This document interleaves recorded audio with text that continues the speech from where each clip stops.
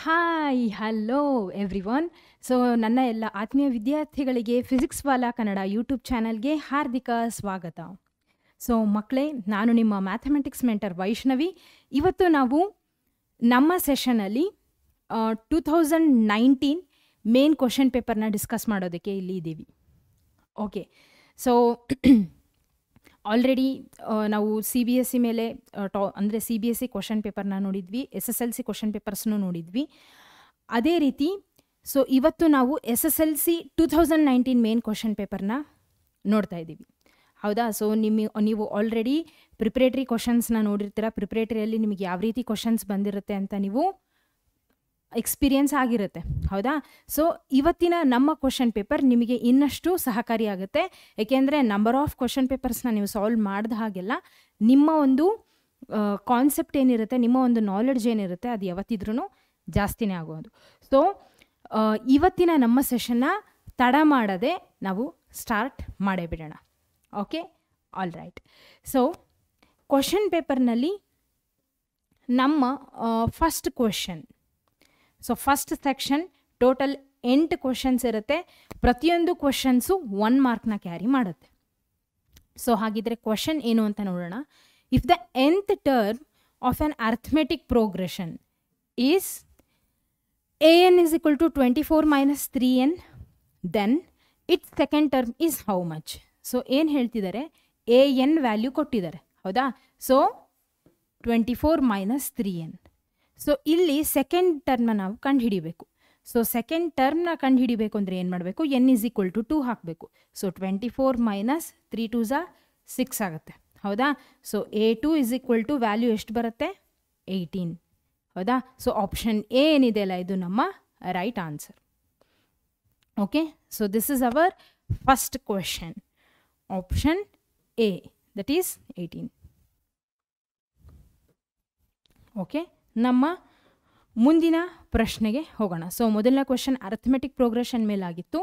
So ಇವಾಗ ನಮಗೇನು ಕೊಟ್ಟಿದ್ದಾರೆ, 2 ಈಕ್ವೇಷನ್ಸ್ ಕೊಟ್ಟಿದ್ದಾರೆ. The lines represented by 2x plus 3y minus 9 is equal to 0 and 4x plus 6y minus 18 is equal to 0 are. So pair of linear equations in 2 variables ಮೇಲೆ question. So ಏನು ಕೊಟ್ಟಿದ್ದಾರೆ, 2x plus 3y minus 9 is equal to 0 ಇದೆ. ಹೌದಾ? So 4x plus 6y minus 18 is equal to 0. ಹೌದಾ? So ನಾವು ಇಂಟರ್ಸೆಕ್ಟಿಂಗೋ ಅಥವಾ parallel ಲೈನ್ಸೋ ಕೋಇನ್ಸಿಡೆಂಟೋ ಅಂತ ನೋಡಬೇಕು. ಪರ್ಪೆಂಡಿಕ್ಯುಲರ್ ಲೈನ್ಸ್ ಅಂತೂ ನಾವು ಓದೇ ಇಲ್ಲ. ಹೌದಾ? ಸೊ ಇದಂತೂ ಅಲ್ಲ. ಸೊ ಇದರಲ್ಲಿ ಯಾವುದು ಸರಿಯಾಗಿರೋದು ಅಂತ ನೋಡಬೇಕು ಅಂದರೆ ಕೋಎಫಿಷಿಯೆಂಟ್ಸ್ ತೊಗೋಬೇಕು. ಹೌದಾ? ಸೊ 2/4 ಇದೆ, 3/6, 9/18. ಹೌದಾ? ಸೊ ಮೈನಸ್ ಕ್ಯಾನ್ಸಲ್ ಆದಮೇಲೆ ನಮಗೆ ಬರೋದೇನು ನೋಡಿ, 1/2. ಹೌದಾ? 1/2, ಇದು ಕೂಡ 1/2. ಹಾಗಿದ್ರೆ 3 ರೇಷಿಯೋಸು ಈಕ್ವಲ್ ಇದೆ ಅಂದರೆ ನಮ್ಮ ಆನ್ಸರ್ ಯಾವುದು, ಕೋಇನ್ಸಿಡೆಂಟ್ ಲೈನ್ಸ್. ಹೌದಾ?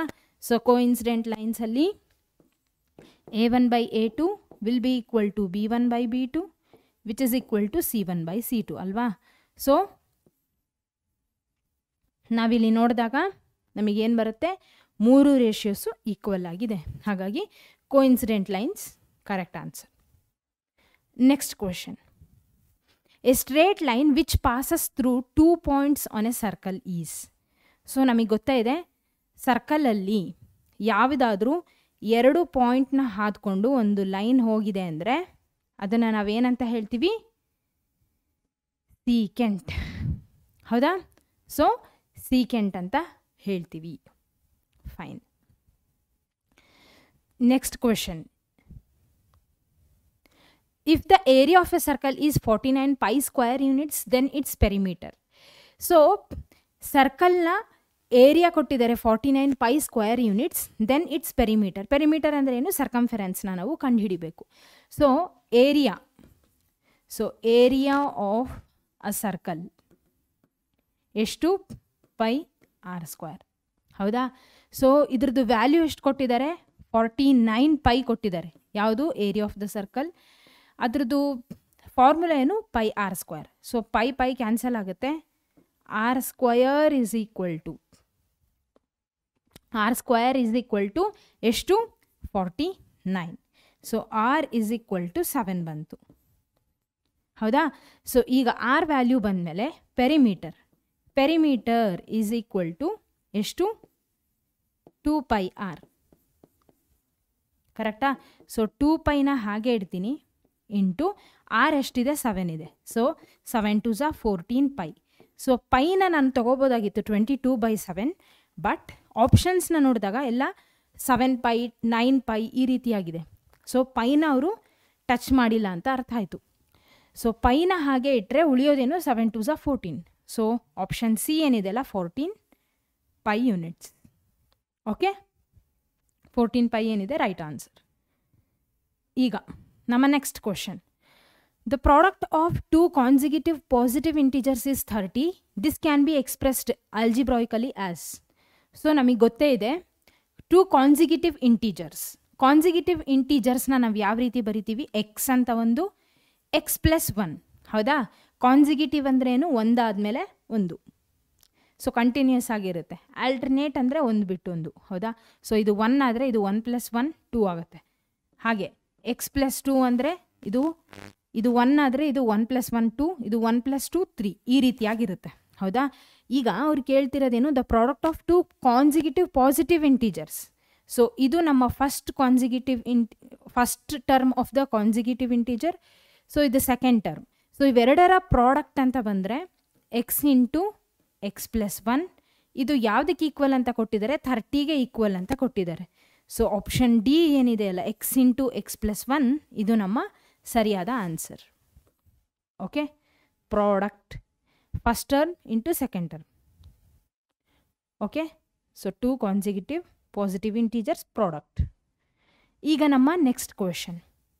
If A and B R any 2 positive integers, then HCF of a, b into LCM of a, b is equal to. So ನಾವು ಇದನ್ನು ಓದಿದ್ದೀವಿ. ಏನು ಓದಿದ್ದೀವಿ? ಫಸ್ಟ್ ಚಾಪ್ಟರಲ್ಲೇ ನಾವು ಇದನ್ನು ಓದಿದ್ದೀವಿ. ಸೊ ಯೂಕ್ಲಿಡ್ ಡಿವಿಷನ್ ಲೆಮ್ಮ ಎಲ್ಲ ಆದಮೇಲೆ ಸೊ HCF ನಾವು ಕಲ್ತಿರೋದೇನು? HCF of a, b into LCM of a, b ಯಾವುದಕ್ಕೆ equal ಇರುತ್ತೆ? The product of the 2 positive integers a into b. HCF of any 2 integers multiplied with LCM of the same 2 integers will be equal to the product of the same integers, that is a into b. ಹೌದಾ? So ನೀವು ಯಾವುದಾದ್ರೂ number ತೊಗೊಂಡು ಮಾಡಿ ನೋಡಿದ್ರೂ ನಿಮಗೆ ಗೊತ್ತಾಗುತ್ತೆ. So option C a into b ಏನು right answer. The value of cos 48 degree minus sin 42 degree is. Okay. So, cos 48 degree ಇದೆ ಅಲ್ವಾ? ನಾನೇನು ಮಾಡ್ತೀನಿ? sin 42 ಇದೆ ಅಲ್ಲ, ಇದನ್ನು ನಾನು sin 90 minus 42 ಅಂತ ಬರಿಬೋದಾ?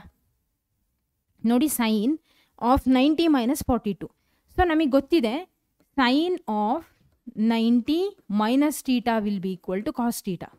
ಹೌದಾ? will be equal to cos theta. Okay.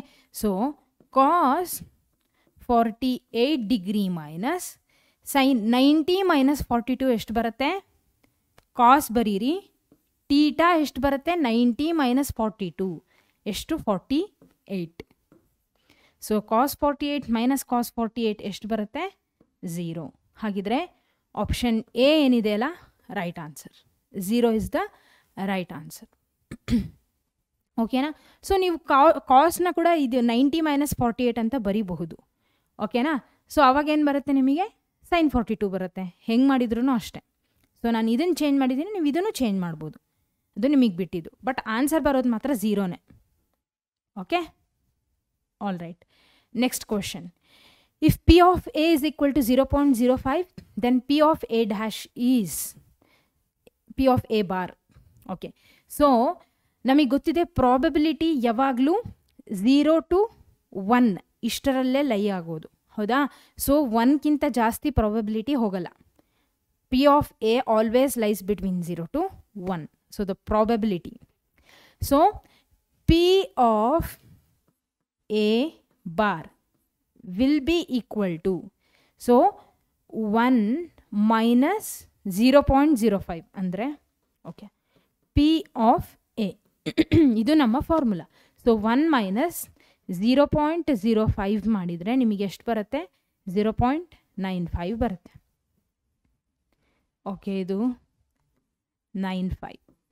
Option A ಏನಿದೆ ಅಲ್ಲ, ಇದು ರೈಟ್ ಆನ್ಸರ್. 259 ಇದೆ. ಸೊ ಆಪ್ಷನ್ ಎ ಏನಿದೆ ಅಲ್ಲ 0.95 ರೈಟ್ ಆನ್ಸರ್. ಅರ್ಥ ಆಯ್ತಾ? ಫೈನ್. ಮತ್ತು ಪ್ರಿಂಟಿಂಗ್ ಮಿಸ್ಟೇಕ್ ಆಗಿದೆ, 0.95. So P of A bar will be equal to 1 minus P of A. ಅರ್ಥ ಆಯ್ತಾ? ಸೊ ಪ್ರಾಬಬಿಲಿಟಿ ಯಾವಾಗ್ಲೂ ನಾನು ಹೇಳ್ದಾಗೆ 0 to 1 ಮಧ್ಯೆನೇ ಲೈ ಆಗುವಂಥದ್ದು. 1ಕ್ಕಿಂತ ಜಾಸ್ತಿನೂ ಇರಲ್ಲ, 0ಕ್ಕಿಂತ ಕಡಿಮೆನೂ ಇರಲ್ಲ. ಓಕೆ, ಸೊ ಇಲ್ಲಿಗೆ ನಮ್ಮ 1 marks question, multiple choice question ಮುಗೀತು. ಇವಾಗ 1 ಮಾರ್ಕ್ 6 ಕ್ವಶನ್ಸ್ನ ನೋಡ್ಬೋದು. ಅದನ್ನು ನಾವು 1 ವರ್ಡ್ ಆನ್ಸರ್ಸ್ ಅಂತ ತಗೋಬೋದು. ಸೊ 1 ವರ್ಡ್ ಆನ್ಸರ್ಸ್ ಇದು. So 1 mark question each. The given graph represents a pair of linear equations in 2 variables. Write how many solutions these pair of equations have. ನೋಡಿ, simple ಇದೆ. Graph ಕೊಟ್ಟಿದ್ದಾರೆ, ಇದರಿಗೆ solution ಎಷ್ಟು ಅಂತ ನೋಡಬೇಕು. ನಮಗೆ ಗೊತ್ತಿದೆ ಗ್ರಾಫಲ್ಲಿ intersecting lines, whenever the 2 lines intersect in the graph, ಹಾಗಿದ್ರೆ ಅದಕ್ಕೆ ಸೊಲ್ಯೂಷನ್ ಎಷ್ಟು ನಾವು ಓದಿದ್ದೀವಿ, ಏನು? Unique solution. ಹೌದಾ? ಸೊ ಇಂಟರ್ಸೆಕ್ಟ್ ಆಗಿದೆ ಇಲ್ಲಿ. ಹೌದಾ? ಹಾಗಿದ್ರೆ ಸೊಲ್ಯೂಷನ್ ವಿಲ್ ಬಿ ಯೂನಿಕ್. ಕರೆಕ್ಟಾ? ಹೌದಾ? Since the lines are ಇಂಟರ್ಸೆಕ್ಟೆಡ್. Okay, ಇಷ್ಟು ಬರೆದ್ರೆ ಆಯಿತು ನೀವು. Okay, all right. ಸೊ ಇದಕ್ಕೇನು ಉತ್ತರ ಏನು? ಸೊಲ್ಯೂಷನ್ ಎಷ್ಟು ಅಂತ ಕೇಳಿದರೆ, ಎಷ್ಟು, ಹೌ ಮೆನಿ ಸೊಲ್ಯೂಷನ್ಸ್ ಅಂತ, ಯೂನಿಕ್ ಸೊಲ್ಯೂಷನ್ ಅಥವಾ 1 ಸೊಲ್ಯೂಷನ್. ಓಕೆ, ಒಂದು ವೇಳೆ ಪ್ಯಾರಲಲ್ ಇದ್ದರೆ ನೋ ಸೊಲ್ಯೂಷನ್ ಬರೀರಿ, ಪ್ಯಾರಲಲ್ ಲೈನ್ಸ್ ಇತ್ತು ಅಂದರೆ. ಹಾಗೆ ಇಂಟರ್ಸೆಕ್ಟಿಂಗ್ ಆಯಿತು, coincident ಲೈನ್ಸಿಗೆ infinite many solutions. Okay, so if 17 is equal to 6 into 2 plus 5 is compared with the Euclid's division lemma A is equal to BQ plus R, then which number is representing the remainder? Okay, ನಮಗೆ ಗೊತ್ತಿದೆ A is equal to BQ plus R ಏನಿದೆ ಅಲ್ಲ, ಇದರಲ್ಲಿ ಇದೇನಿದು ನಮ್ಮ dividend. ಹೌದಾ? ಇದೇನು ನಮ್ಮ ಡಿವೈಸರ್. ಹೌದಾ? ಇದೇನು ನಮ್ಮ ಕೋಶೆಂಟ್. ಹಾಗಿದ್ರೆ ಆರ್ ಏನು? R is the reminder. ಹೌದಾ? ಹಾಗಿದ್ರೆ ಅವ್ರು ಏನು ಕೇಳ್ತಿದ್ದಾರೆ? ರಿಮೈಂಡರ್ ಯಾವುದು ಅಂತ. ಹಾಗಿದ್ರೆ ಇದೆ reminder. R is equal to 5 is the reminder. ಓಕೆನಾ? ಇಷ್ಟೇ ಆನ್ಸರ್, ಸಿಂಪಲ್. ಉತ್ತರ ಏನು? R is equal to 5. Find the zeros of the polynomial P of x is equal to x square minus 3. Next question. Okay, so P of x ಕೊಟ್ಟಿದ್ದಾರೆ. ಎಷ್ಟು ಕೊಟ್ಟಿದ್ದಾರೆ? x square minus 3. So ನಾವು zeros of the polynomial ಯಾವ ರೀತಿ ಕಂಡು ಹಿಡಿತೀವಿ? x square minus 3 is equal to 0. ಹೌದಾ? So x square is equal to 3, x is equal to plus or minus square root of 3. ಹೌದಾ? ಹಾಗಿದ್ರೆ x is equal to plus root 3, x is equal to minus root 3. Okay, so ನೀವು ಈ ರೀತಿಯಾಗಾದರೂ ಇಡ್ಬೋದು ಅಥವಾ ಹೀಗಾದರೂ ಇಡ್ಬೋದು, ಎರಡೂ ಒಂದೇ. Okay, fine. ಇವಾಗ ನಮ್ಮ next question. Right the degree of the polynomial P of x is equal to 2x square minus x cube plus 5. ಹೌದಾ? So degree of the polynomial ಅಂದರೆ ಏನು? ಇಲ್ಲಿ ಕೊಟ್ಟಿರ್ತಕ್ಕಂಥ ವೇರಿಯೇಬಲ್ನ ಹೈಯೆಸ್ಟ್ ಪವರ್ ಯಾವುದು, ಹೈಯೆಸ್ಟ್ ಎಕ್ಸ್ಪೋನೆಂಟ್ ಏನು ಕೊಟ್ಟಿರ್ತಾರಲ್ಲ ಇಲ್ಲಿ ಮೇಲ್ಗಡೆ, ಅದೇ ಡಿಗ್ರಿ ಆಫ್ ದ ಪಾಲಿನೋಮಿಯಲ್. ಇದರಲ್ಲಿ ಯಾವುದು highest degree? 3 is the degree of the polynomial. Degree of the polynomial. Okay, that is 2x square minus x cube plus 5. Okay, so 3 is the answer. Next question. Find the value of the discriminant of the quadratic equation 2x square minus 4x plus 3 is equal to 0. So ಏನು ಕೊಟ್ಟಿದ್ದಾರೆ, 2x square minus 4x plus 3 ಇದೆ ಹೌದಾ. ಇದರಲ್ಲಿ discriminant, so discriminant ನಮಗೆ ಗೊತ್ತಿದೆ ಹೇಗೆ ಕಂಡುಹಿಡಿಯೋದು, b square minus 4ac ಹೌದಾ. So a value ಎಷ್ಟು ಇಲ್ಲಿ 2, b ವ್ಯಾಲ್ಯೂ ಎಷ್ಟು minus 4, c will be equal to 3 ಹೌದಾ. So d is equal to b square ಎಷ್ಟು 4 minus 4 square, it will be 16 minus 4 into a is 2, 3 c is 3. So 16 minus 4 2 is 8, 8 3 is 24. So d will be equal to minus 8 ಹೌದಾ. So d will be equal to minus 8. So ಅವ್ರ nature of the roots ಕೇಳಿದರೆ ಇದು real and ಡಿಸ್ಟಿಂಕ್ಟೋ ಅಥವಾ no ರೂಟ್ಸೋ ಹೌದಾ, no real roots ಅಥವಾ ಈಕ್ವಲ್ಲೋ ಅಂತ ನಾವು ಬರಿಬೋದಾಗಿತ್ತು. ಅವ್ರು ಕೇಳಿದ್ದು ವ್ಯಾಲ್ಯೂ ಆಫ್ ದ ಡಿಸ್ಕ್ರಿಮಿನೆಂಟ್ ಅಷ್ಟೇ. So D will be equal to minus 8 ಅಂತ ಬರೆದ್ರೆ ಸಾಕು. Okay, so if they could have asked any nature of roots, ಆವಾಗ ನೀವು ಏನು ಅಂತ ಬರೀಬೇಕು, D is greater than 0, less than 0, equal to 0 ಅಂತ. Okay, so right the formula to calculate the curved surface area of the frustum of a cone. So curved surface area of the frustum of the cone. So ಅದಕ್ಕೆ ಉತ್ತರ ಏನು, okay, so ಅದಕ್ಕೆ answer ಏನು, so formula to calculate the curved surface of the frustum of A cone ಹೌದಾ. So ಅವ್ರೇನು ಕೇಳ್ತಿದ್ದಾರೆ, ಕೋನ್ನ surface area of the frustum of A cone ಹೌದಾ. So ಅದಕ್ಕೆ ಏನು ಬರಿತೀವಿ, pi L into r1 plus r2 ಹೌದಾ. So this is our answer. ಇಷ್ಟೇ formula, diagram ಏನು ಬೇಕಾಗಿಲ್ಲ ನಿಮಗೆ. ಸೊ ಇಷ್ಟೇ, pi L into r1 plus r2. Okay, so ಇಲ್ಲಿಗೆ ನಮ್ಮ 1 ಮಾರ್ಕ್ಸ್ 1 ವರ್ಡ್ ಆನ್ಸರ್ಸ್ ಮುಗೀತು. ಫಸ್ಟ್ ಮಲ್ಟಿಪಲ್ ಚಾಯ್ಸ್ ಆಯಿತು, ನೆಕ್ಸ್ಟ್ 1 ವರ್ಡ್ ಆನ್ಸರ್ಸ್ ಆಯಿತು. ಈಗ answer the following questions. So ಇವೆಲ್ಲ ನಮ್ಮ 2 marks questions. Okay, so 2 mark questions. Find the sum of first 20 terms of arithmetic series 2 + 7 + 12 plus up to ಗೊತ್ತಿಲ್ಲ ಎಲ್ಲಿ ತನಕ ಅಂತ, using suitable formula.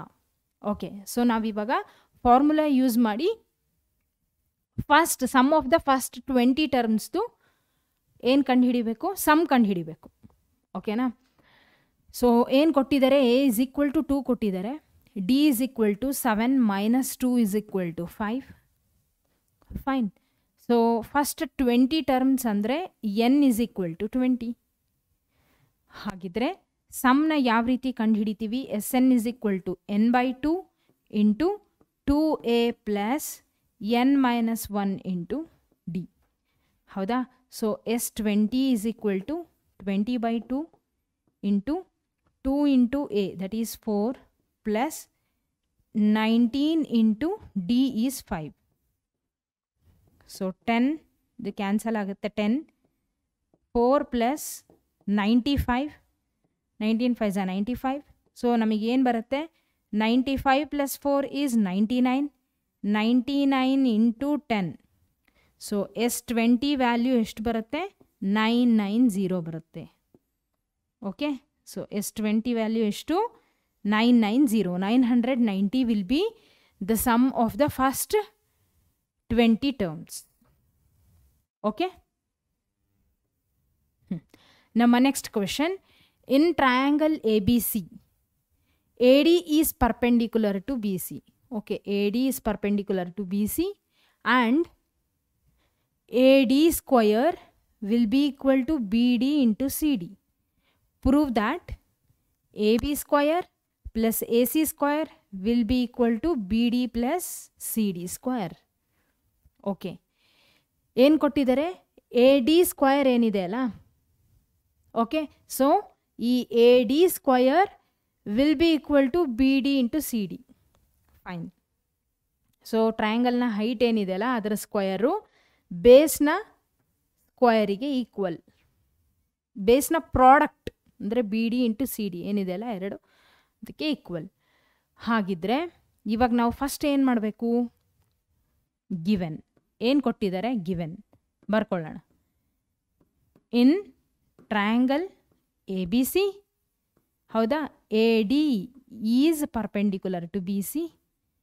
Okay. Also AD square is equal to BD into CD. ಹೌದಾ, BD into CD ಅಂತ ಕೊಟ್ಟಿದ್ದಾರೆ ಅವರು. ಈಗ to prove ಏನು ಪ್ರೂವ್ ಮಾಡಬೇಕು? AB square plus AC square is equal to BD plus CD whole square. ಹೌದಾ? Okay. ಈಗ ನಾನೇನು ಮಾಡ್ತೀನಿ? AB ಸ್ಕ್ವಯರ್ AC ಸ್ಕ್ವಯರ್ನ ಫಸ್ಟು ಇವೆರಡನ್ನು ಈಕ್ವಾಲಿಟಿನ LHSನ ಏನದು AB square plus AC ಸ್ಕ್ವಯರ್ನ BD plus CD square ಅಂತ ನಾವು ತೋರಿಸ್ಬೇಕು. ಹಾಗಿದ್ರೆ LHSನ ನಾನು ತೊಗೊತೀನಿ, RHSನ ತೊಗೊಳ್ಳಿಕ್ಕೆ ಹೋಗಲ್ಲ. ಸೊ ಇದು ವಿಲ್ ಬಿ ಈಕ್ವಲ್ ಟು ಇದು ಅಂತ ತೋರಿಸ್ಬೇಕು. ಓಕೆ. ಸೊ ಇವಾಗ ಏನು ಮಾಡ್ತೀನಿ? ಇನ್ ಟ್ರಯಾಂಗಲ್ ABD ಇದೊಂದು ಟ್ರಯಾಂಗಲು ತೊಗೊತೀನಿ ಸಪ್ರೇಟಾಗಿ. Proof in triangle ABD. ಹೌದಾ? In triangle ABD. So AB square ಇದು ಟ್ರಯಾಂಗಲ್ ABD ಏನಿದೆ ಅಲ್ಲ, ಟ್ರಯಾಂಗಲ್ ABD ಏನಿದೆ ಅಲ್ಲ, ನಿಮಗೇನು ಗೊತ್ತಾಯ್ತು ಇದರಿಂದ? ಇದು ರೈಟ್ ಆ್ಯಂಗಲ್ ಟ್ರಯಾಂಗಲ್ ಅಂತ ಗೊತ್ತಾಯಿತು. ಸೊ ರೈಟ್ ಆ್ಯಂಗಲ್ ಟ್ರಯಾಂಗಲ್ ಅಂತ ಗೊತ್ತಾದಮೇಲೆ ನಾವು ಏನಂತ ಬರೀಬೋದು ಇದನ್ನು? ಪೈಥಾಗೊರಸ್ ಥಿಯರಮ್ ಯೂಸ್ ಮಾಡಿ hypotenuse square will be equal to base square plus opposite ಅಥವಾ ಪರ್ಪೆಂಡಿಕ್ಯುಲರ್ ಸ್ಕ್ವೇರ್. ಸೊ ನಾನು ಏನಂತ ಬರೀತೀನಿ? AB square is equal to, ಹೌದಾ, AD square plus BD square. ಇದು ಈ ಒಂದು ಟ್ರಯಾಂಗಲ್ ABDಯಲ್ಲಿ. ಸೊ ಇದನ್ನು ಇಕ್ವೇಷನ್ 1 ಅಂತ ತೊಗೊತೀನಿ. ನೆಕ್ಸ್ಟು ನಾನು ಎರಡನೇ ಟ್ರಯಾಂಗಲ್ನ ತೊಗೊತೀನಿ, ಅದು ಟ್ರಯಾಂಗಲ್ ADC.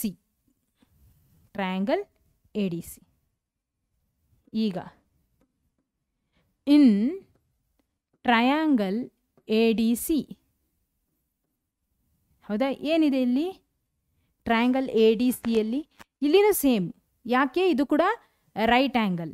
ಸೊ ಇದು ರೈಟ್ ಆ್ಯಂಗಲ್, ಇದು ಕೂಡ right angle triangle. So right angle ಟ್ರಯಾಂಗಲಲ್ಲಿ Pythagoras apply ಮಾಡ್ತೀನಿ. AC square is equal to CD square plus AD square. ಹೌದಾ?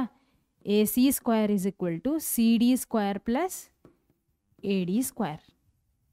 ಇದೇನಿದು ನಮ್ಮ ಇಕ್ವೇಷನ್ 2. ಓಕೆ. ಈಗ ನಮಗೆ AB ಸ್ಕ್ವಯರ್ ಬಂದಿದೆ ಇಲ್ಲಿ first equation. Next AC square ಬಂದಿದೆ. ಕರೆಕ್ಟಾ? ಇಲ್ಲಿ ನೋಡಿ, ಪ್ರೂವ್ ಮಾಡಬೇಕಾಗಿರೋದು AB square plus AC square ಅಲ್ವಾ? ನಾನೇನು ಮಾಡ್ತೀನಿ? AB ಸ್ಕ್ವಯರ್ ಇಕ್ವೇಷನ್ 1 ಏನಿದೆ ಅಲ್ಲ ಇದನ್ನು ಮತ್ತು ಇಕ್ವೇಷನ್ 2ನ ಆ್ಯಡ್ ಮಾಡ್ತೀನಿ. Adding equation. ಓಕೆ, ಒಂದು ಕೆಲಸ ಮಾಡ್ತೀನಿ, ಇದನ್ನು ಈ ಸೈಡ್ ಬರೀತೀನಿ. ಸೊ ಸ್ಲೈಡ್ಸ್ ಇಲ್ಲ ಅಂದರೆ ಜಾಸ್ತಿ ಆಗುತ್ತೆ. ಇನ್ ಟ್ರಯಾಂಗಲ್ ADC ಅಲ್ವಾ, ಅಲ್ಲಿ AC square is equal to, ನೋಡಿ, AC square is equal to ಯಾವುದ್ಯಾವುದು? CD square plus AD square. ಹೌದಾ? Adding equation 1 and 2. ಹೌದಾ? ಆ್ಯಡಿಂಗ್ ಇಕ್ವೇಷನ್ 1 and 2 ಏನು ಬರುತ್ತೆ ನಮಗೆ? ಅದು AB ಸ್ಕ್ವಯರ್ ಇತ್ತು, ಇದು AC ಸ್ಕ್ವಯರ್ ಇದೆ. ಸೊ AB ಸ್ಕ್ವಯರಲ್ಲಿ ನಮಗೆ ಏನೇನಿತ್ತು? AB ಸ್ಕ್ವಯರ್ ಏನಿತ್ತು? AD square plus BD square. AD square plus BD square plus AC ಸ್ಕ್ವಯರ್ದೇನಿದೆ value? CD square plus AD square. ಹೌದಾ? So AD square plus AD square 2 times of AD square plus BD square plus C D square ಇಷ್ಟಿದೆ. ಹೌದಾ? ಆಮೇಲೆ ನಮಗೇನು ಕೊಟ್ಟಿದ್ದಾರೆ, A D square is equal to B D into C D ಕೊಟ್ಟಿದ್ದಾರೆ. ಏನು ಕೊಟ್ಟಿದ್ದಾರೆ? A D square value ಏನು ಕೊಟ್ಟಿದ್ದಾರೆ? B D into C D ಅಂತ ಕೊಟ್ಟಿದ್ದಾರೆ. Since A D square is equal to B D into C D. ಕರೆಕ್ಟಾ? ಈಗ ಹಾಗಿದ್ರೆ ನಾನು ಏನಂತ ಬರೀಬೋದು? 2 into A D ಸ್ಕ್ವಯರ್ನ B D into C D ಅಂತ ಬರೀಬೋದು. ಹೌದಾ? ಇನ್ನು ನಮಗೇನು ಉಳಿತಿಲ್ಲಿ? B D square plus C D square. ಕರೆಕ್ಟಾ? ಸೊ ಅವ್ರು ನಮಗೇನು ಕೇಳಿದರು ಇಲ್ಲಿ, ಏನು ಪ್ರೂವ್ ಮಾಡಬೇಕಾಗಿದೆ ನಾವು? B D plus C D square. ನೋಡಿ, B D plus C D square. So B D plus C D square ಏನಾಗುತ್ತೆ? ಇಲ್ಲಿ ನೋಡಿ, B D plus C D square. ಇದು ಯಾವ ಫಾರ್ಮಲ್ಲಿದೆ? A plus B whole square ಫಾರ್ಮಲ್ಲಿದೆ. So ಇದನ್ನು ನಾನು expand ಮಾಡಿದರೆ ಈ ಒಂದು ಫಾರ್ಮುಲಾನ A square plus B square plus 2 B D into C D ಬರುತ್ತೆ. So A square that is B D square plus B square that is C D square 2 times of B D into C D. ಹಾಗಿದ್ರೆ ನಾನು ಇದನ್ನು ಏನಂತ ಬರೀಬೋದು? B D plus C D whole square ಅಂತ ಬರೀಬೋದು. Which is equal to A B square plus A C square. ಹೌದಾ? Prove ಆಯಿತಾ? ಅವ್ರು ಕೇಳಿದ್ದು prove ಆಯಿತು. ಓಕೆ, ಇಷ್ಟೇ. So A B square is equal to plus A C square is equal to B D plus C D whole square. All right? Okay, fine. ಈಗ ನಮ್ಮ next ಕ್ವಶನಿಗೆ ಹೋಗೋಣ. Okay, so ಏನು ಕೊಟ್ಟಿದ್ದಾರೆ ನಮ್ಮ ನೆಕ್ಸ್ಟ್ ಕ್ವಶನಲ್ಲಿ? ನೆಕ್ಸ್ಟ್ ಕ್ವಶನ್ ಏನಿದೆ? In triangle A B C D E is parallel to B C. Okay, so D E ಏನಿದೆ ಅಲ್ಲ ಅದು ಪ್ಯಾರಲೆಲ್ ಟು ಬಿ ಸಿ ಅಂತ ಕೊಟ್ಟಿದ್ದಾರೆ. Okay, if A D is equal to 5 centimetre, B D is equal to 7 centimetre and A C is equal to 18 centimetre, then find the length of A E. So 17th ಕ್ವಶನಲ್ಲಿ A part. Okay, so 17th ಅಲ್ಲಿ A. ಈಗ ನಾನು next ಸ್ಲೈಡಿಗೆ ಹೋಗ್ತೀನಿ. ಇದರಲ್ಲಿ ಎನ solve ಮಾಡೋಣ ಇಲ್ಲಿ. Okay, so ಎನ solve ಮಾಡಬೇಕಂದ್ರೆ ಅವ್ರು ಏನು ಕೊಟ್ಟಿದ್ದಾರೆ ನಮಗೆ? D E is parallel to B C ಅಂತ ಕೊಟ್ಟಿದ್ದಾರೆ. So D E parallel to B C ನಾವೇನು ಓದಿದ್ದೀವಿ? B P ಟಿಯಲ್ಲಿ ಓದಿದ್ದೀವಿ. ಯಾವಾಗ ಲೈನ್ಗಳು ಪ್ಯಾರಲೆಲ್ ಇತ್ತು ಅಂದರೆ ಅದರ ರೇಷಿಯೋಸ್ ಈಕ್ವಲ್. ಹೌದಾ? ಸೈಡ್ಗಳ ರೇಷಿಯೋಸ್ ಈಕ್ವಲ್. ಸೊ ನಾವಿವಾಗ ಬಿ ಪಿ ಟಿನ ಅಪ್ಲೈ ಮಾಡೋಣ. ಬಿ ಪಿ ಟಿ ಬರಲಿಲ್ಲ ಅಂದರೆ ಏನು ಮಾಡ್ಬೋದು? ಕೊರೋಲರಿ ಯೂಸ್ ಮಾಡ್ಬೋದು ಅಥವಾ inverse of B P T use ಮಾಡ್ಬೋದು, converse of B P T. So ಯಾವ್ದು ಬರುತ್ತೋ ಅದನ್ನು ಟ್ರೈ ಮಾಡೋಣ. So first B P T try ಮಾಡೋಣ. ಏನು ಕೇಳ್ತಿದ್ದಾರೆ? Find the length of A E. ಹೌದಾ? ಎ ಇ ಏನಿದೆ ಅಲ್ಲ ಇದ್ರದ್ದು ನಾವು ಲೆಂತ್ನ ಫೈಂಡ್ ಔಟ್ ಮಾಡಬೇಕು. ಹಾಗಿದ್ರೆ A D by D B. Okay, ಇಲ್ಲೇ ಮಾಡಿ ನೋಡೋಣ. A D by D B is equal to A E by E C. ಹೌದಾ? ಇದೇ ನಮ್ಮ B P T according to B P T. So A D by D B ಕೊಟ್ಟಿದ್ದಾರೆ. ಆದರೆ ಇಲ್ಲಿ A ಇದು ನಮಗೆ ವ್ಯಾಲ್ಯೂ ಗೊತ್ತಿಲ್ಲ, ಇ ಸಿ ವ್ಯಾಲ್ಯೂನೂ ಗೊತ್ತಿಲ್ಲ, ಆದರೆ ಎ ಸಿ ವ್ಯಾಲ್ಯೂ ಗೊತ್ತು. ಹೌದಾ? ಅದಕ್ಕೆ ನಾವೇನು ಮಾಡೋಣ? ಬಿ ಪಿ ಟಿ ಬೇಡ, ಕೊರೋಲರಿ of B P T use ಮಾಡೋಣ. ಸೊ ಕೊರೋಲರಿ ಏನು ಹೇಳುತ್ತೆ? Smallest part first smallest part second, ಅಥವಾ first part second part.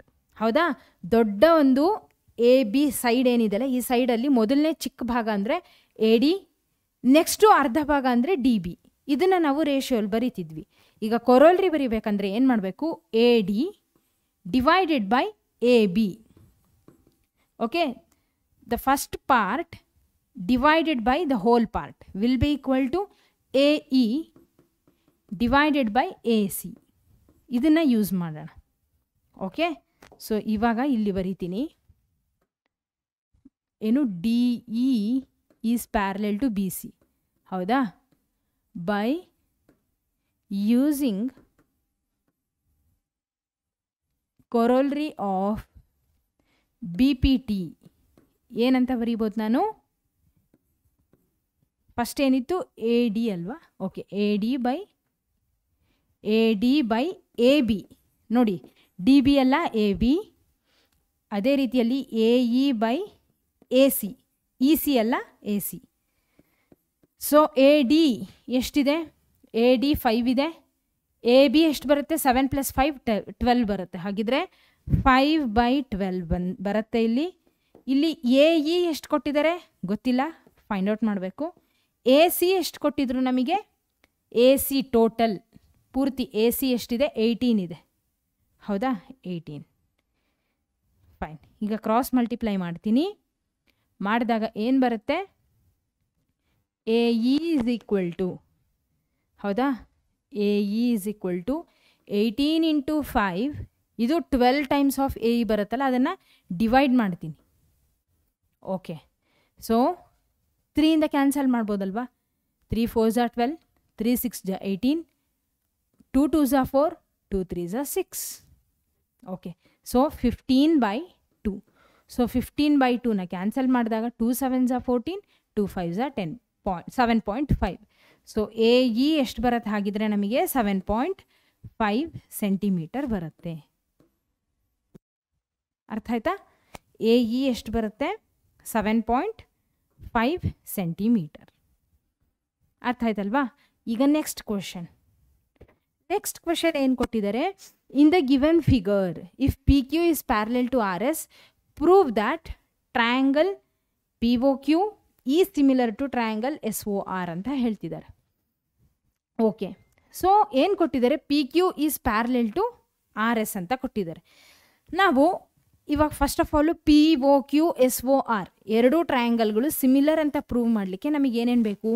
Criteria, A criteria, ಹೌದಾ, S criteria, so S criteria ಈ ರೀತಿ ಯೂಸ್ ಮಾಡ್ತೀವಿ. ಸೊ ಈಗ ಅದಕ್ಕೆ ಯಾವುದೇ ಕ್ರೈಟೀರಿಯಾ ಅಪ್ಲೈ ಮಾಡಬೇಕಂದ್ರೆ ಫಸ್ಟು ಡಯಾಗ್ರಾಮ್ನ ಅಬ್ಸರ್ವ್ ಮಾಡಿದರೆ ನಮಗೆ ಗೊತ್ತಾಗುತ್ತೆ ಏನು ಯೂಸ್ ಮಾಡಬಹುದು ಅಂತ.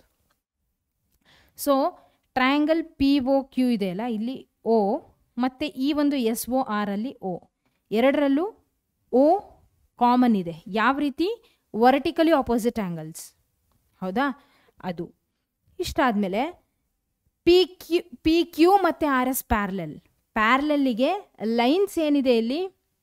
ಟ್ರಾನ್ಸ್ವರ್ಸಲ್, ಹೌದಾ. ಸೊ ಲೈನ್ಸು ಟ್ರಾನ್ಸ್ವರ್ಸಲ್ ಪ್ಯಾರಲಲ್ ಲೈನಲ್ಲಿ. ಸೊ ಇವೆರಡು ಪ್ಯಾರಲಲ್ ಆದರೆ ಇವೆರಡು ಲೈನ್ಗಳು ಏನು? Transversal lines. So transversal ಲೈನ್ಸಲ್ಲಿ alternate interior angles ನಮಗೆ ಸಿಗುತ್ತೆ. ಹಾಗಿದ್ರೆ angle P will be equal to angle S, angle Q will be equal to angle R. ನೋಡಿ, ಎ ಕ್ರೈಟೀರಿಯಾ ಬರುತ್ತೆ. ಇವೆರಡು ಒಂದು ಆ್ಯಂಗಲ್ಲು, ಇವೆರಡು ಒಂದು ಆ್ಯಂಗಲ್ಲು, ಓ ಒಂದು ಆ್ಯಂಗಲ್. ಹಾಗಿದ್ರೆ ನಾವು ಇದನ್ನು ಸಿಮಿಲರ್ ಅಂತ ತೋರಿಸಬಹುದು. Next slide ತೊಗೊತೀನಿ. ಇದರಲ್ಲಿ ಬಿ, ಓಕೆ, ಏನು ಕೊಟ್ಟಿದ್ರು ನಮಗೆ? ಈ ರೀತಿಯಾಗಿತ್ತಲ್ವಾ? ಸೊ ಪಿ ಕ್ಯೂ ಇದು ಆರ್ ಎಸ್ ಅಂತ ಅನ್ಕೊತೀನಿ ಅಲ್ವಾ? So P Q R S, fine. ಇದು ಓ. ಈಗ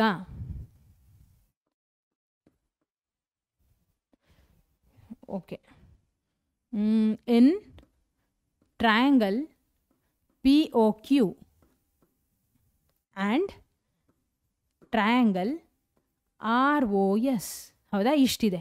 ಇದರಲ್ಲಿ angle P O Q is equal to angle R O S. ಯಾಕೆ ಅಂದರೆ ವರ್ಟಿಕಲಿ ಆಪೋಸಿಟ್ ಆ್ಯಂಗಲ್ಸ್, ಕರೆಕ್ಟಾ? Vertically opposite angles, opposite angles. ಇಷ್ಟ ಆಯ್ತಾ? ನೆಕ್ಸ್ಟು ಇನ್ನೇನು ಹೇಳಿದೆ ನಾನು? ವರ್ಟಿಕಲಿ ಆಪೋಸಿಟ್ ಆ್ಯಂಗಲ್ಸ್ ಆದಮೇಲೆ angle P will be equal to angle S. ಯಾಕೆ? ಆಲ್ಟರ್ನೇಟ್ ಇಂಟೀರಿಯರ್ ಆ್ಯಂಗಲ್ಸ್, ಹೌದಾ? ಹಾಗಿದ್ರೆ angle P will be equal to angle S, alternate angles, ಹೌದಾ, ಆಲ್ಟರ್ನೇಟ್ ಆ್ಯಂಗಲ್ಸ್.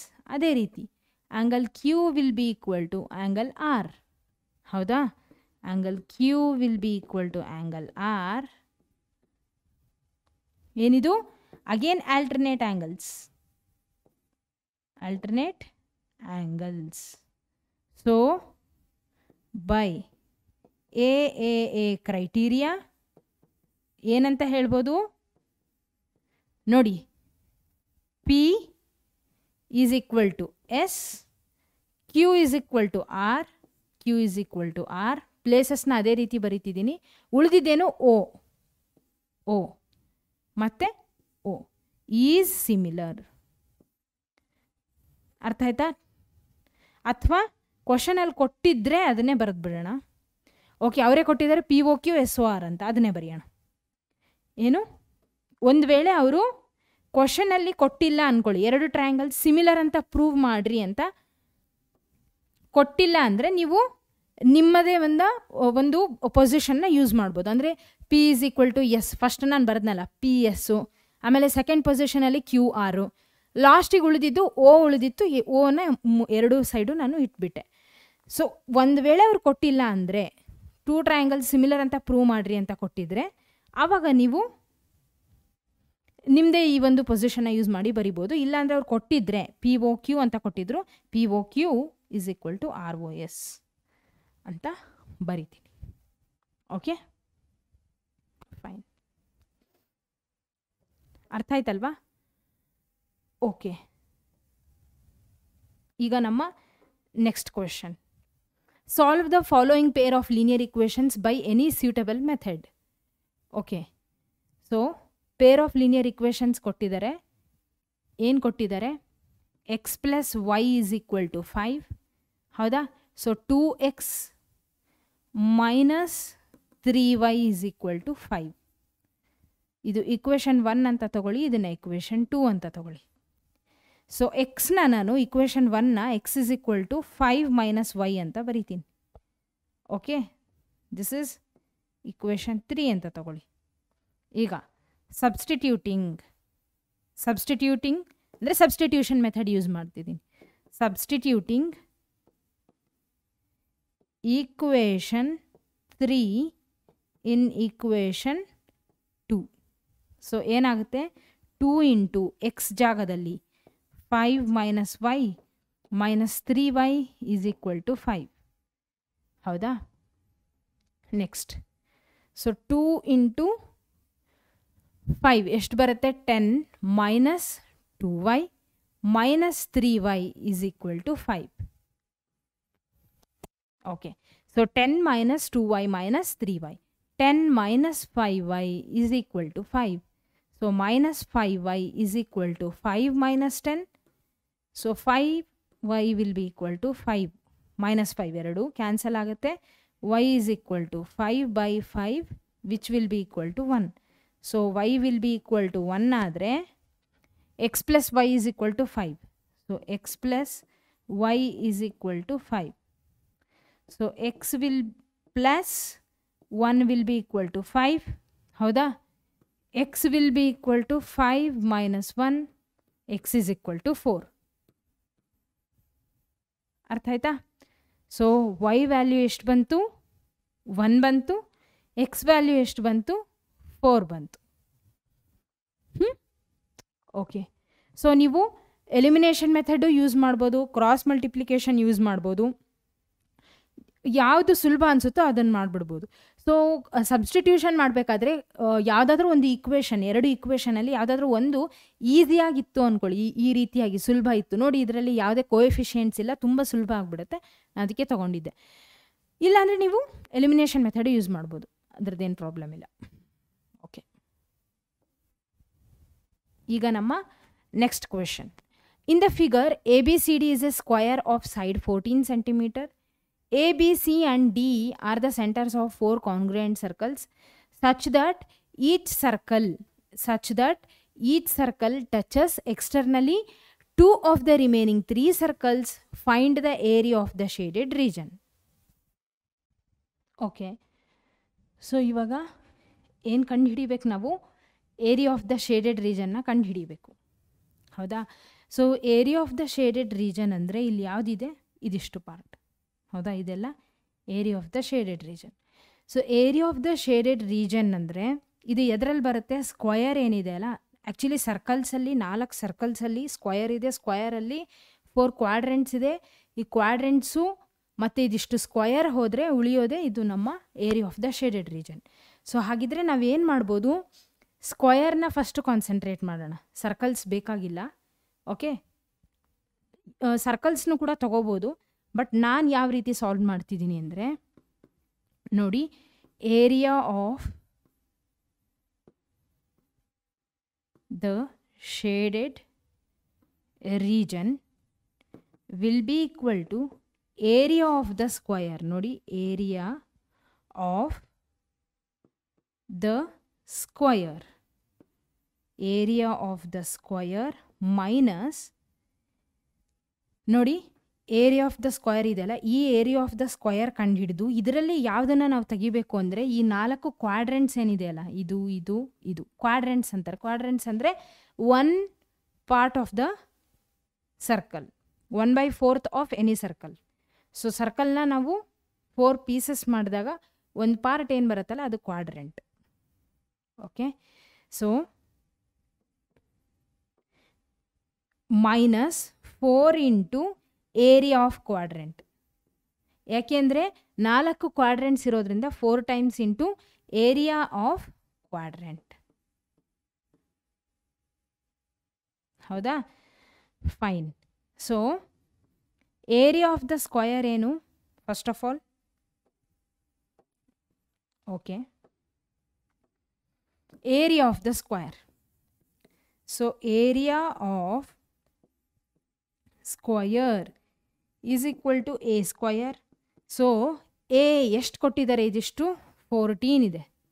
ಹೌದಾ, ಇದೆಷ್ಟಿದೆ 14, ಇದು 14 ಇದೆ, ಇದು ಕೂಡ 14, ಎಲ್ಲವೂ 14. ಹೌದಾ, ಸೊ 14 ಸ್ಕ್ವಯರ್ ಎಷ್ಟು ಬರುತ್ತೆ, 196 ಬರುತ್ತೆ. ಈಗ area of the quadrant, area of the ಕ್ವಾಡ್ರೆಂಟ್ನ ಯಾವ ರೀತಿ ಬರೀಬೋದು, ಏರಿಯಾ ಆಫ್ ದ ಕ್ವಾಡ್ರೆಂಟ್ ಅಂದರೆ 1/4 pi R square. So 1/4 pi ಅಂದರೆ 22/7 ಆರ್. ನೋಡಿ ಆರ್ ಎಷ್ಟಿದೆ, ಆರ್ನ ಎಷ್ಟು ತೊಗೋಬೇಕು ನಾವು, ನೋಡಿ ಇದಿಷ್ಟು ಕಲಿತು 14 ಇದೆ.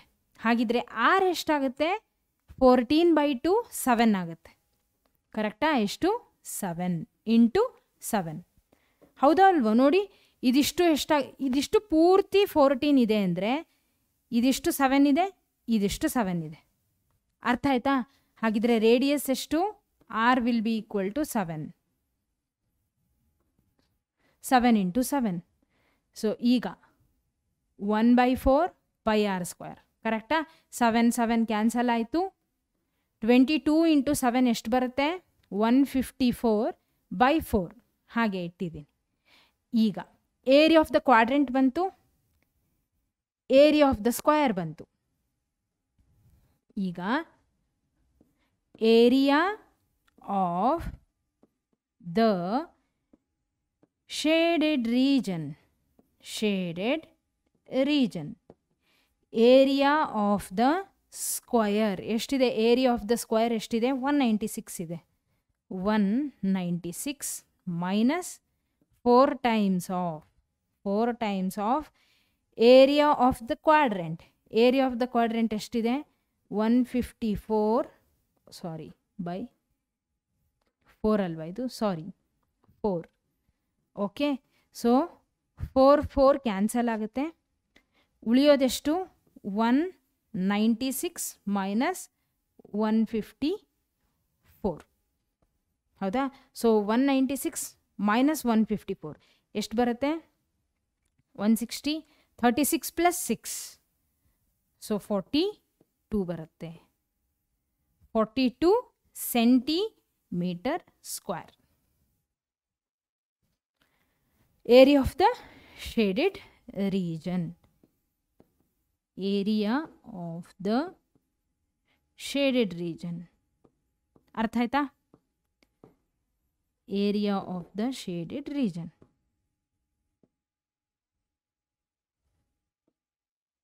ಫೈನ್. ಓಕೆ, ಸೊ ಏನು ಮಾಡಿದ್ವಿ, ಇದಿಷ್ಟು ಸರ್ಕಲ್, ಇದರ ಏರಿಯಾ ತೊಗೊಂಡ್ವಿ ಪೂರ್ತಿ, ಉಳಿದ ಇದರಲ್ಲಿ ಇರ್ತಕ್ಕಂಥ ಜಾಗ ಪೂರ್ತಿ ಏನಿದೆಯಲ್ಲ ಇದಿಷ್ಟು ನಾವು ಕ್ಯಾಲ್ಕುಲೇಟ್ ಮಾಡಿದ್ವಿ. 196 ಸ್ಕ್ವೇರ್ ಸೆಂಟಿಮೀಟರ್ ಅಂತ ಗೊತ್ತಾಯಿತು. ಇದರಲ್ಲಿ ಇದೇನಿದೆ ಅಲ್ಲ,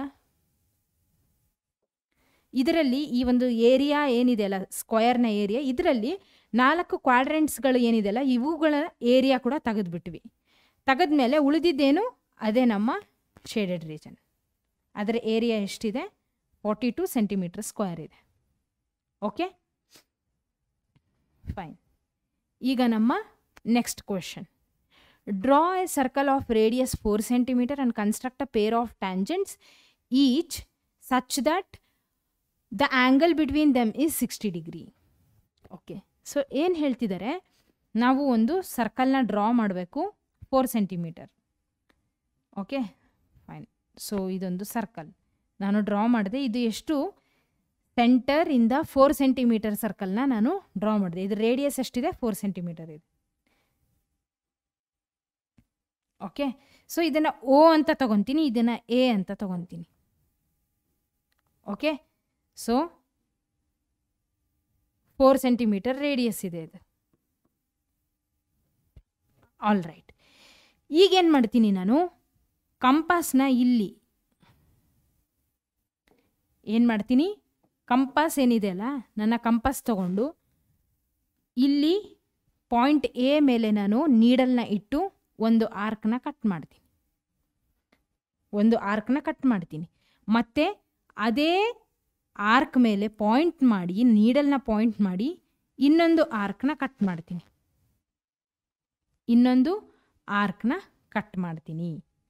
ಸೊ ಇಲ್ಲಿಂದ ಒಂದು ಆರ್ಕ್ ಕಟ್ ಮಾಡಿದೆ, ಇಲ್ಲಿಂದ ಇನ್ನೊಂದು ಆರ್ಕ್ ಕಟ್ ಮಾಡಿದೆ. ಸೊ ಇವಾಗ ನಾನು ಏನು ಮಾಡ್ತೀನಿ, ಇದನ್ನು ಜಾಯಿನ್ ಮಾಡ್ತೀನಿ. ಅರ್ಥ ಆಯ್ತಾ, ಏನು ಮಾಡಿದೆ ಅಂತ ಅರ್ಥ ಆಯ್ತಾ? So this is 60, 120 degree. So total ಇಲ್ಲಿ ಎಷ್ಟಿರುತ್ತೆ, 120 ಡಿಗ್ರಿ ಇರುತ್ತೆ. ಫೈನ್. ಸೊ ಪಾಯಿಂಟ್ ಎ ಇಂದ ನಾನೇನು ಮಾಡಿದೆ, ಒಂದು ಆರ್ಕ್, ಇಲ್ಲಿಂದ ಇನ್ನೊಂದು ಆರ್ಕ್. ಇವಾಗ ನಾನೇನು ಮಾಡ್ತೀನಿ, ಪರ್ಪೆಂಡಿಕ್ಯುಲರ್ ಬೈಸೆಕ್ಟರ್ನ ನನಗೇನು ಬೇಕೋ, ಪರ್ಪೆಂಡಿಕ್ಯುಲರ್ ಬೈಸೆಕ್ಟರ್ ಬೇಕು. ಹಾಗಾಗಿ ನಾನೇನು ಮಾಡ್ತೀನಿ, ಪಾಯಿಂಟ್ ಎ ಇಂದ ಒಂದು ಆರ್ಕ್ನ ಡ್ರಾ ಮಾಡ್ತೀನಿ. ಮತ್ತು ಈ ಒಂದು ಪಾಯಿಂಟ್ ಏನಿದೆ ಅಲ್ಲ, ಇದನ್ನು ಬಿ ಅಂತ ತಗೊಳ್ಳಿ, ಓ ಎ ಬಿ ಅಂತ ತಗೊಳ್ಳಿ. ಸೊ ಈ ಒಂದು ಮಿಡಲ್ ಆರ್ಕ್ ಏನಿದೆ ಅಲ್ಲ, ಇಲ್ಲಿಂದ ಇನ್ನೂ ಒಂದು ಆರ್ಕ್ನ ಕಟ್ ಮಾಡ್ತೀನಿ. ಅರ್ಥ ಆಯ್ತಾ? ಎ ಇಂದ ಒಂದು ಆರ್ಕ್, ಈ ಒಂದು ಆರ್ಕಿಂದ ಇನ್ನೊಂದು ಆರ್ಕ್ನ ಕಟ್ ಮಾಡ್ತೀನಿ. ಆಮೇಲೆ ಈ ಒಂದು ಆರ್ಕಿಂದ ಒಂದು ಆರ್ಕ್ನ ಕಟ್ ಮಾಡ್ತೀನಿ. ಮತ್ತು ಈ ಒಂದು ನಮ್ಮದು ಏನು ಆರ್ಕ್ ಕಟ್ ಮಾಡಿದ್ವಲ್ಲ, ಇಲ್ಲಿಂದ ಇನ್ನೊಂದು ಆರ್ಕ್ನ ಕಟ್ ಮಾಡ್ತೀನಿ. ಇವಾಗ ಇದನ್ನು ನಾನು ಜಾಯಿನ್ ಮಾಡ್ತೀನಿ. ಈ ರೀತಿಯಾಗಿ. ಅರ್ಥ ಆಯ್ತಾ? ಏನು ಮಾಡಿದೆ, ಪಾಯಿಂಟ್ ಎ ಇಂದ ಒಂದು ಆರ್ಕ್ ಮತ್ತು ಈ ಒಂದು ಆರ್ಕಿಂದ ಇನ್ನೊಂದು ಆರ್ಕ್ನ ಕಟ್ ಮಾಡಿದೆ. ಇಲ್ಲಿ ನೀಡಲ್ನ ಪಾಯಿಂಟ್ ಮಾಡಿ, ಈ ಆರ್ಕ್ಗಳ ಮೇಲೆ ನೀಡಲ್ನ ಪಾಯಿಂಟ್ ಮಾಡಿ ಒಂದು ಆರ್ಕ್, ಮತ್ತು ಈ ಒಂದು ಆರ್ಕಿಂದ ಇನ್ನೊಂದು ಆರ್ಕ್ನ ಕಟ್ ಮಾಡಿದರೆ ನನಗೇನು ಬಂತು, ಪರ್ಪೆಂಡಿಕ್ಯುಲರ್ ಬೈಸೆಕ್ಟರ್ ಬಂತು. ನಾನು ಲೈನ್ನ ಡ್ರಾ ಮಾಡಿದೆ. ಅದೇ ರೀತಿ ಪಾಯಿಂಟ್ ಬಿ ಇಂದ ಒಂದು ಆರ್ಕ್ನ ಕಟ್ ಮಾಡ್ತೀನಿ, ಮತ್ತು ಈ ಒಂದು ಆರ್ಕಿಂದ ಇನ್ನೊಂದು ಆರ್ಕ್ನ ಕಟ್ ಮಾಡ್ತೀನಿ. ಅದೇ ರೀತಿಯಾಗಿ ಈ ಒಂದು ಆರ್ಕಿಂದ ಒಂದು ಆರ್ಕ್, ಮತ್ತು ಇದೇ ಒಂದು ಇಲ್ಲೇನಿದೆಯಲ್ಲ ಈ ಆರ್ಕಿಂದ ಇನ್ನೊಂದು ಆರ್ಕ್ನ ಕಟ್ ಮಾಡಿದಾಗ ನನಗೇನು ಬರುತ್ತೆ, ಈ ರೀತಿಯಾಗಿ ಬರುತ್ತೆ. ಓಕೆನಾ? ಆಲ್ಮೋಸ್ಟ್ ಇಲ್ಲೇ ಅದು ಎರಡೂ ಪರ್ಪೆಂಡಿಕ್ಯುಲರ್ ಬೈಸೆಕ್ಟರು ಒಂದೇ ಕಡೆ ಬರುತ್ತೆ. ಸೊ ಆ ಪಾಯಿಂಟಲ್ಲಿ ನೀವು ಎರಡು ಲೈನ್ನ ಜಾಯಿನ್ ಮಾಡ್ಬೋದು. ಇವೇನು ನಮ್ಮ ಟ್ಯಾಂಜೆಂಟ್ಸ್. ಇದನ್ನು ಪಿ ಅಂತ ತಗೊಳ್ಳಿ, ಇದನ್ನು ಓಕೆ ಪಿ ಅಂತ ತಗೊಳ್ಳಿ. ಓಕೆನಾ? ಸೊ ಪಿ ಅಂತ ತಗೊಂಡಿದ್ದೀವಿ. ಅವ್ರೇನು ಕೇಳಿದರು, 4 ಸೆಂಟಿಮೀಟರ್ ರೇಡಿಯಸ್ ಇದೆ ಎರಡು. ಆಯಿತಾ? Construct pair of tangent such that the angle between them is 60 degree. ಇವಾಗ ಇವುಗಳ ಆ್ಯಂಗಲ್ ಎಷ್ಟಿರುತ್ತೆ, angle between these two angles will be equal to 60 degree. Okay, ಅರ್ಥ ಆಯ್ತಾ? ಸೊ ನಾವು ಇದಕ್ಕೆ ಕನ್ಸ್ಟ್ರಕ್ಷನ್ ಪಾಯಿಂಟ್ಸ್ ಸಹಿತ ಬರೀಬಹುದು. ಸೊ ಪಾಯಿಂಟ್ಸ್ ಏನಂತ ಬರೀತೀರಾ? ಸೊ ಸಿಂಪಲ್ ನೀವೇನು ಡ್ರಾ ಮಾಡಿದ್ರಲ್ಲ ಅದನ್ನೇ ಬರೀಬೇಕು. Draw A circle of radius 4 centimetre. Okay, next ಏನು ಮಾಡಿದ್ರಿ? Radius 4 centimetre, join OA, join OA radius of the circle. ಹೌದಾ? ಅದಾದಮೇಲೆ ಆ್ಯಂಡ್ OB. ಹೌದಾ? And OB from the centre O. From the centre O. Join ಮಾಡಿದಾದ್ಮೇಲೆ ಏನು ಮಾಡಿದ್ವಿ? Perpendicular ಬೈಸೆಕ್ಟರ್ನ draw ಮಾಡಿದ್ವಿ. Right? Draw ಅ perpendicular bisector. ಕರೆಕ್ಟಾ? Draw A perpendicular bisector. Okay, then join BP and AP. Hence, okay, so hence the angle inclined between the two tangents BP and AP are 60 degree. Okay, fine. So ಇದಿಷ್ಟು ನಮ್ಮ 20th question. ಅರ್ಥ ಆಯ್ತಾ? ಈಗ ನಮ್ಮ next ಕ್ವೆಶನಿಗೆ ಹೋಗೋಣ. So ಏನು ಹೇಳ್ತಿದ್ದಾರೆ next ಕ್ವೆಶನಲ್ಲಿ? Find the coordinates of the point which divides the line segment joining the points A of 4, -3 and B of 8, 5 in the ratio 3:1 internally. So ನಮಗೆ ಗೊತ್ತಿದೆ ನಾವು ಯಾವ ಫಾರ್ಮುಲಾನ ಯೂಸ್ ಮಾಡ್ತೀವಿ. ಯಾವುದಾದ್ರೂ ಒಂದು ಲೈನ್ನ m:n ರೇಷಿಯೋಲ್ಲಿ ಏನು 2 ಪಾಯಿಂಟ್ಗಳು ಲೈನ್ನ ಡಿವೈಡ್ ಮಾಡಿದಾಗ ನಾವು ಯೂಸ್ ಮಾಡ್ತಕ್ಕಂಥ ಫಾರ್ಮುಲಾ ಯಾವುದು? P of m, n is equal to. ಹೌದಾ? ಸೊ ಏನು ಯೂಸ್ ಮಾಡ್ತೀವಿ? m into x2 plus n into x1 by m plus n. So ratio ಏನಿಲ್ಲಿ m:n ಏನು? 3:1. ಹೌದಾ? So which will be equal to m y2 plus n y1 divided by m plus n. ಹೌದಾ? ಈಗ m ಎಷ್ಟಿದೆ? 3 ಇದೆ. ಹೌದಾ? x1 x2 y1 y2 ಬರೆಯೋಣ. So ಇಲ್ಲಿ ಬರೀತೀನಿ. ಸೊ x1 y1 ಅಲ್ವಾ? x1 y1 ಎಷ್ಟು? 4, -3. x2 y2 ಎಷ್ಟು? 8, 5. ಈಗ m ಎಷ್ಟು? 3 ಇದೆ. x2 ಎಷ್ಟಿದೆ? x2 8 ಇದೆ. ಪ್ಲಸ್ n ಎಷ್ಟಿದೆ?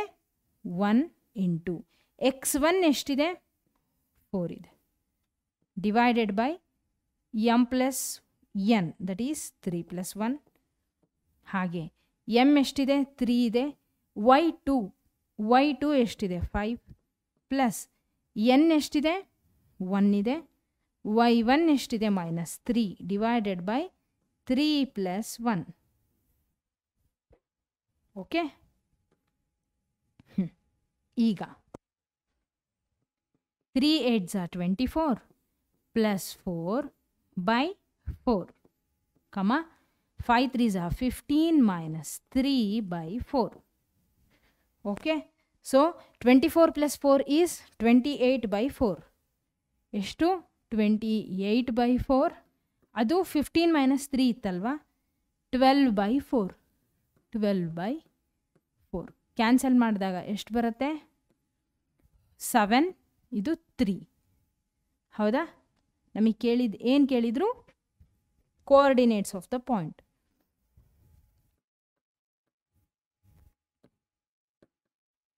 ಓಕೆ. ಸೊ ಓಕೆ, ಪಾಯಿಂಟ್ಸ್ ಅಲ್ವಾ, ಎಮ್ ಕಮ ಏನು ಬರ್ದಿದೆ ಎಕ್ಸ್ ಕಮ ವೈ. ಸೊ ಇಲ್ಲಿನೂ ಹಾಗೆ ಬರ್ದಿದ್ದೀನ. ಓಕೆ.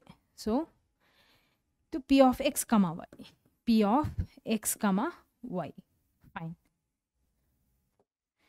ಪಿ ಆಫ್ ಎಕ್ಸ್ ಕಮ ವೈ ಇಸ್ ಈಕ್ವಲ್ ಟು 7, 3.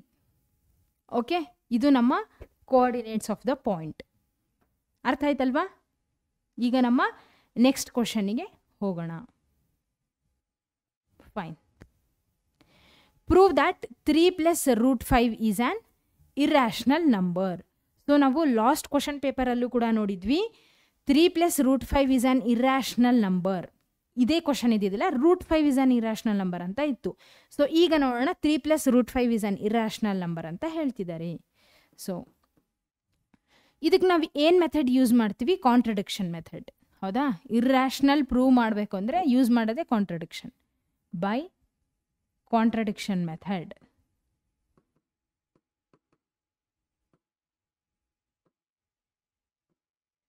ಏನು 3 plus √5 is A rational number. ಇದೇ ನಾವು ಅಸ್ಯೂಮ್ ಮಾಡ್ತಿರೋದು. Assume 3 plus √5 is A rational number. ಹೌದಾ? ಕಾಂಟ್ರಡಿಕ್ಷನ್ ಮೆಥಡ್ ಪ್ರಕಾರ ನಾವೇನು ಮಾಡ್ತೀವಿ, ರ್ಯಾಷನಲ್ ಕೊಟ್ಟಿದ್ದಾರೆ, ನಾವು ಇರ್ಯಾಷನಲ್, ಅದಕ್ಕೆ ಆಪೋಸಿಟಾಗಿ ತೊಗೊಂಡಿದ್ದೀವಿ ಅಸಂಪ್ಷನ್. ಅವಾಗ ಏನಾಗುತ್ತೆ? Therefore 3 plus √5 will be equal to P by Q, wear P and Q R ಏನು? Wear P and Q R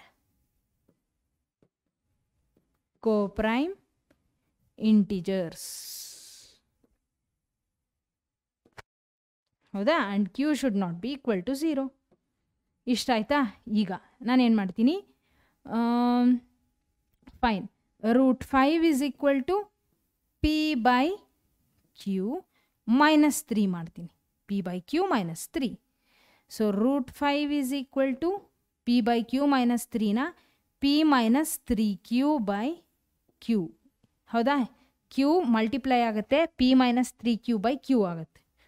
ಈಗ ನೋಡಿ, P minus 3q by Q ಏನಿದೆ ಅಲ್ಲ, since P minus 3q by Q is A rational number. Is A rational number.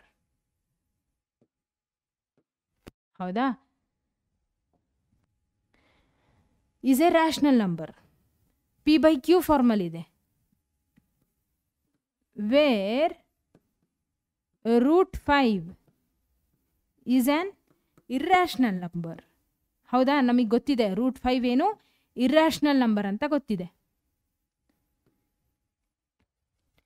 So ಇದರ ಅರ್ಥ ಏನು? Rational number irrational ನಂಬರಿಗೆ equal ಆಗಲ್ಲ. ಆಗತ್ತಾ? ಸೊ ಇದು ರ್ಯಾಷನಲ್ ಅಂತ ನಮಗೆ ಗೊತ್ತಾಯಿತು, ಪಿ ಬೈ ಕ್ಯೂ ಫಾರ್ಮಲ್ ಇದೆ. ಸೊ ಇದು ಇರ್ಯಾಷನಲ್ √5. ಸೊ √5 ಇರ್ಯಾಷನಲ್ ಆದಮೇಲೆ ಇದು ರ್ಯಾಷನಲಿಗೆ ಈಕ್ವಲ್ ಹೇಗೆ ಸಾಧ್ಯ? So which is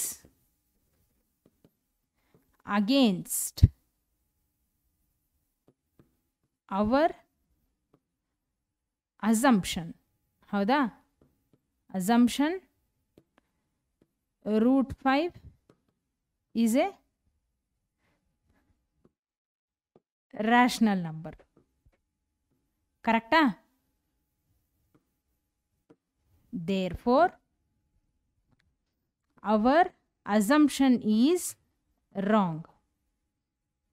Our assumption is wrong. Hence, 3 plus root 5 is an irrational number. Okay? Is an irrational number. Fine. ಅರ್ಥ ಆಯ್ತಾ? ಸೊ ಕಾಂಟ್ರಡಿಕ್ಷನ್ ಮೆಥಡ್ ಯೂಸ್ ಮಾಡಿದ್ವಿ. ಅದರ ಪ್ರಕಾರ ಇದನ್ನು ಪಿ ಬೈ ಕ್ಯೂಗೆ ಇದನ್ನು ರ್ಯಾಷನಲ್ ಅಂತ ತೊಗೊಂಡು ಪಿ ಬೈ ಕ್ಯೂಗೆ ಏನು ಮಾಡಿದ್ವಿ, ಈಕ್ವೇಟ್ ಮಾಡಿದ್ವಿ. ಆಮೇಲೆ ಈ 3ನ ನಾನು ರೈಟ್ ಹ್ಯಾಂಡ್ ಸೈಡಿಗೆ ಕಳಿಸಿದ ಮೇಲೆ ಗೊತ್ತಾಯಿತು ರೂಟ್ 5 ಏನು ಇರ್ಯಾಷನಲ್ಲು. So root 5 P minus 3q by Q ಅದೇನು ರ್ಯಾಷನಲ್ಲಿಗೆ ಈಕ್ವಲ್ ಆಗ್ಲಿಕ್ಕೆ ಸಾಧ್ಯ ಇಲ್ಲ. ಹಾಗಾಗಿ ನಮ್ಮ ಅಸಂಪ್ಷನ್ನು ರಾಂಗ್ ಆಯಿತು. ಸ್ವಲ್ಪ ಹೆಚ್ಚು ಕಡಿಮೆ ಆಗಿದ್ದಕ್ಕೂ ಏನಾಯಿತು, ಪೂರ್ತಿ ನಮಗೆ ಗೊತ್ತಾಯಿತು ಅದೇನು ಇರ್ಯಾಷನಲ್, ಅದು 3 ಪ್ಲಸ್ ರೂಟ್ 5 ಅನ್ನೋದು ನಮಗೆ ಕನ್ಫರ್ಮ್ ಆಯಿತು. ಓಕೆ, ಇವಾಗ ಇದು ಅರ್ಥ ಆಯ್ತಲ್ವಾ? 3 plus root 5 is an irrational. ಈಗ ನಮ್ಮ 23rd ಕ್ವಶನ್. ಸೊ ಏನು ಹೇಳ್ತಿದ್ದಾರೆ 23rd question? The sum and product of the zeros of a quadratic polynomial p of x is equal to ax square plus bx plus c are minus 3 and 2 respectively. Show that b plus c is equal to 5a. Okay, so ಹಾಗಿದ್ರೆ ಇವಾಗ ನಾವೇನು ಮಾಡೋಣ, the sum and the product of the zeros of a quadratic polynomial p of x is equal to ax square plus bx plus c are minus 3 and 2 respectively. Show that b plus c is equal to 5a ಅಂತ ಹೇಳ್ತಿದ್ದಾರೆ. ಹೌದಾ? So ಅವ್ರೇನು ಹೇಳ್ತಿದ್ದಾರೆ, minus 3 and 2 are the zeros of the polynomial ಅಂತ ಅವರೇ ಹೇಳ್ತಿದ್ದಾರೆ. ಹಾಗಿದ್ರೆ let alpha and beta B the zeros of the polynomial.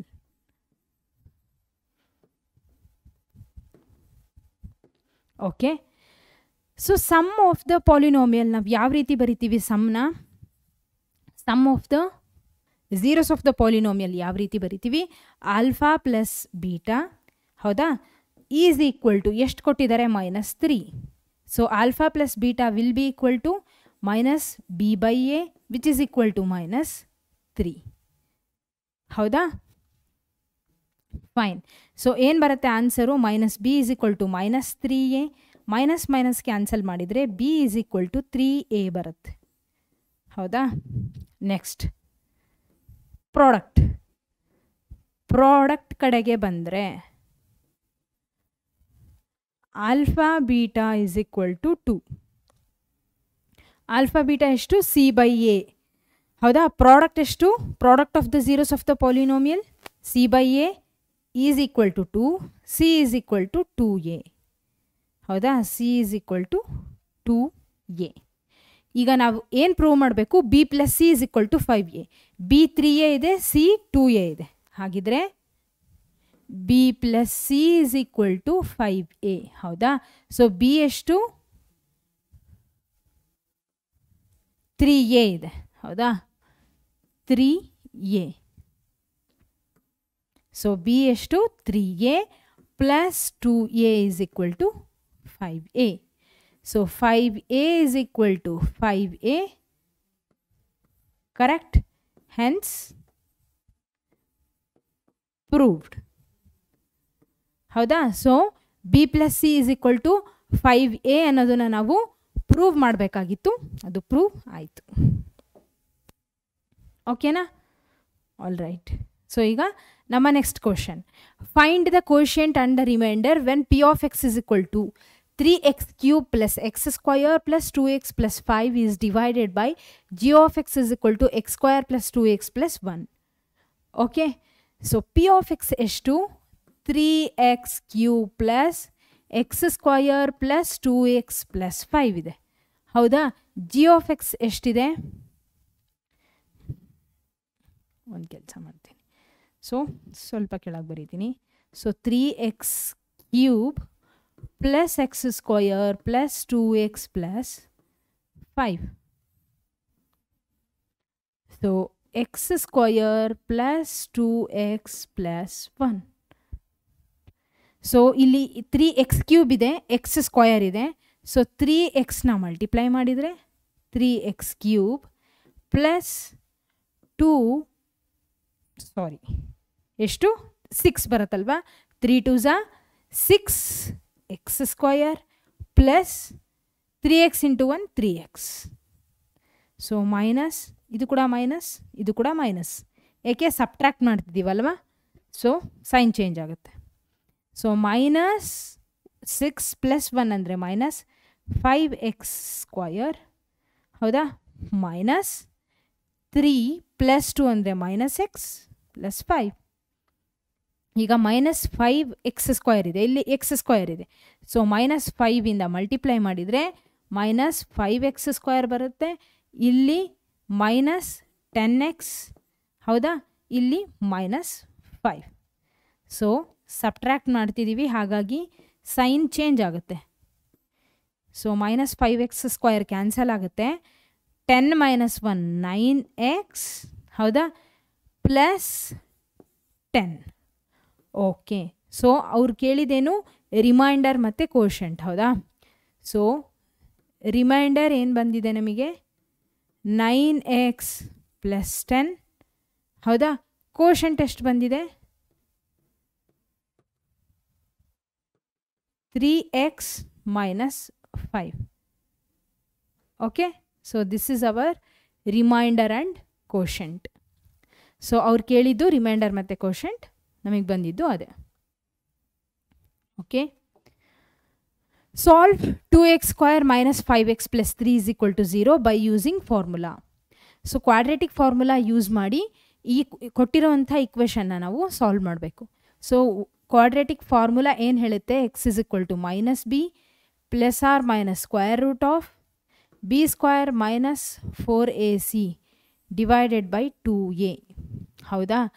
So a is equal to 2, b is equal to minus 5, c is equal to 3, x is equal to minus b ಅಂದರೆ minus into minus plus 5 plus or minus square root of b square ಅಂದರೆ 25 minus 4ac 3 2s are 6, 6 4s are 24 by 2a 2 2s are 4, ಹೌದಾ. So X will be equal to 5 plus R minus square root of 25 minus 24 ಅಂದರೆ 1 by 4. So X is equal to 5 plus R minus 1, root 1 ಅಂದರೂ ಒಂದೇ 1 ಅಂದರೂ ಒಂದೇ, ಹೌದಾ. So root 1 value 1 by 4. So X will be equal to 5 plus 1 by 4 ಒಂದಾದರೆ X will be equal to 5 minus 1 by 4 ಇನ್ನೊಂದು, ಹೌದಾ. So X will be equal to 6 by 4, ಹಾಗೆ X will be equal to 4 by 4. Therefore X value will be equal to, so ಇದನ್ನು cancel ಮಾಡಿದರೆ 2 3s are 6, 2 2s are 4, ಹಾಗೆ ಇದು 1 ಬರುತ್ತೆ. Okay, all right, fine. So ಇವಾಗ ನಮ್ಮ next ಕ್ವಶನಿಗೆ ಹೋಗೋಣ. So ಇದನ್ನು ನಾವು ಕ್ವಾಡ್ರೆಟಿಕ್ ಫಾರ್ಮುಲಾ ಯೂಸ್ ಮಾಡಿರೋವಂಥದ್ದು. ಓಕೆ.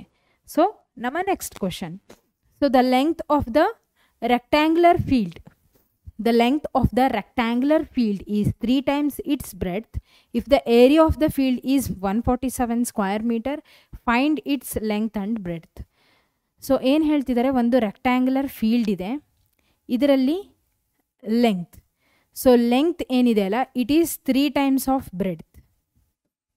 ಇದು ಬ್ರೆಡ್ತ್ ಅಂದರೆ ಇದು ಲೆಂಗ್ತ್ ಏನಿದೆ 3 times ಆಫ್ ಬ್ರೆಡ್ತ್ ಇದೆ. ಅರ್ಥ ಆಯ್ತಾ? ಫೈನ್. ಓಕೆ. ಸೊ ಇವಾಗ ನಾವೇನು ಮಾಡಬೇಕು, ಲೆಟ್ ಅಸ್ಯೂಮ್ ಮಾಡ್ತೀನಿ. ಏನಂತ ಅಸ್ಯೂಮ್ ಮಾಡ್ತೀನಿ, let X B the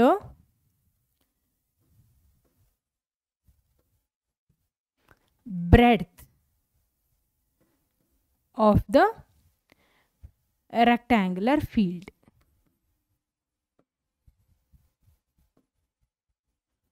Rectangular field. ಹೌದಾ? ಹಾಗಿದ್ರೆ ಲೆಂತ್ ಎಷ್ಟಾಗುತ್ತೆ? therefore length will be equal to ಎಷ್ಟು? 3 times of breadth ಅಂದರೆ 3 times of x. L will be equal to 3 times of x. ನಮಗೆ ಗೊತ್ತಿದೆ. ಆಮೇಲೆ ಅವ್ರು ಏನು ಕೊಟ್ಟಿದ್ದಾರೆ? If the area of the field is 147, so area of the rectangular field ಅಲ್ವಾ ಅದು, area of the field is equal to 147. So ನಮಗೆ ಗೊತ್ತು length into breadth will be equal to 147. So length ಎಷ್ಟು? 3x ಇಂಟು ಬ್ರೆಡ್ತ್ ಎಷ್ಟು? x is equal to 147. So 3x square is equal to 147. ಹೌದಾ? Next 3x square is equal to 147 ಆದರೆ x square will be equal to 147 by 3. 3 4s are 12, 3 9s are 27. X square will be equal to 49. X will be equal to 7. ಹೌದಾ? So x will be equal to 7. So area ಎಷ್ಟು? Area is equal to length into breadth. Okay, ಅವ್ರು ಕೇಳಿದ್ರಾ? Find its length and breadth. Okay, ನಮಗಿವಾಗ ಬಂದಿರೋದು X ಅಂದರೆ ಏನು? ನಾವೇನು ತೊಗೊಂಡಿದ್ದು? Breadth. ಹೌದಾ? Which will be equal to breadth, ಹಾಗೆ 3 times of X, that is 7 into 3 21, which is the length. ಓಕೆನಾ? So length ಎಷ್ಟು? 21, ಬ್ರೆಡ್ತ್ ಎಷ್ಟು? 7. Therefore length is equal to 21 centimeter, breadth is equal to 7 centimeter. ಅರ್ಥ ಆಯ್ತಾ? Okay, so breadth 7, length 21 centimetre ಬಂತು. Okay, so ಇವಾಗ ನಮ್ಮ next question. Fine. Okay, so next question ಏನು ಕೊಟ್ಟಿದ್ದಾರೆ? ಎ ಮತ್ತು ಬಿ ಇದೆ. ಇದರಲ್ಲಿ 2 ಕ್ವೆಶನ್ಸ್ ಇದೆ, ಪಾರ್ಟ್ ಎ ಮತ್ತು ಬಿ. ಸೊ 27th ಕ್ವೆಶನ್ ಏನು ಹೇಳ್ತಿದ್ದಾರೆ? If sine theta is equal to 12/13, find the values of cos theta and tan theta ಅಂತ ಹೇಳ್ತಿದ್ದಾರೆ. ಸೊ ಒಂದು ರೈಟ್ ಆ್ಯಂಗಲ್ ಟ್ರಯಾಂಗಲ್ನ ಡ್ರಾ ಮಾಡ್ತೀನಿ. ಓಕೆನಾ? ಇಲ್ಲಿ ಸೈನ್ ಟೀಟಾ ನಮಗೆಲ್ಲ ಗೊತ್ತು. ಸೈನ್ ಟೀಟಾ ಅಂದರೆ ಏನು? Sine theta is equal to perpendicular. ಹೌದಾ? ಪರ್ಪೆಂಡಿಕ್ಯುಲರ್ ಬೈ, ಹೌದಾ, ಹೈಪೋಟಿನ್ಯೂಸ್. ಸೊ ಇಲ್ಲಿ ವ್ಯಾಲ್ಯೂ ಏನು? 12/13. ಸೈನ್ ಟೀಟಾದ ವ್ಯಾಲ್ಯೂ ಎಷ್ಟು? 12/13. ಸೊ ಇಲ್ಲಿ ಪರ್ಪೆಂಡಿಕ್ಯುಲರ್ ಯಾವುದು? ಇದು 90 ಡಿಗ್ರಿ ಆದರೆ, ಸೊ ಪರ್ಪೆಂಡಿಕ್ಯುಲರ್ ಯಾವುದು? ಇದು 12. ಸೊ ಹೈಪೋಟಿನ್ಯೂಸ್ ಇದು 13. ನಾವು ಕಂಡುಹಿಡಿಬೇಕಾಗಿರೋದೇನು? ಕಾಸ್ ಟೀಟಾ ಮತ್ತು tan theta. Cos theta tan theta ಬರಬೇಕು ಅಂದರೆ ಇದು ಸಪೋಸ್ ಇದು ಎ, ಇದು ಬಿ ಮತ್ತು ಇದು ಸಿ ಅಂದ್ಕೊಳ್ಳಿ. ಸೊ ಈ ಎ ಬಿ ವ್ಯಾಲ್ಯೂನ ನಾವು ಕಂಡುಹಿಡಿಬೇಕು. ಸೊ ನಮಗೆ 2 ಸೈಡ್ಗಳ ವ್ಯಾಲ್ಯೂ ಗೊತ್ತಿದೆ. ಪೈಥಾಗೊರಸ್ ಯೂಸ್ ಮಾಡಿ ಇನ್ನೊಂದು ಸೈಡ್ನ ವ್ಯಾಲ್ಯೂನ ಕಂಡುಹಿಡಿಬೋದು. So 13 square will be equal to 12 square plus A B square. ಹೌದಾ? So A B square will be equal to 169 minus 144. So A B square will be equal to, so 169 minus 144 ಎಷ್ಟು ಬರುತ್ತೆ? So 25. ಹೌದಾ? So 25. ಹಾಗಿದ್ರೆ A B value ಎಷ್ಟು ಬರುತ್ತೆ? ಇಲ್ಲೇ ಬರೀತೀನಿ. A B will be equal to 5. Okay, so this will be equal to 5 centimetre. ಇದು 5 ಆಯಿತು. ಈಗ ನಾವೇನು ಕಂಡುಹಿಡಿಬೇಕು, ಕಾಸ್ ಥೀಟಾ ಮತ್ತು ಟ್ಯಾನ್ ಥೀಟಾನ ಕಂಡುಹಿಡಿಬೇಕು. So cos theta will be equal to base by hypotenuse. ಹೌದಾ? ಸೊ ಬೇಸ್ ಎಷ್ಟಿಲ್ಲಿ 5 ಇದೆ, ಹೈಪೋಟಿನ್ಯೂಸು 13 ಇದೆ. 5/13. ಹಾಗೆ tan theta is equal to perpendicular by base. ಹೌದಾ? So base 5 ಬರೀತಿದ್ದೀನಿ. ಪರ್ಪೆಂಡಿಕ್ಯುಲರ್ ಎಷ್ಟಿತ್ತು ನಮಗೆ? 12 ಇತ್ತು. ಸೊ 12/5. ಅವ್ರು ಕೇಳಿದ್ದೇನು, ಕಾಸ್ ಥೀಟಾ ಮತ್ತು ಟ್ಯಾನ್ ಥೀಟಾ ಕಂಡುಹಿಡೀರಿ ಅಂತ. ಅದ್ರ ವ್ಯಾಲ್ಯೂ ಸಿಕ್ತು. Okay, all right.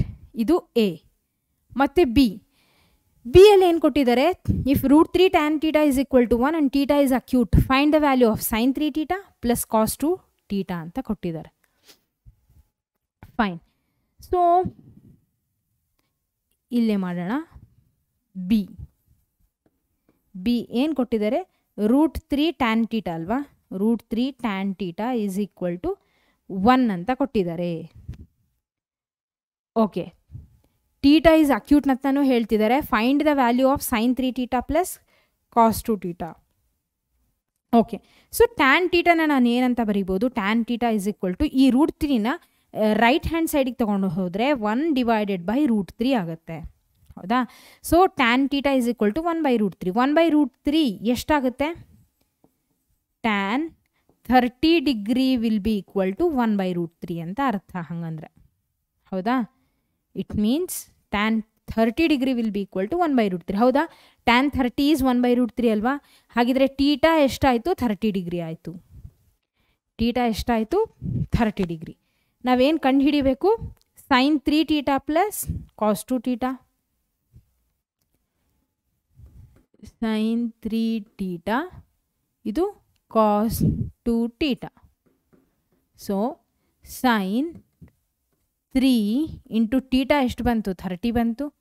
ಹಾಗೆ ಕಾಸ್ 2 ಇಂಟು ಥೀಟಾ ಎಷ್ಟು ಬಂತು? 30 ಬಂತು. ಸೊ ಸೈನ್ 90 ಡಿಗ್ರಿ, ಇದು ಕಾಸ್ 60 ಡಿಗ್ರಿ. ಕರೆಕ್ಟ್? ಸೊ ಸೈನ್ 90 ಎಷ್ಟು ಬರುತ್ತೆ? 1. ಕಾಸ್ 60 ಡಿಗ್ರಿ ಎಷ್ಟು ಬರುತ್ತೆ?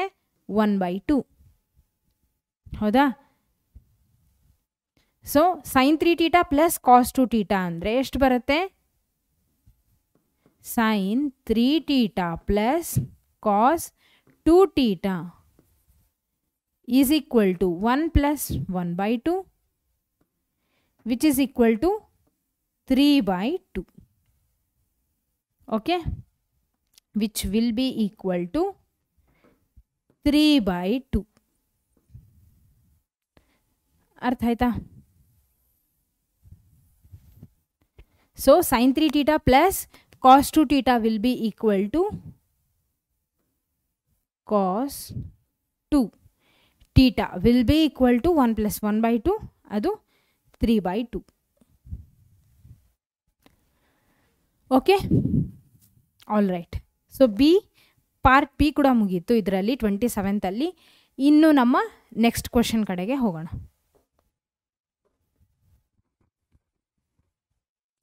ಓಕೆ, ಸೊ ನೆಕ್ಸ್ಟ್ ಕ್ವೆಶನ್ ಏನು ಹೇಳ್ತಿದ್ದಾರೆ? Prove that 1 plus cos theta divided by 1 minus cos theta is equal to ಕೊಸಿಕೆನ್ theta plus cot theta whole square. Okay, so ನಾವೀಗ ಏನು ಮಾಡಬೇಕು? ಪ್ರೂವ್ ಮಾಡಬೇಕು.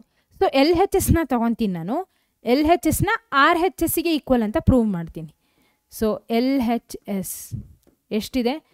1 plus cos theta 1 minus cos theta. So ನಾನೀಗೇನು ಮಾಡ್ತೀನಿ? ಇದನ್ನು ರ್ಯಾಷ್ನಲೈಸ್ ಮಾಡ್ತೀನಿ. ರ್ಯಾಷ್ನಲೈಸ್ ಅಂದರೆ ಯಾವ ರೀತಿ ಮಾಡೋದು? 1 plus cos theta divided by 1 minus cos theta multiplied with ಇದು 1 ಮೈನಸ್ ಕಾಸ್ ಥೀಟಾ ಏನು ಡಿನೋಮಿನೇಟರ್ ಇದೆ ಅಲ್ಲ, ಇದನ್ನು ನಾನು ರ್ಯಾಷ್ನಲೈಸ್ ಮಾಡಿದಾಗ 1 ಪ್ಲಸ್ ಕಾಸ್ ಥೀಟಾ ಆಗುತ್ತೆ. ಹೌದಾ? Divided by 1 plus cos theta. Okay, fine. ಈಗ 1 + cos θ ಇಂಟು 1 + cos θ ಅಂದರೆ 1 + cos θ whole square divided by a - b into a + b ಅಂದರೆ a square minus b square. ಕರೆಕ್ಟಾ? a square minus b square, ಇದು a + b whole square ಆಗಿದೆ. So 1 + cos θನ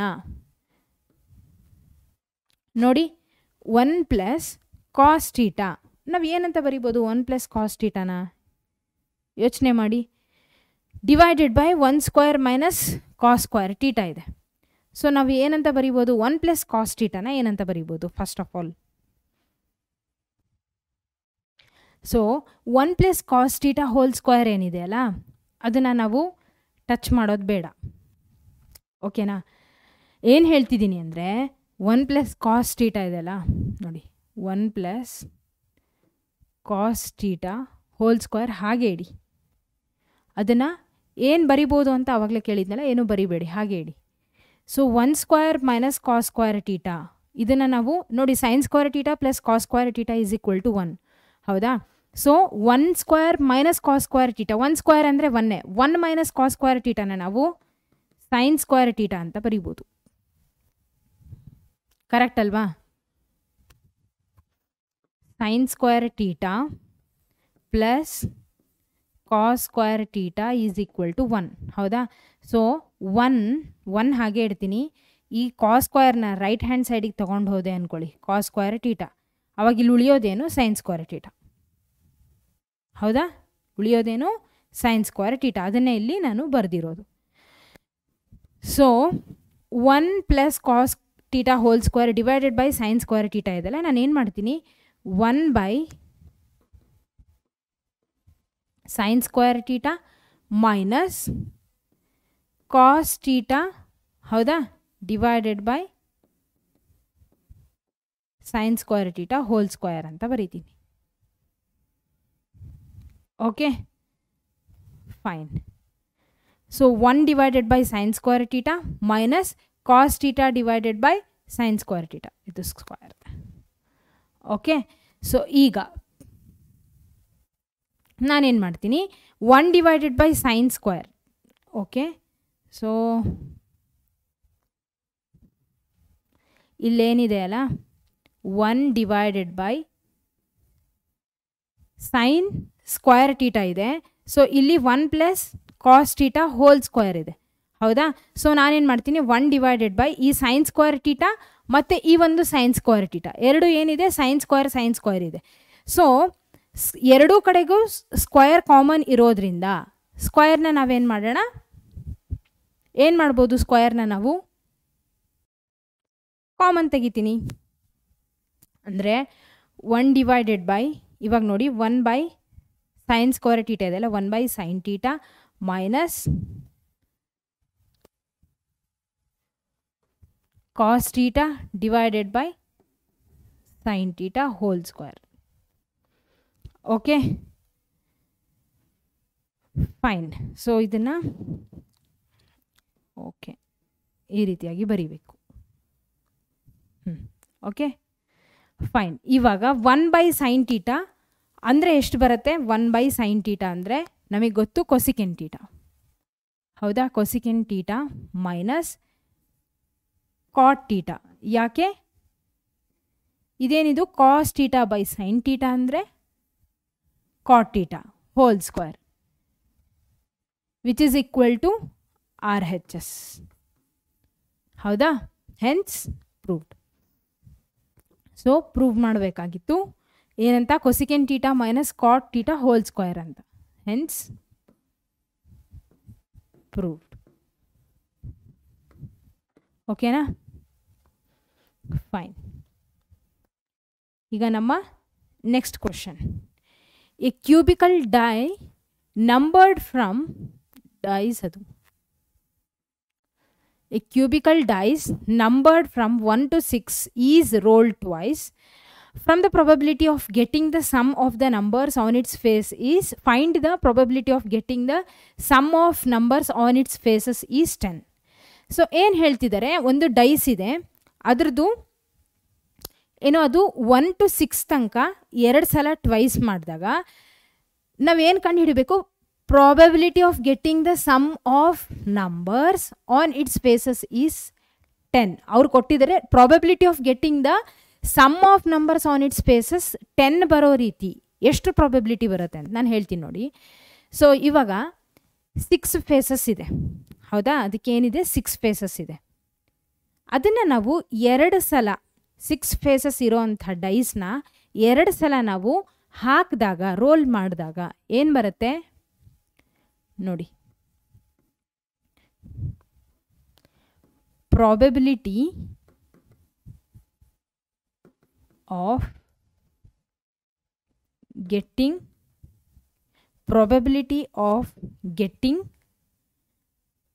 ಏನು, probability of getting event when the dice is rolled twice. ಎಷ್ಟು ಬರುತ್ತೆ?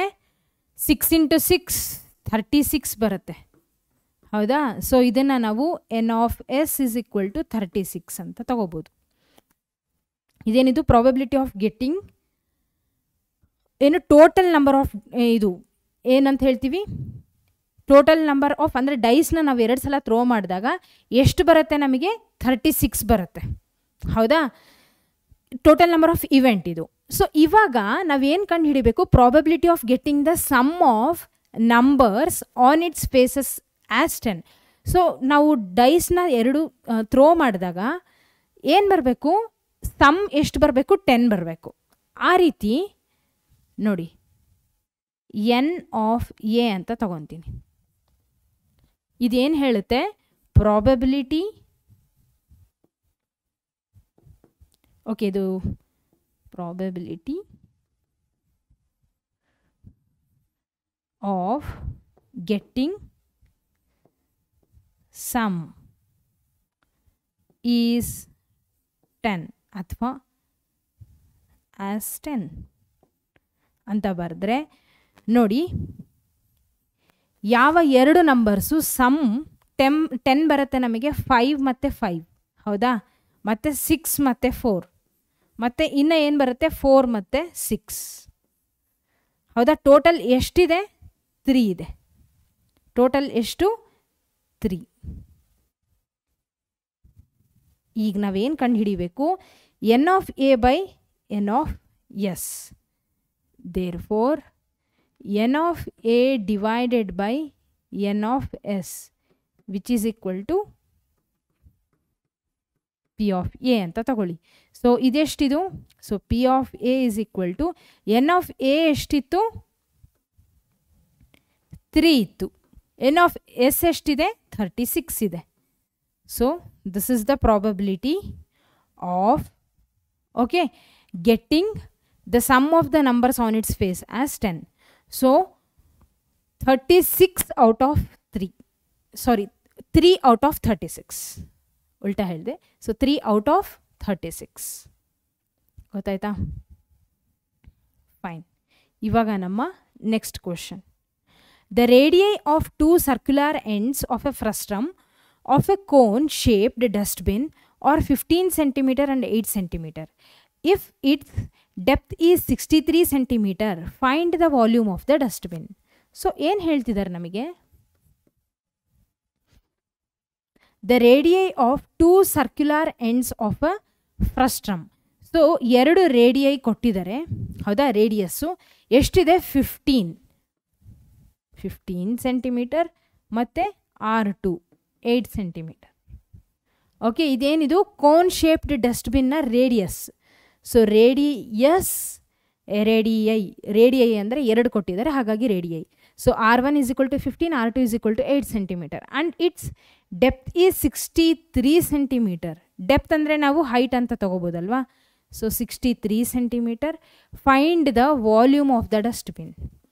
So volume of the dustbin, volume of the dustbin. So ನಾವು volume of the ಡಸ್ಟ್ಬಿನ್ನಿಗೆ ಏನನ್ನು use ಮಾಡಬೇಕು, ಯಾವ ಫಾರ್ಮುಲಾನ use ಮಾಡ್ತೀವಿ? 1/3 πh into r1² plus r2² plus r1 r2. ಹೌದಾ? So 1/3 ಹಾಗೆ ಇಡಿ, 22/7. Height ಎಷ್ಟು ಕೊಟ್ಟಿದ್ದಾರೆ? 63 ಇಂಟು r1² 15². 15² ಓಕೆ ಹಾಗೆ ಬರೀತೀನಿ ಫಸ್ಟ್. 15² ಪ್ಲಸ್ r2 ಅಂದರೆ 8² ಪ್ಲಸ್ r1 r2 15 ಇಂಟು 8. ಕರೆಕ್ಟಾ? So 7 9s 63, 3 1s 3 3s 9. So ಇಲ್ಲಿ ಉಳಿಯೋದೇನು? 22 ಇಂಟು 3 ದಟ್ ಈಸ್ 66 ಇಂಟು 15² ಅಂದರೆ 225 ಪ್ಲಸ್ 8² ಅಂದರೆ 64 ಪ್ಲಸ್ 15 8s 120. ಕರೆಕ್ಟಾ? So 66 into 225 plus 64 plus 120. ನೋಡಿ, 225 64 120 ಎಷ್ಟು ಬರುತ್ತೆ? 9. ಓಕೆ, ಇಲ್ಲಿ 10. ಸೊ ಇಲ್ಲಿ 4. ಸೊ 409. ಈಗ 409 ಇಂಟು 66 ಮಾಡಿದಾಗ ಎಷ್ಟು ಬರುತ್ತೆ ನೋಡಿ? ಓಕೆ, 5 ಹಾಗೆ ಇಡಿ, 24 plus 4 5 4 2. So 4 9 9 6 2. So 26,994 centimetre cube. ಯಾಕೆ? ಇದು ನಮ್ಮ ವಾಲ್ಯೂಮ್ ಅಲ್ವಾ? ವಾಲ್ಯೂಮ್ ಕೊಟ್ಟಿದ್ದಾರೆ, ಕೇಳಿದ್ದು volume.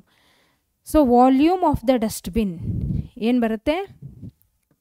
Volume of the dustbin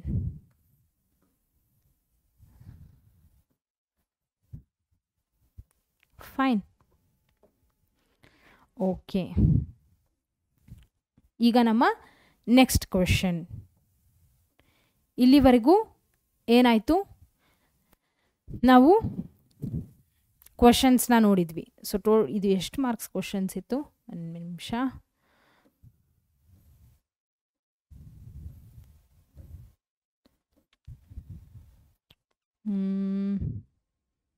okay, so ಎಲ್ಲಿದೆ ಇದು?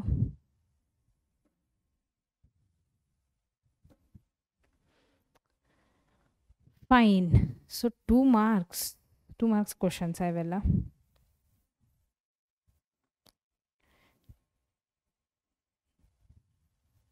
ಓಕೆ, 27. Okay fine. ಸೊ ಇಲ್ಲಿದ್ವಿ ಅಲ್ವಾ? ಓಕೆ, ಇವಾಗ ಬರೋವಂಥದ್ದು. ಓಕೆ, ಇಲ್ಲಿವರೆಗೂ ನಾವು ಮಾಡಿದ್ದು 3 ಮಾರ್ಕ್ಸ್ ಕ್ವೆಶನ್ಸ್. ಸೊ ಇವಾಗ ಮಾಡೋವಂಥದ್ದು 4 ಮಾರ್ಕ್ಸ್ ಕ್ವೆಶನ್ಸ್. ಓಕೆನಾ?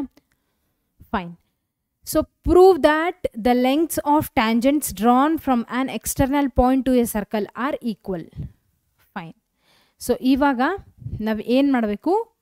ಪ್ರೂವ್ ಮಾಡಬೇಕು. ಇದು ನಾವು ಥೇರಮ್ನ ಓದಿದ್ದೀವಿ. The ಲೆಂಗ್ತ್ಸ್ of the tangents drawn from ಸರ್ಕಲಲ್ಲಿ ಓದಿದ್ದೀವಲ್ಲ, ಅದನ್ನೇ ನಾವಿಲ್ಲಿ ಪ್ರೂವ್ ಮಾಡಬೇಕು. ಹೋದ ಸಲ ನಾನು ಕ್ವಶನ್ ಪೇಪರ್, ಹಿಂದಿನ ಒಂದು ಸೆಷನಲ್ಲಿ ಕ್ವಶನ್ ಪೇಪರ್ ಡಿಸ್ಕಷನಲ್ಲಿ ಕೂಡ ಈ ಒಂದು ಥೇರಮ್ ರಿಪೀಟ್ ಆಗಿತ್ತು.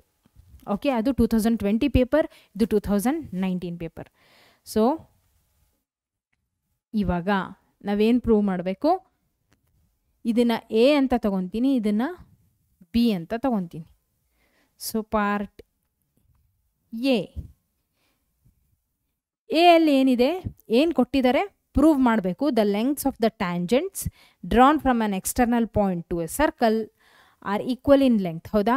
ಸೊ ಇದಕ್ಕೆ ಸರ್ಕಲ್ ತಗೊಂಡಿದ್ದೀವಿ. Okay fine. ಇದು ನಮ್ಮ ಕನ್ಸ್ಟ್ರಕ್ಷನ್ ಪಾರ್ಟ್ ಆಗುತ್ತೆ. ಓಕೆ, ಇದು ಎ ಮತ್ತಿದು ಬಿ ಮತ್ತಿದು ಓ ಮತ್ತಿದು ಪಿ. ಈಗ ಏನು ಕೊಟ್ಟಿದ್ದಾರೆ? ಓ ಈಸ್ ಗಿವೆನ್ ಪಾರ್ಟ್ನ ಬರಿತೀನಿ. ಓ is the center of the circle. O is the center of a circle. Okay, then PA and PB are the two tangents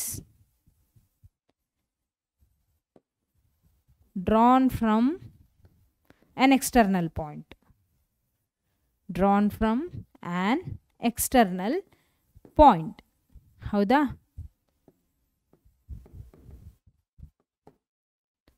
okay, ಈಗ prove ಮಾಡಬೇಕಾಗಿರೋದೇನು? To prove PA is equal to PB ಅಂತ ನಾವು prove ಮಾಡಬೇಕು. ಹೌದಾ? PA is equal to PB. Next PA is equal to PB. Okay, construction ಏನು ಮಾಡಿದ್ದೀವಲ್ಲ ಅದನ್ನು ಒಂದು ಇಲ್ಲಿ ಬರೆಯೋಣ. ಸೊ ಕನ್ಸ್ಟ್ರಕ್ಷನ್ ಏನಿದೆ? Construction join OA, OB and OP. Okay, ಇಷ್ಟನ್ನು ನಾವು ಕನ್ಸ್ಟ್ರಕ್ಟ್ ಮಾಡಿದ್ವಿ. OA ಮತ್ತು OB ಮತ್ತು OP. ಈಗ ಪ್ರೂಫ್. ಹೌದಾ? ಪ್ರೂಫ್. ಸೊ ಪ್ರೂಫಲ್ಲಿ ನಾವೇನೇನು ನೋಡ್ಬೋದು ನೋಡಿ. ಸೊ ಪ್ರೂಫಲ್ಲಿ ಏನು ನೋಡ್ಬೋದು? ಈ ಒಂದು ಸರ್ಕಲ್ ಇದೆ ಅಲ್ಲ, ಇಲ್ಲಿ ಎರಡು ಟ್ಯಾಂಜೆಂಟ್ಸ್ನ ಡ್ರಾ ಮಾಡಿದ್ದೀವಲ್ಲ, ಇಲ್ಲಿ ಇದೇನಿದೆ 90 ಡಿಗ್ರಿ ಇದೆ, ಇದು 90 ಡಿಗ್ರಿ ಇದೆ. ಯಾಕೆ? ನಾವು ಫಸ್ಟ್ ಥೇರಮಲ್ಲೇ ಓದಿದ್ದೀವಿ. ಎಲ್ಲಿ? ಸರ್ಕಲ್ ಚಾಪ್ಟರಲ್ಲಿ ಫಸ್ಟ್ ಥೇರಮ್ ಅದೇ ಇರೋದು. So when the radius drawn perpendicular to the tangents will be the radius drawn perpendicular to the tangents at the point of contact ಎಷ್ಟಿರುತ್ತೆ? ಪರ್ಪೆಂಡಿಕ್ಯುಲರ್ ಅಂದರೆ 90 ಡಿಗ್ರಿ ಇರುತ್ತೆ. ಹಾಗಾಗಿ ನಾವೇನು ಹೇಳ್ಬೋದು? Angle OAP will be equal to angle OBP. Angle OAP will be equal to angle OBP. Radius drawn perpendicular to the tangents at point of contact. ಹೌದಾ? ಈಗ next ಏನು ನೋಡಿದ್ವಿ ನೋಡಿ? OA ಮತ್ತು OA ಮತ್ತು OB ಏನು? ರೇಡಿಯಸ್. ಹೌದಾ? Equal ಇರುತ್ತೆ ರೇಡಿಯಸ್ ಯಾವಾಗಲೂ. So OA is equal to OB, a radius of the circle. Radius of the circle. ಹಾಗೆ ಕಾಮನ್ ಇರೋದೇನು? OP ಏನಿದೆ? ಕಾಮನ್ ಇದೆ. So OP is equal to OP. ಇದೇನಿದು? ಕಾಮನ್. ಅರ್ಥ ಆಯ್ತಾ? OA is equal to OB, OP is equal to OP, common. ಹಾಗಿದ್ರೆ ನಾವು ಏನನ್ನು ಬಳಸ್ಬೋದು ಇಲ್ಲಿ? ಯಾವ ಕ್ರೈಟೀರಿಯಾನ ಯೂಸ್ ಮಾಡ್ಬೋದು? RHS ಕ್ರೈಟೀರಿಯಾನ ಯೂಸ್ ಮಾಡ್ಬೋದು. ಸೊ RHS ಕ್ರೈಟೀರಿಯಾನ ಯಾವಾಗ ಯೂಸ್ ಮಾಡ್ತೀವಿ? ವೆನೆವರ್ ದ ಹೈಪೋಟಿನ್ಯೂಸ್, ಇಲ್ಲಿ ಹೈಪೋಟಿನ್ಯೂಸ್ ಯಾವುದು? OP ಏನಿದೆ ಅಲ್ಲ ಇದು ಹೈಪೋಟಿನ್ಯೂಸ್. ಯಾಕೆ? ಇಲ್ಲಿ ನೋಡಿ, ಆ್ಯಂಗಲ್ B ಮತ್ತು ಆ್ಯಂಗಲ್ A ಇವೆರಡಕ್ಕೂ ಇವೆರಡು ಪರ್ಪೆಂಡಿಕ್ಯುಲರ್. ಈ ಪರ್ಪೆಂಡಿಕ್ಯುಲರ್ ಅಂದರೆ 90 ಡಿಗ್ರಿಗೆ ಆಪೋಸಿಟ್ ಆಗಿರೋದೇ ಹೈಪೋಟೆನ್ಯೂಸ್. ಹೌದಾ? ಅದೇ OP. ಹೌದಾ? ಸೊ OP ಎರಡು ಕಡೆಗೂ, ಎರಡೂ ಟ್ರಯಾಂಗಲಿಗೂ ಸೇಮ್ ಇದೆ. ಹಾಗೆ ಒಂದು ಇನ್ಕ್ಲೂಡೆಡ್ ಸೈಡ್ ಅಂದರೆ ಕರೆಸ್ಪಾಂಡಿಂಗ್ ಸೈಡ್ಸ್ ಏನಿದೆ ಅಲ್ಲ ಅದು ಎರಡು ಟ್ರಯಾಂಗಲಲ್ಲೂ ಸೇಮ್ ಇದೆ. ಸೊ ಹೈಪೋಟಿನ್ಯೂಸ್ ಮತ್ತು ಯಾವುದಾದ್ರೂ ಒಂದು ಕರೆಸ್ಪಾಂಡಿಂಗ್ ಸೈಡ್ ಈಕ್ವಲ್ ಇತ್ತು ಅಂದರೆ ನಾವು RHS ಕ್ರೈಟೀರಿಯಾನ ಯೂಸ್ ಮಾಡ್ಬೋದು. ಬೈ RHS ಕ್ರೈಟೀರಿಯಾ ಏನಂತ ಹೇಳ್ಬೋದು? By RHS criteria triangle AOP. ಹೌದಾ? AOP ಏನು? Is similar to triangle BOP. ಹೌದಾ? ಎರಡು ಸೇಮ್ ಇದೆ, therefore is congruent. Okay, so by CPCT PA is equal to PB. PA is equal to PB. Okay, fine, hence proved. ಅರ್ಥ ಆಯ್ತಾ? ಈಗ ನಮ್ಮ next ಕ್ವಶನಿಗೆ ಹೋಗೋಣ. ಸೊ ನಮ್ಮ ನೆಕ್ಸ್ಟ್ ಕ್ವಶನ್, ಇದೊಂದಿದೆ ಅಲ್ಲ, ಇನ್ನೊಂದಿದೆ ಕ್ವಶನ್. ಓಕೆ, ಸೊ ಈ ಕ್ವೆಶನ್ನ ನೀವು ಟ್ರೈ ಮಾಡಿ. ಇದೊಂದು ಕ್ವೆಶನ್. ಓಕೆ, ಸೊ ನಿಮಗೆ ಗೊತ್ತಾಗಲಿಲ್ಲ ಅಂದರೆ ಕಮೆಂಟ್ ಸೆಕ್ಷನಲ್ಲಿ ಹಾಕಿ, ಇದನ್ನು ಡಿಸ್ಕಸ್ ಮಾಡೋಣ next ಸೆಷನಲ್ಲಿ. Okay, fine. Calculate the median of the following frequency distribution table. So calculate ಮಾಡಬೇಕು. ಏನು ಕ್ಯಾಲ್ಕುಲೇಟ್ ಮಾಡಬೇಕು? Median of the following frequency distribution table. So ನಮಗೆ ಫ್ರೀಕ್ವೆನ್ಸಿ ಡಿಸ್ಟ್ರಿಬ್ಯೂಷನ್ ಟೇಬಲ್ ಕೊಟ್ಟಿದ್ದಾರೆ, ನಾವು ಇವಾಗ ಮೀಡಿಯನ್ ಕಂಡು ಹಿಡಿಬೇಕು. ಸೊ ಫಸ್ಟ್ ಮೀಡಿಯನ್ ಕಂಡು ಹಿಡಿಬೇಕು ಅಂದರೆ ಯಾವಾಗಲೂ ಏನು ಮಾಡಬೇಕು? ಫಸ್ಟ್ ಆ್ಯಂಡ್ ಫಾರ್ಮೋಸ್ಟ್ ಥಿಂಗ್ ಏನು? ಕ್ಯುಮ್ಯುಲೇಟಿವ್ ಫ್ರೀಕ್ವೆನ್ಸಿನ ನಾವು ಫೈಂಡ್ ಔಟ್ ಮಾಡಬೇಕು. ಹೌದಾ? So cumulative frequency. Okay, so cumulative frequency. So cumulative frequency ಅಂತ ಬಂದರೆ ಏನು ಬರುತ್ತೆ? First cumulative frequency 6. ಅದೇ ರೀತಿ ಇಡಬೇಕು. 30 + 6 36, 36 + 40 76, 76 + 16 ಎಷ್ಟು ಬರುತ್ತೆ? 86 + 92, 92 + 4 96, 96 + 4 100. So summation FI is equal to, ಇದು summation FI. Okay, summation FI ಅಲ್ಲ, ಇದು N is equal to 100. Okay, so N is equal to 100. So N/2 is equal to ಎಷ್ಟು ಬರುತ್ತೆ? 100/2 which is equal to 50. ಹೌದಾ? So 100/2 which is equal to 50. Fine. So ಈಗ 50 ಎಲ್ಲಿ ಲೈ ಆಗುತ್ತೆ? 36 ಮತ್ತು 76 ಮಧ್ಯೆ 50 ಲೈ ಆಗುತ್ತೆ. ಸೊ ನಮಗೆ ನಾವು ಯಾವಾಗಲೂ 36 ಏನಿದೆ 50ಗಿಂತ ಕಡಿಮೆ, ಸೊ 50ಗಿಂತ ಜಾಸ್ತಿ ಇರೋದು 76. ಇದೇ ನಮ್ಮ ಮೀಡಿಯನ್ ಕ್ಲಾಸ್ ಅಂತ ನಾವು ತಗೋಬೇಕು. ಯಾವುದು?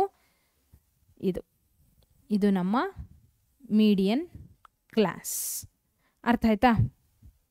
ಓಕೆ, ಇವಾಗ ನೆಕ್ಸ್ಟ್ ಮೀಡಿಯನ್ ಕ್ಲಾಸ್.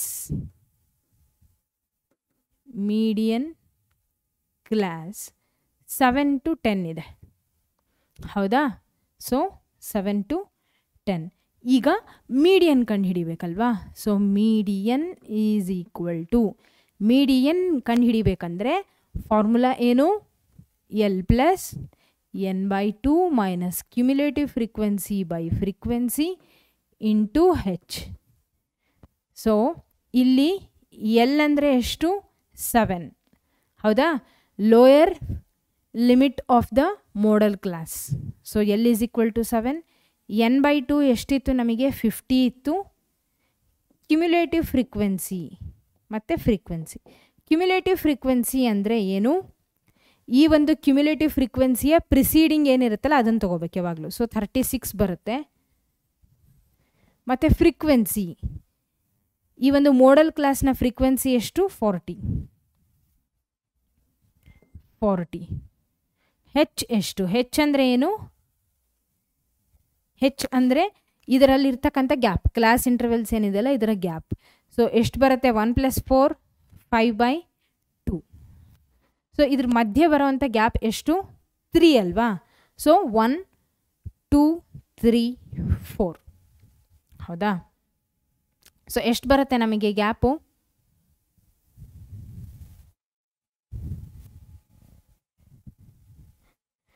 1 2 4 ಅಲ್ವಾ? 3 ಬರೋದು. Fine. So H will be equal to 3.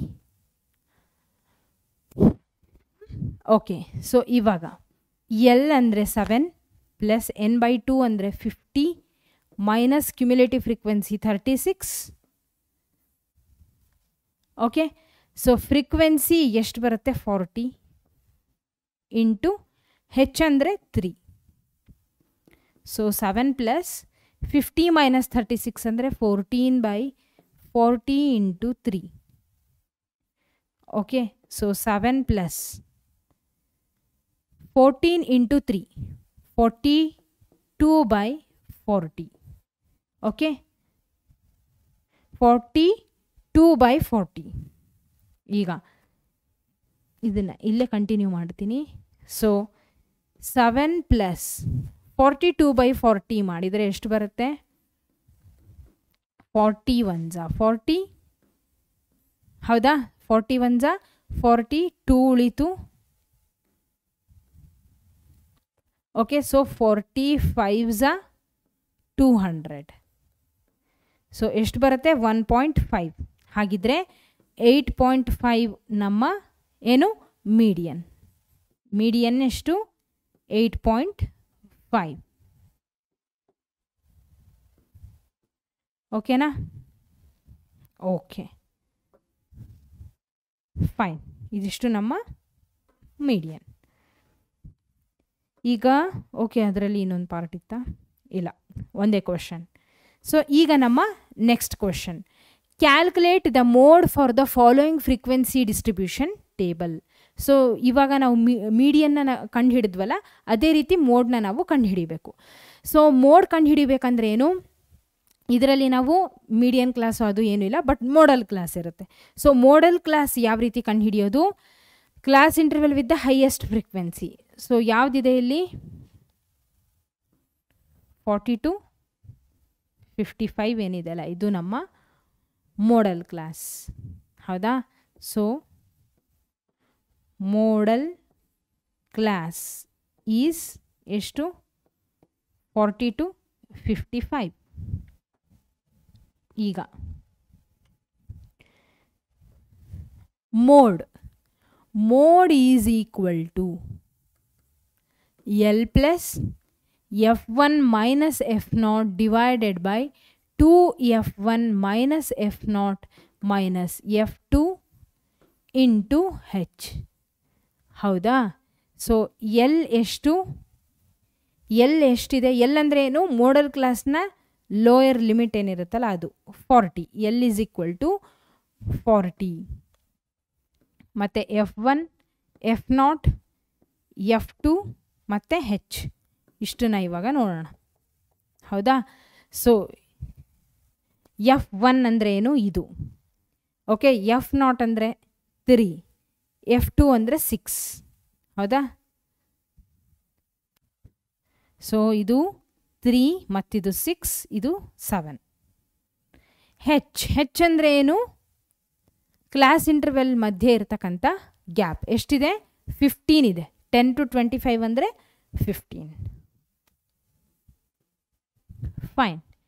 ಈಗ L ಎಷ್ಟಿದೆ? 40 ಇದೆ. 40 ಪ್ಲಸ್ F1 ಅಂದರೆ 7 ಮೈನಸ್ F0 ಅಂದರೆ 3 divided by 2 times of F1. 7 2s are 14 minus F0 ಎಷ್ಟು? 3 ಅಗೇನ್. F2 ಅಂದರೆ 6 ಇಂಟು H ಅಂದರೆ 15, ಹೌದಾ? So 40 plus 7 minus 3 is 4, 14 minus 9. So 14 minus 9 is 5 into 15. So 5 1s are 5 3s are 15 which is equal to 40 plus 12. So mode ಎಷ್ಟು ಬರುತ್ತೆ ನಮಗೆ? Mode will be equal to 52. Mode ಎಷ್ಟು ಬಂತು? 52 ಬಂತು. Okay okay, so ಇದು ನಮ್ಮ ಮೋಡ್. ಈಗ ನಮ್ಮ next question 33. So question number 33, during the medical checkup of a 35 students of a class, their weights were recorded as follows.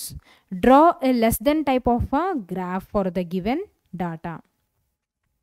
So ಏನು ಕೊಟ್ಟಿದ್ದಾರೆ, so last question ಪೇಪರಲ್ಲೂ ಕೂಡ ಇದೇ ರೀತಿ ಸೇಮ್ ಕ್ವಶನ್ ಬಂದಿತ್ತು. ಸೊ ಇದು 2-3 ಕ್ವಶನ್ ಪೇಪರಲ್ಲಿ ರಿಪೀಟ್ ಆಗೇ ಇದೆ. ಸೊ ಇದು ಫಿಕ್ಸ್ಡ್ ಅಂತಲೂ ತೊಗೋಬೋದು. ಇದು ಮತ್ತು ಮೀಡಿಯನ್ನು, ಮೋಡು ಇವೆಲ್ಲ ಕಾಮನ್ ಆಗಿ ಇದ್ರ ಮೇಲೆ ಕ್ವಶನ್ಸ್ನ ಕೇಳ್ತಾರೆ. ಓಕೆ, ಸೊ ಇವಾಗ ನಾವೇನು ಮಾಡಬೇಕು, ಇದಕ್ಕೆ ಗ್ರಾಫ್ನ ತೋರಿಸ್ಬೇಕು ಅಲ್ವಾ. ಸೊ ಗ್ರಾಫ್ ತಗೊತೀನಿ. ಗ್ರಾಫ್ ಅಂದರೆ ನಾನಿವಾಗ ಲೈನ್ನ ಡ್ರಾ ಮಾಡಬೇಕು. ಓಕೆ, ಇಲ್ಲಿ ಒಂದು y. ಈಗ ಎಲ್ಲಿಂದ ಲೆಸ್ ದೆನ್ 38 ಇಂದ ಹೋಗಿದ್ದಾರೆ. ಸೊ ಇದು ನಮ್ಮ ಎಕ್ಸು ಮತ್ತಿದು ನಮ್ಮ ವೈ. ಓಕೆ, ಸೊ ವೈನ ಎಲ್ಲಿಂದ ತಗೊಳ್ಳೋಣ, 0 ಇಂದ ತಗೊಳ್ಳೋಣ. 0 2 4, ಒಂದು ನಿಮಿಷ, ಎಲ್ಲಿ ತನಕ ತಗೋಬೇಕು, ವೈ ಅಪ್ ಟು 35 ಇದೆ. ಓಕೆ, 35 ಅಂದರೆ 36 ತನಕ ತಗೋಬೇಕಾಗತ್ತೆ. 2 4 ಹೌದಾ, 6 8 10 12 14 ಹೌದಾ, 16 18 20 22 24 26 28 30 32 34 36 38. ಸೊ ಅಪ್ ಟು 38 ತನಕ ತೊಗೊಂಡಿದ್ದೀನಿ. ಇಲ್ಲಿ ಎಲ್ಲಿಂದ ಶುರು ಆಗಿದೆ, 38ಇಂದ ಶುರು ಆಗಿದೆ ಅಲ್ಲ, 38ಇಂದ 52.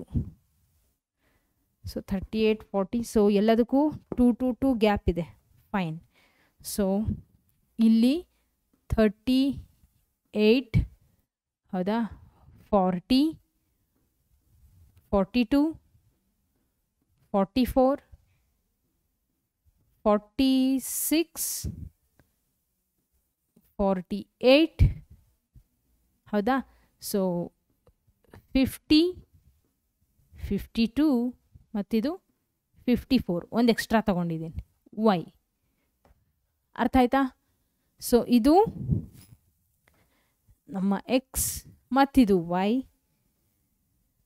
ಇದು ವೇಟ್, ಇದು number of students. Okay, so ಇದು ವೇಟ್ ಇದು ಇದೇನಿದು number of students.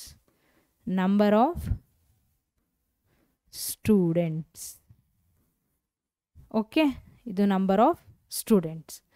So scale ಎಷ್ಟು, X Axis is equal to 1 centimeter is equal to 2 units. ಹಾಗೆ y axis is equal to 1 centimeter is equal to 2 units. Same, ಎರಡರಲ್ಲೂ 2 units. ಈಗೇನು ಮಾಡಬೇಕು, less than 38ಗೆ 0 ಇದೆ, less than 38ಗೆ 0. So ಇದು ಇಲ್ಲೇ ಇರುತ್ತೆ. So next less than 40ಗೆ 3 ಇದೆ, less than 40ಗೆ 3. So 2 ಮತ್ತು 4 ಮಧ್ಯ ಇದು ಇಲ್ಲಿ 3. ಓಕೆ, ನೆಕ್ಸ್ಟು ಲೆಸ್ ದೆನ್ 42 ಅಂದರೆ 5 ಇದೆ, 42ಗೆ ಎಲ್ಲಿ, ಇಲ್ಲಿ ಸಮ್ವೇರ್ ಇಲ್ಲಿ 5, ಇಲ್ಲಿ 5. ಓಕೆ, ನೆಕ್ಸ್ಟ್ ಲೆಸ್ ದೆನ್ 44ಗೆ 9 ಇದೆ, ನೆಕ್ಸ್ಟು 14 ಇದೆ ಅಲ್ವಾ, 9. ಸೊ ಇದಕ್ಕೆ 9 ಅಂದರೆ ಎಲ್ಲಿ ಬರುತ್ತೆ, ಸಮ್ವೇರ್ ಅರೌಂಡ್ ಇಲ್ಲಿ ಬರುತ್ತೆ 9 ಮತ್ತು 14. ಇದಕ್ಕೆ 14 ಸ್ವಲ್ಪ ಹೆಚ್ಚು ಕಡಿಮೆ ಆಗುತ್ತೆ, ಅಡ್ಜಸ್ಟ್ ಮಾಡ್ಕೊಳ್ಳಿ. ಸೊ 46ಗೆ 14 ಇದೆ ಅಲ್ವಾ, ಲೆಸ್ ದೆನ್ 46ಗೆ 14, ಲೆಸ್ ದೆನ್ 48ಗೆ 28, ಇದಕ್ಕೆ 28. ಓಕೆ, ನೆಕ್ಸ್ಟು 32 ಇದೆ, ಲೆಸ್ ದೆನ್ 50ಗೆ 32 ಇಲ್ಲಿ. ಸೊ ಲೆಸ್ ದೆನ್ 50 ಆಯಿತಾ. ನೆಕ್ಸ್ಟ್ ಲೆಸ್ ದೆನ್ 52ಗೆ 35, 52ಗೆ 35 ಅಂದರೆ ಸಮ್ವೇರ್ ಹಿಯರ್. ಓಕೆ, ಇವಾಗ ನಾನು ಜಾಯಿನ್ ಮಾಡ್ತೀನಿ ನೋಡಿ.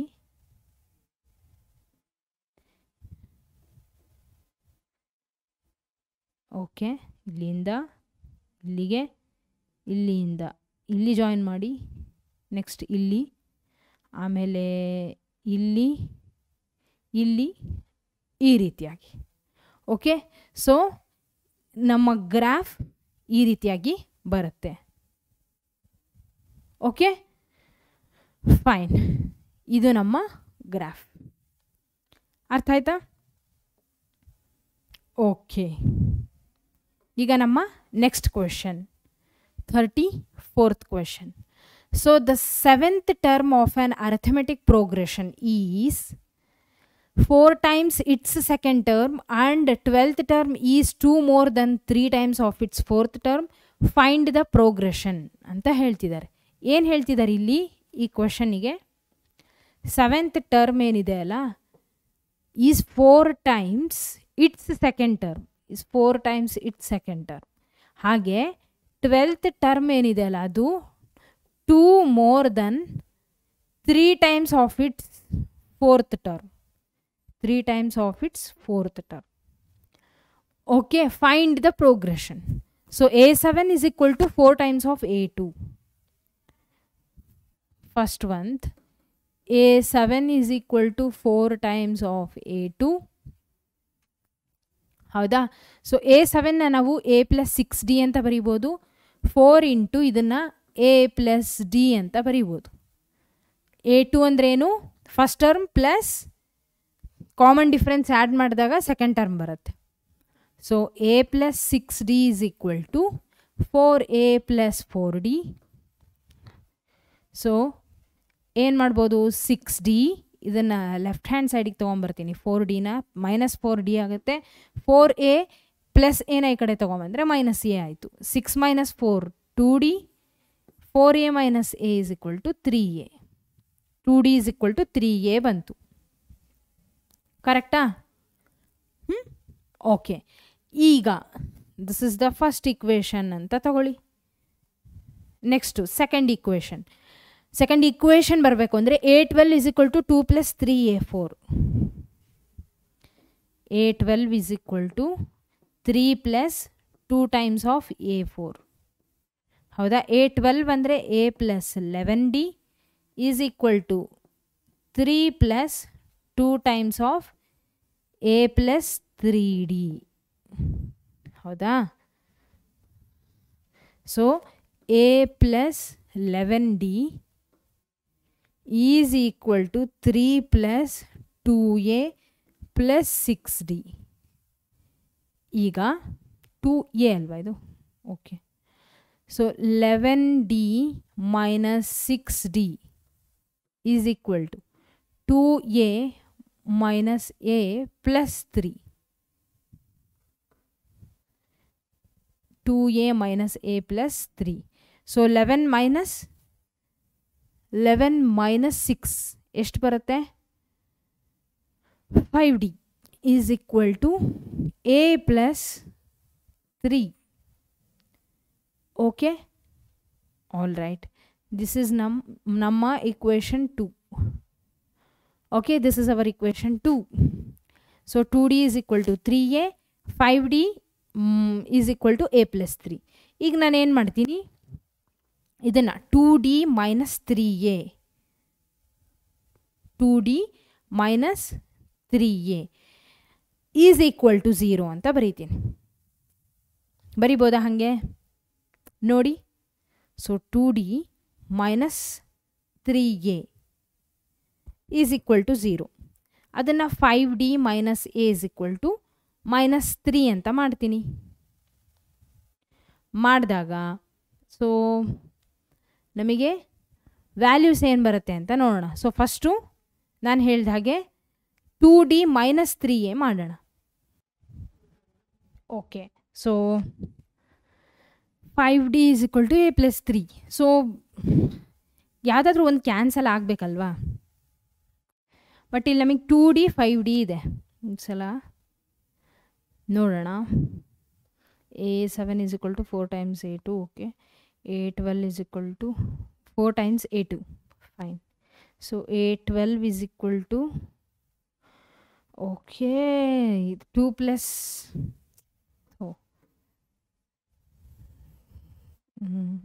ಓಕೆ. ಸೊ ನೋಡಿ, ಇಲ್ಲಿ ತಪ್ಪು ಬರೆದಿದ್ದೀನಿ. 2 ಪ್ಲಸ್ 3A4 ಅಲ್ವಾ ಇದು. So 2 plus 3 times of A4, 2 plus 3 times of A4, A plus 3D. Okay, ಇದೇನಾಗುತ್ತೆ 2 plus ಇದಿಷ್ಟು ಈಕ್ವೇಷನ್ ಚೇಂಜ್ ಆಗುತ್ತೆ. Fine. So 2 plus 3A plus 9D ಅಲ್ವಾ, ಕರೆಕ್ಟ್ ಇದೆ ಅಲ್ವಾ ಇವಾಗ. 2 ಪ್ಲಸ್ 3A4 ಇನ್ನೊಂದು ಸಲ ನೋಡ್ತೀನಿ. 2 plus 3A4 fine. So A plus 11D is equal to 2 plus 3A plus 9D. So 11D minus 9D is equal to 3A minus A plus 2. So 11 minus 9 3D is equal to, correct ಅಲ್ವಾ, ಸಾರಿ 2D. 11 minus 9 is 2. 2D is equal to 3A minus A is 2A plus 2. Okay, so ಇವಾಗ ನಾನೇನು ಮಾಡ್ತೀನಿ, subtracting equation 2 from equation 1 ಅಥವಾ okay, first 2D minus 3A is equal to 0. ಹೌದಾ. Next 2D minus 2A is equal to minus 2. Correct. ನೋಡಿ, ಇನ್ನೊಂದ್ಸಲ cross check ಮಾಡೋಣ. Okay, fine. Okay, all right. Okay, ಇಷ್ಟಿದೆ ಅಲ್ವಾ. ಇವಾಗ ನಾನೇನು ಮಾಡ್ತೀನಿ, ಈ 2D ಏನಿದೆ ಅಲ್ಲ, ಇದನ್ನು first equation 2D minus 3A is equal to 0 ಅಂತ ಬರೀಲ್ಲ. Is it fine? ಸೊ ಏನಾದರೂ ಪ್ರಾಬ್ಲಮ್ ಆಗುತ್ತಾ ಅದರಿಂದ? ಏನು ಪ್ರಾಬ್ಲಮ್ ಆಗಲ್ಲ ಅಲ್ವಾ. ಸೊ ಏನಾಗುತ್ತೆ, 2D ಕ್ಯಾನ್ಸಲ್ ಆಗುತ್ತೆ. ಹೌದಾ. ಸೊ 3 ಮೈನಸ್ 2 ಅಂದರೆ 1, I mean A will be equal to, ಇಲ್ಲೇನಿರುತ್ತೆ -2 ಬರುತ್ತೆ. Okay, so A will be equal to -2. Fine. So 2D. Okay, ಒಂದು ವೇಳೆ ನಾವು ಇದನ್ನು ಮೇಲ್ಗಡೆ ಇಟ್ಟರೆ ಏನಾಗುತ್ತೆ ನೋಡೋಣ. So 2D minus 3A is equal to 0. So ಇದು ಪ್ಲಸ್ ಆಯಿತು ಅಂದ್ರೂ, so this will be minus A, ಇದು -2 ಅಲ್ವಾ. ಇಟ್ ವಿಲ್ ಬಿ, ಸೊ ಇದು +2ನೇ ಆಗೋದು, ಯಾಕಂದರೆ ಸೈನ್ ಚೇಂಜ್ ಆಗುತ್ತೆ. So how ever we are getting A as A negative value. So minus plus minus. So 2D cancel ಆಗುತ್ತೆ. -3 + 2 -A. ಹೌದಾ. So ಇದು +2. Okay, so A will be equal to -2. ಹೌದಾ. A will be equal to -2. So ಈಗೇನು ಮಾಡೋಣ, ಈ ಒಂದು A ವ್ಯಾಲ್ಯೂನ substitute ಮಾಡೋಣ. So A ವ್ಯಾಲ್ಯೂನ ಎಲ್ಲಿ ಸಬ್ಸ್ಟಿಟ್ಯೂಟ್ ಮಾಡೋಣ? So 2D minus 3A is equal to 0, ಇಲ್ಲೇ ಸಬ್ಸ್ಟಿಟ್ಯೂಟ್ ಮಾಡ್ಬೋದು. So 2D minus 3A is equal to 0. So 2 A value ಎಷ್ಟು? -2. ಎ ವ್ಯಾಲ್ಯೂ ಎಷ್ಟು -2 ಹೌದಾ. So 2d minus 6 is equal to 0. So 2d is equal to 6. d will be equal to 3. ಹೌದಾ. d value ಎಷ್ಟು 3. ಅವ್ರೇನು ಕೇಳಿದ್ರು ನಮಗೆ find the progression. ಹೌದಾ. So A ಎಷ್ಟು ಬಂತು ನಮಗೆ -2, ಫಸ್ಟ್ ಟರ್ಮು -2. ಸೊ -2 ಪ್ಲಸ್ 3 ಎಷ್ಟು ಬರುತ್ತೆ ಆನ್ಸರು? 3 - 2 ಈಸ್ 1 ಬರುತ್ತೆ. ಹೌದಾ. ಸೊ 1 + 3 ಎಷ್ಟು ಬರುತ್ತೆ? 4 ಬರುತ್ತೆ. 4 + 3 7. ಈ ರೀತಿಯಾಗಿ ನಮ್ಮ ಪ್ರೋಗ್ರೆಷನ್ ಬರುತ್ತೆ. Okay. So this is our progression. ಅರ್ಥ ಆಯ್ತಾ? Okay, all right. ಸೊ ಎಲ್ಲಾದರೂ ಕನ್ಫ್ಯೂಷನ್ ಇದೆನಾ? ಓಕೆ, ಇದು ನಮ್ಮ ಎ 34th ಕ್ವಶನ್ ಎ ಮತ್ತಿದು ಬಿ. ಓಕೆ, ಸೊ ಇವಾಗ ನಮ್ಮ ನೆಕ್ಸ್ಟ್ ಕ್ವಶನಿಗೆ ಹೋಗೋಣ. ನಮ್ಮ ನೆಕ್ಸ್ಟ್ ಕ್ವಶನ್ ಏನು? A line segment is divided into 4 parts farming an arithmetic progression. So ಏನು ಹೇಳ್ತಿದ್ದಾರೆ? ಲೈನ್ ಸೆಗ್ಮೆಂಟ್ ಇದೆ, ಅದು 4 ಪಾರ್ಟ್ ಆಗಿ ಡಿವೈಡ್ ಆಗಿದೆ. Farming an arithmetic progression. The sum of the lengths of 3rd and 4th part is 3 times the sum of the lengths of the first 2 parts. Okay, first of all 4 parts ಏನಿದೆಯಲ್ಲ ಅದನ್ನು ಏನಂತ ನಾವು assume ಮಾಡಬೇಕು? a minus d, a minus 3d, a plus d, a plus 3d. ಹೌದಾ. ಇದು ನಮ್ಮ 4 ಪಾರ್ಟ್ಸ್ಗಳು. ಏನು ಹೇಳ್ತಿದ್ದಾರೆ? The sum of the lengths of 3rd and 4th part. 3rd and 4th part some, ಇವುಗಳ ಸಮ್ ಎಷ್ಟಿದೆ? ಈಸ್ ಈಕ್ವಲ್ ಟು, ಇವೆರಡರ some is equal to the sum of the lengths of the first is 3 times. Okay, 3 times the sum of the length of the first 2 parts. Okay, so ಹಾಗಿದ್ರೆ ಏನಂತ ಬರಿಬೋದು ನಾವು? The 4 parts. ಹೌದಾ. B, let the 4 parts of the line B ಏನಂತ ತಗೋಬೋದು? a minus d, a minus 3d. ಹೌದಾ. a plus d, a plus 3d. According to the question, ಇವಾಗ ತಾನೇ ನೋಡಿದ್ವಲ್ಲ, according to the question the sum of 3rd and 4th part a plus d plus a plus 3d is equal to 3 times the sum of a minus d plus a minus 3d. ಹೌದಾ. So ಈಗ a plus a 2a plus 4d is equal to a plus a ಎಷ್ಟು ಬರುತ್ತೆ? 2a minus 4d. ಹೌದಾ. So 2a plus 4d is equal to 6a minus 12d. ಕರೆಕ್ಟಾ? ಈಗ ಏನು ಮಾಡ್ತೀನಿ? 4 okay, so 2a ಹಾಗೆ ಇಡ್ತೀನಿ, minus 6a is equal to minus 12d minus 4d. ಹೌದಾ. ಸೊ 2 minus 6 ಎಷ್ಟಾಗುತ್ತೆ? minus 4a is equal to minus 12 minus 4 minus 16d. So 4a is equal to 16d. 4a is equal to 16d. Okay, ಅರ್ಥ ಆಯ್ತಲ್ವಾ? ಇಲ್ಲಿವರೆಗೂ ಅರ್ಥ ಆಯಿತು. So ಈಗ if the length of 4th part is 14 centimeter, ಈ length of the 4th part ಅಂತೆ. 4th part ಯಾವುದು? ಇದು ಈಸ್ ಈಕ್ವಲ್ ಟು 14 centimeter. ಹಾಗಿದ್ರೆ ನಾವು ಏನು ಕಂಡು ಹಿಡಿಬೇಕು? Find the length of the line segment.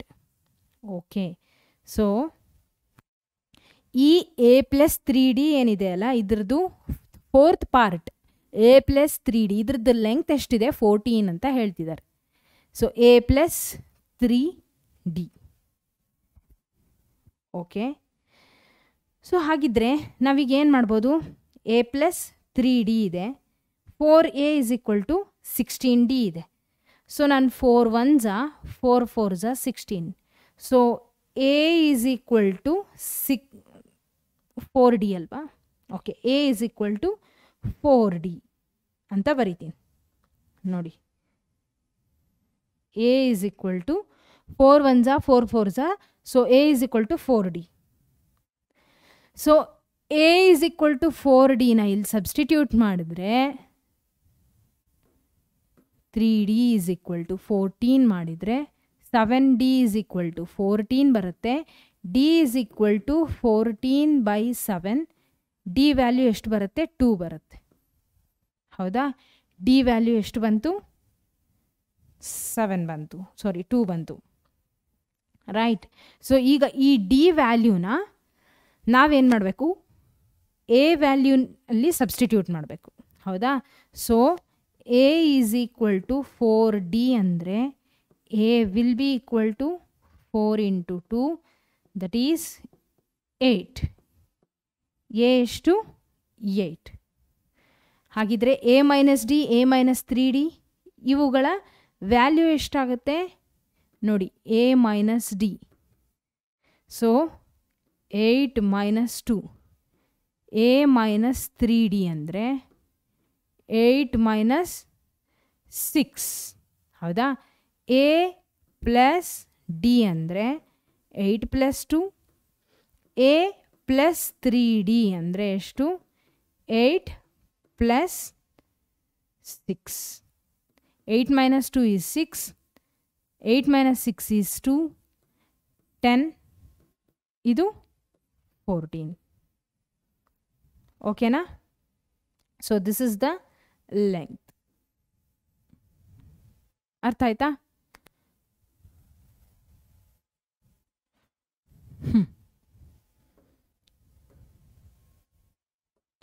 Okay, so ಇಲ್ಲಿಗೆ ನಮ್ಮ find the total length of the line segment. Find the total length of the line segment. So ಹಾಗಿದ್ರೆ ನಾವೇನು ಮಾಡಬೇಕು, total length of the line segment ಕಂಡುಹಿಡಿಬೇಕು ಅಂದರೆ ನಾವೇನು ಮಾಡಬೇಕು,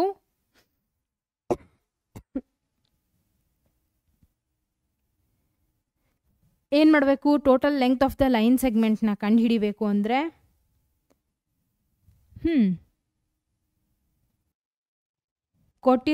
ಬಂದಿರೋಂಥ ಲೆಂತ್ನ add ಮಾಡಬೇಕು ಅಷ್ಟೇ. ಹೌದಾ, ಸೊ ಬಂದಿರೋಂಥ ಲೆಂತ್ ಎಷ್ಟಿದೆ, 6 + 2 + 10 + 4. ಸೊ 6 + 2 + 10 + 14, 4 ಅಲ್ಲ. ಸೊ ಎಷ್ಟು ಬರುತ್ತೆ, 14 + 10 24, 26, 32 centimeter. Therefore, total length of the line is 32 centimeter. Okay, ಇಷ್ಟ ಆಯ್ತಲ್ಲ. ಈಗ ನಮ್ಮ ನೆಕ್ಸ್ಟ್ ಕ್ವೆಶನಿಗೆ ಹೋಗೋಣ. ಫೈನ್. ಓಕೆ, ಸೊ ನಮ್ಮ ನೆಕ್ಸ್ಟ್ ಕ್ವೆಶನ್ ಏನು, the ವರ್ಟೈಸಸ್ of a triangle A B C R A of -3, 2 and b of -1, -4, c of 5, 2. If m and n are the midpoints of ab and ac respectively, show that 2mn is equal to bc. So first of all ನಾವು ಏನು ಮಾಡಬೇಕಿಲ್ಲಿ, coordinates of M ನ ಕಂಡುಹಿಡಿಬೇಕು. ಹೌದಾ, first of all ನಾವೇನು ಮಾಡಬೇಕು, coordinates of M ಮತ್ತು ಎನ್ನ ಕಂಡುಹಿಡಿಬೇಕು. ಏನು ಹೇಳ್ತಿದ್ದಾರೆ ಅವರು, ಟ್ರಯಾಂಗಲ್ ಇದೆ ಎ ಬಿ ಸಿ. ಹೌದಾ, ಟ್ರಯಾಂಗಲ್ ಇದೆ ಎ ಬಿ ಸಿ. ಸೊ ಈ ಎ ಬಿ ಸಿ ಟ್ರಯಾಂಗಲ್ನ ವರ್ಟೈಸಸ್ ಕೊಟ್ಟಿದ್ದಾರೆ -3, 2, ಇದು -1, -4, ಇದು 5, 2. M and N are the mid points ಅಂತ ಹೇಳ್ತಿದ್ದಾರೆ. ಹೌದಾ, of A B and A C. Okay. So ಈಗ ಎ ಅಲ್ಲಿ ಫಸ್ಟ್ ಒಂದು ಏನು ಮಾಡಬೇಕು, coordinates of M. Coordinates of M ಯಾವ ರೀತಿ ಕಂಡು ಹಿಡಿತೀವಿ, x1 plus x2 by 2 y1 plus y2 by 2. ಹೌದಾ. ಸೊ x1 ಪ್ಲಸ್ x2 ಅಂದರೆ ಯಾವ್ದು ತೊಗೊತೀರಾ, -3 -1. ಹೌದಾ. x1 x2 divided by 2 y1 y2 ಅಂದರೆ 2 -4 ಡಿವೈಡೆಡ್ ಬೈ 2. ಕರೆಕ್ಟಾ. ಸೊ -4 ಬೈ 2 -4 ಬೈ 2 ಇದು 2 -4 ಅಂದರೆ -2 ಬೈ 2 -2 ಬೈ 2. ಸೊ ಕ್ಯಾನ್ಸಲ್ ಮಾಡಿದರೆ -2 ಬರುತ್ತೆ, ಇದು -1. ಕರೆಕ್ಟಾ. Okay fine. ಈಗ ಕೋಆರ್ಡಿನೇಟ್ಸ್ ಆಫ್ ಎನ್ನ ಕಂಡುಹಿಡಿಯೋಣ. So coordinates of N. ಹೌದಾ. Coordinates of N. Coordinates of N ಅಂದರೆ ಎ ಮತ್ತು ಸಿದು ತಗೋಬೇಕು. ಸೊ ಇದರಲ್ಲಿ x1 -3 x2 ಅಂದರೆ 5. So -3 plus 5 divided by 2. ಹೌದಾ. ಇದು 2 plus 2 divided by 2 divided by 2. So 2 by 2 ಇದು 4 ಬೈ 2. ಸೊ 1, 2. ಓಕೆನಾ. This is coordinates of N. ಈಗ ನಾವು ಏನು ಕಂಡು ಹಿಡಿಬೇಕಾಗಿರೋದು, show that 2 times of M N is equal to B C. ಹಾಗಿದ್ರೆ ಲೆಂಗ್ತ್ ಆಫ್ ಎಮ್ ಎನ್ ಮತ್ತು ಲೆಂಗ್ತ್ ಆಫ್ ಬಿ ಸಿನ ಇವಾಗ ನಾವು ಕಂಡು ಹಿಡಿಬೇಕು. So length of M N ಎಷ್ಟು, square root of x2 minus x1 whole square plus y2 minus y1 whole square. So ಇಲ್ಲಿ -2 -1 1, 2. ಹೌದಾ. ನೋಡಿ -2 -1 1, 2 ಇವೇನಿವು ನಮಗೆ ಏನು, x1 x2 y1 y2 x1 y1 x2 y2. ಅರ್ಥ ಆಯ್ತಾ. So square root of x2 ಅಂದರೆ 1 minus x1 ಅಂದರೆ -2 ಅಂದರೆ +2 ಹೋಲ್ ಸ್ಕ್ವೇರ್ ಪ್ಲಸ್ y2 ಅಂದರೆ 2 plus 1 whole square. So 3 square is 9 plus 9. So length of mn is equal to √18. ಹೌದಾ. ಈ √18ನ ಯಾವ ರೀತಿ ಬರಿಬೋದು, 9 2s 18. ಸೊ 9 × 2 √9 ಅಂದರೆ 3 √2 ಅಂತ ಬರಿಬೋದು. ಹೌದಾ. 3√2 ಯೂನಿಟ್ಸ್. ಅದೇ ರೀತಿ length of B C. Correct. ಎಲ್ಲಿದೆ length of B C. So length of B C ಎಲ್ಲಿದೆ, ಇಲ್ಲಿದೆ. ಸೊ -1 -4 5, 2. ಹೌದಾ. -1 -4 5, 2. ಇದೇನಿದು, x1 y1 x2 y2. ಹೌದಾ. So square root of x2 minus x1 ಅಂದರೆ 5 + 1 whole square plus 2 + 4 whole square. ಹೌದಾ. Square root of 6 square is 36 plus 6 square is again 36. ಹೌದಾ. So 36 plus 36 ಎಷ್ಟು √72.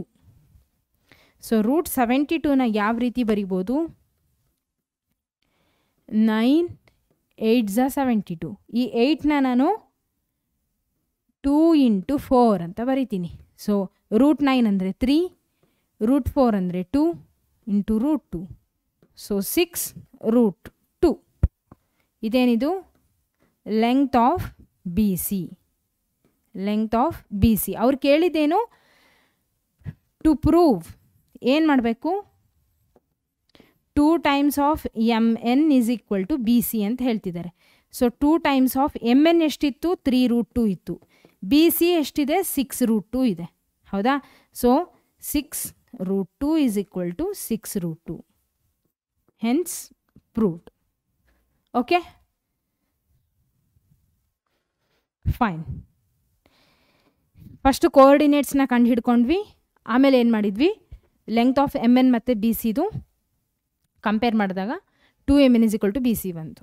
The vertices of triangle ABC are A of -5, -1. So vertices ಕೊಟ್ಟಿದ್ದಾರೆ.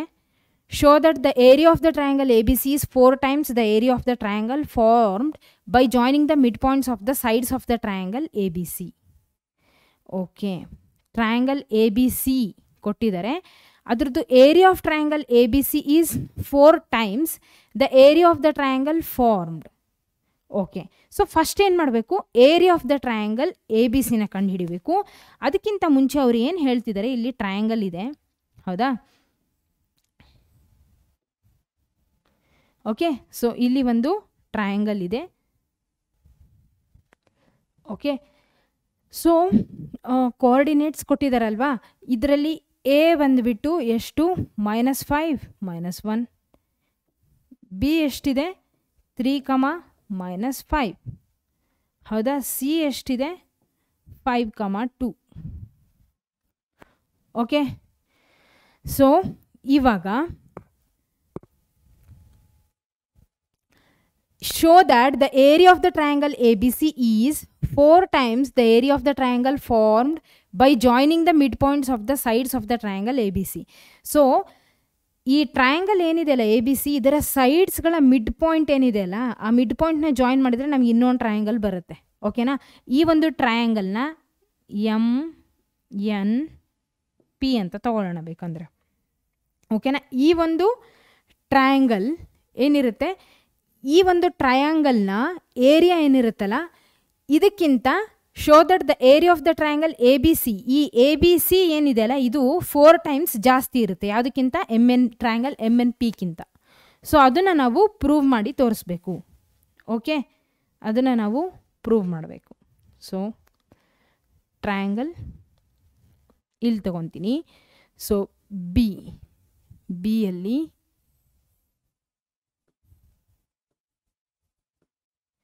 A B C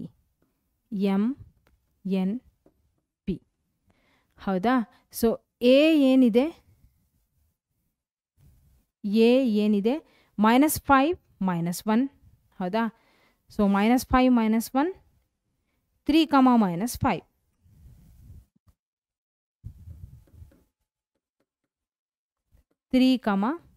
-5. ಹಾಗೆ C value ಎಷ್ಟಿದೆ? C is 5, 2. Right? C ಎಷ್ಟಿದೆ? 5, 2. Okay, so area of triangle A B C ಎಷ್ಟು ಬರುತ್ತೆ? Half into x1, ಹೌದಾ, into y2 minus y3 plus x2 into y3 minus y1 plus x3 into y1 minus y2. ಹೌದಾ? So x1 y1 ಎಷ್ಟು? -5, -1. x2 y2 3, -5. x3 y3 5, 2. Okay, so 1/2 into so x1 ಎಷ್ಟಿದೆ -5 y2 minus y3 3 minus 5 plus x2 ಎಷ್ಟಿದೆ 3 into y3 minus y1 ಅಂದರೆ 2 minus 1 ಅಂದರೆ plus 5 ಆಗುತ್ತೆ ಹೌದಾ minus of minus 1 ಅಂದರೆ minus of minus 5 ಅಂದರೆ ಪ್ಲಸ್ 5 ಆಗುತ್ತೆ ಪ್ಲಸ್ x3 ಎಷ್ಟಿದೆ 5 ಇಂಟು y1 ಮೈನಸ್ 1 y2 ಎಷ್ಟಿದೆ minus into minus plus 5 okay half into 3 minus 5 is -2 -2 minus 5 plus 10 ಹೌದಾ ಪ್ಲಸ್ ಇದೇನಿದು 5 + 2 7 7 3 21 plus 5 minus 1 is 4 4 5 20 so 1/2 into 20 30 ಕರೆಕ್ಟಾ 41 ನೋಡಿ ಕರೆಕ್ಟಾಗಿದೆ ಅಲ್ಲ -5 -1 ಸೊ x1 ಅಂದರೆ -5 y2 ಈಸ್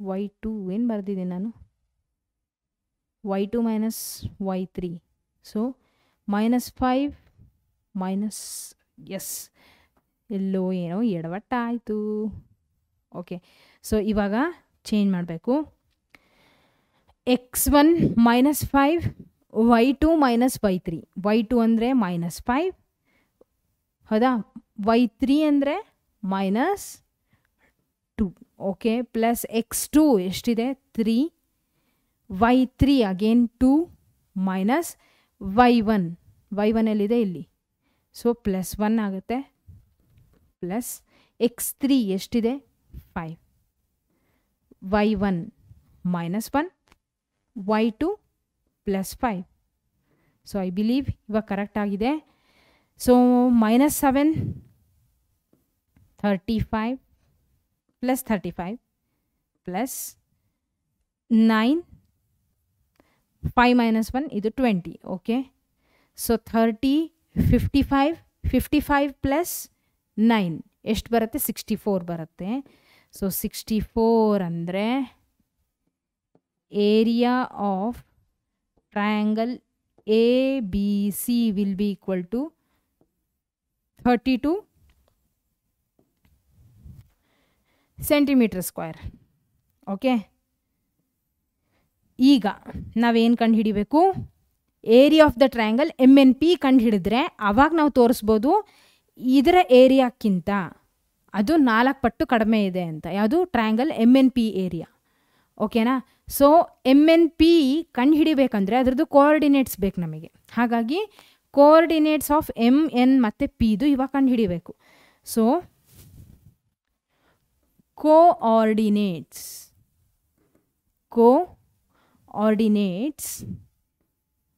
ಆಫ್ M ಏನು ಬರುತ್ತೆ ಕೋಆರ್ಡಿನೇಟ್ಸ್ ಆಫ್ M ಅಂದರೆ ನೋಡಿ ಇದು x1 y1 ಇದು x2 y2 okay so x1 -5 -1 3 -5 3 -5 ಇದೇನಿದು x1 y1 x2 y2 ಈಗ x1 plus x2 divided by 2 y1 plus y2 divided by 2 ಹೌದಾ ಸೊ x1 ಎಷ್ಟಿದೆ -5 x2 ಎಷ್ಟಿದೆ +3 ಡಿವೈಡೆಡ್ ಬೈ 2 y1 ಎಷ್ಟಿದೆ -1 y2 ಎಷ್ಟಿದೆ -5 ಡಿವೈಡೆಡ್ ಬೈ 2 ಸೊ -2/2 ಇದು -6/2 so -1 -3 ಹೌದಾ ಇದೇನಿದು ಕೋಆರ್ಡಿನೇಟ್ಸ್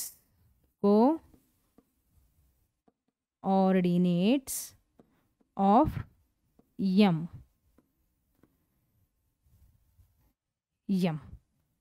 ಓಕೆ ಇವಾಗ ಕೋಆರ್ಡಿನೇಟ್ಸ್ ಆಫ್ N ಕಂಡು ಹಿಡಿಯೋಣ coordinates of n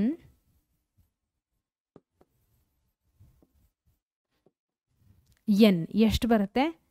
x1 plus x2 by 2 ಹೌದಾ, y1 plus y2 by 2. So coordinates of ಏನು ಕಂಡು ಹಿಡಿತಿದ್ದೀವಿ? n ಅಂದರೆ -5 -1 5, 2. ಸೊ -5 5, 2 ಇದೇನಿದು?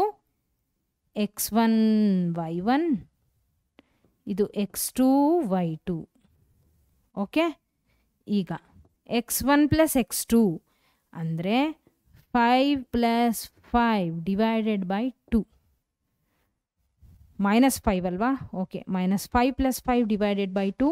ಹಾಗೆ y1 ಪ್ಲಸ್ y2 ಅಂದರೆ -1 ಪ್ಲಸ್ 2 ಡಿವೈಡೆಡ್ ಬೈ 2. ಓಕೆ, ಇದು 0 ಆಗುತ್ತೆ, ಇದು 1/2 ಬರುತ್ತೆ. ಇದು 0 1/2. ಏನಿದು? Coordinates of n. Coordinates of n. Okay, next coordinates of p last. ಹೌದಾ, ಇದನ್ನು ಕಂಡು ಹಿಡಿದ್ರೆ ನೆಕ್ಸ್ಟು ಏರಿಯಾ ಕಂಡು ಹಿಡಿಬೋದು. So ಪಿದು 3, -5 5, 2. 3, -5 5, 2. x1 y1 x2 y2.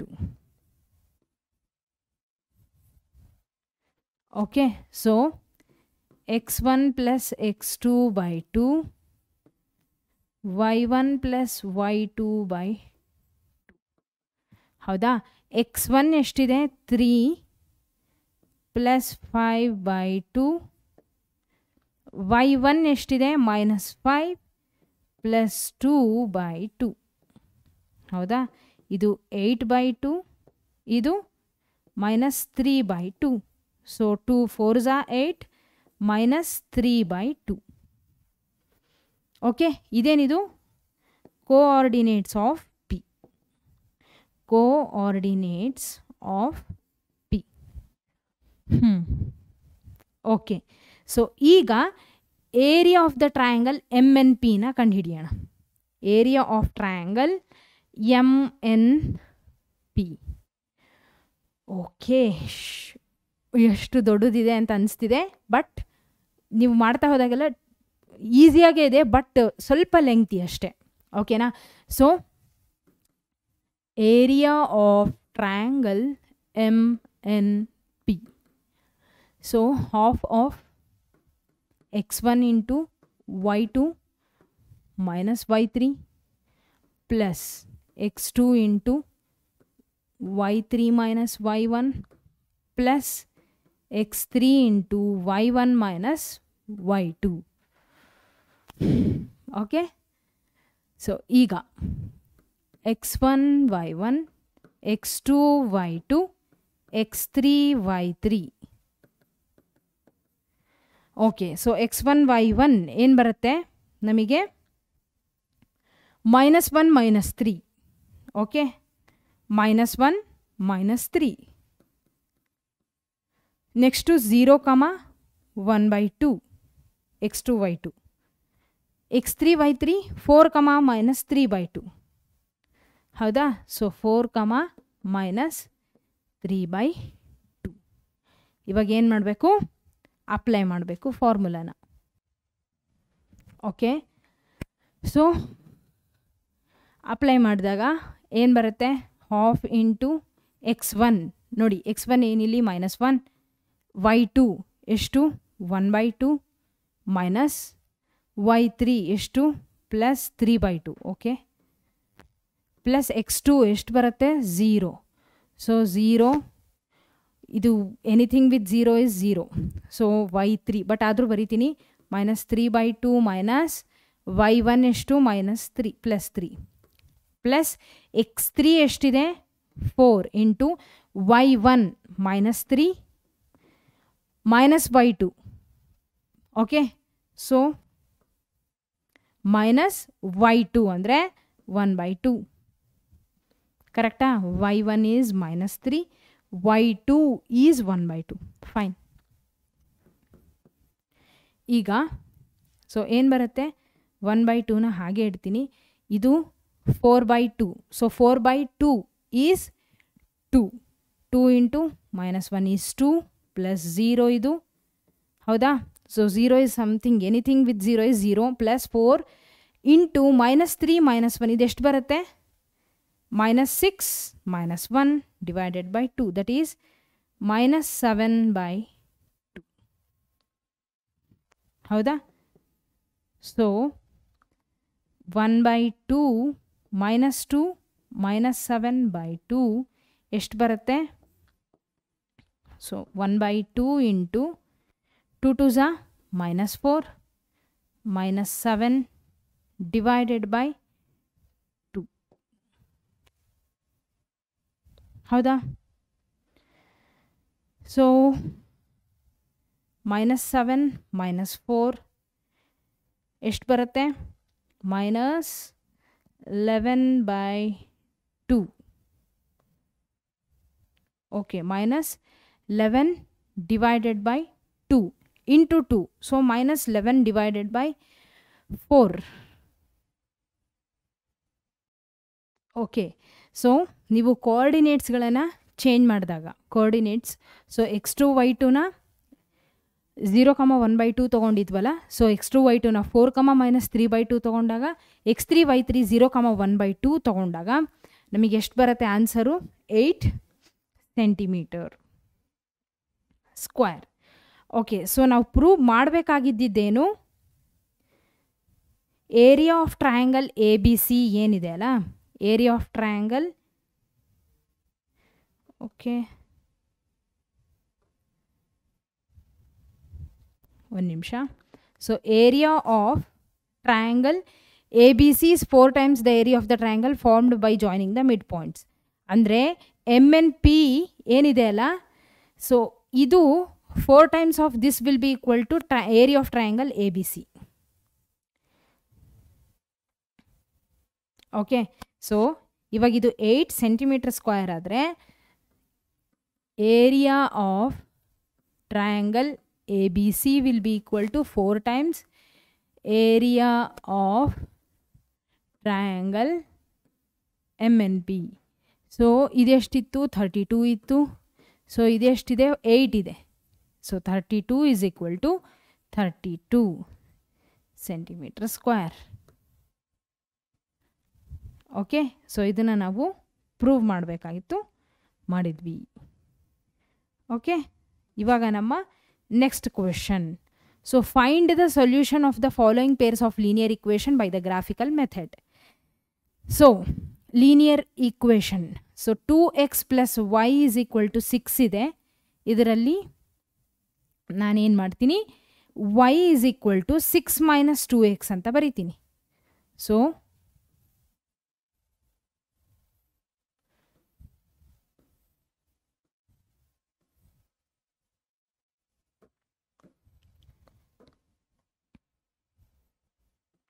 x ಮತ್ತಿದು y, ಇದು 0 1 2. Okay, so when x is 0 ಎಷ್ಟು ಬರುತ್ತೆ? y is 6. When x is 1 y is 4. When x is 2 ಎಷ್ಟು ಬರುತ್ತೆ? 2 ಬರುತ್ತೆ. ಹೌದಾ? ಸೊ ಎಕ್ಸು 2 ಇದ್ದಾಗ 4, 6 - 4 is 2. ಇದು ನಮ್ಮ ಈ ಈಕ್ವೇಷನ್. ಸೊ ನೆಕ್ಸ್ಟು ಇಲ್ಲಿ ಮಾಡ್ತೀನಿ. 2x - y = 2. ಸೊ y ಎಷ್ಟಾಗುತ್ತೆ? 2x - 2 ಆಗುತ್ತೆ. ಫೈನ್. ಸೊ ಈಗ x y 0 1 2. So when x is 0 y is -2. x is 1 y is 0. When x is 2 y is 2. Okay, ಇಷ್ಟು ನಮಗೆ ಏನು ಬಂತು? XY ವ್ಯಾಲ್ಯೂಸ್ ಬಂತು. ಈಗ ನಾವೇನು ಮಾಡಬೇಕು? ಗ್ರಾಫಿಕಲ್ ರೆಪ್ರೆಸೆಂಟೇಷನ್ ಮಾಡಬೇಕು. ಹೌದಾ? ಸೊ ಇದೇನಿದು? ಇದು ನಮ್ಮ ಒರಿಜಿನ್. ಇದು 1 ಮತ್ತಿದು 2 3 4 5 6. ಓಕೆ, ಸೊ ಇದು X dash -1 -2 -3 -4. So 1 2 3 4. y y dash. So 1 2 3 4. ಈಗ ಸೊ ಏನೇನು ಕೊಟ್ಟಿದ್ರು? ಎಕ್ಸ್ 0 ಇದ್ದಾಗ y 6 ಇರುತ್ತೆ. ಎಕ್ಸ್ 0 ಇದ್ದಾಗ ಎಕ್ಸ್ 0 ಇದ್ದಾಗ y ಎಷ್ಟಿರುತ್ತೆ? 6 ಇರುತ್ತೆ. ಫೈನ್. ಓಕೆ, ಇದನ್ನು ಸ್ವಲ್ಪ ಎಕ್ಸ್ಟೆಂಡ್ ಮಾಡೋಣ ಅಷ್ಟೇ.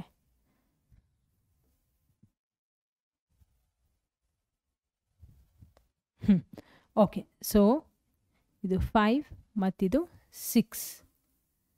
ಸೊ ಎಕ್ಸ್ 0 ಇದ್ದಾಗ y ಎಷ್ಟಿರುತ್ತೆ? 6 ಇರುತ್ತೆ.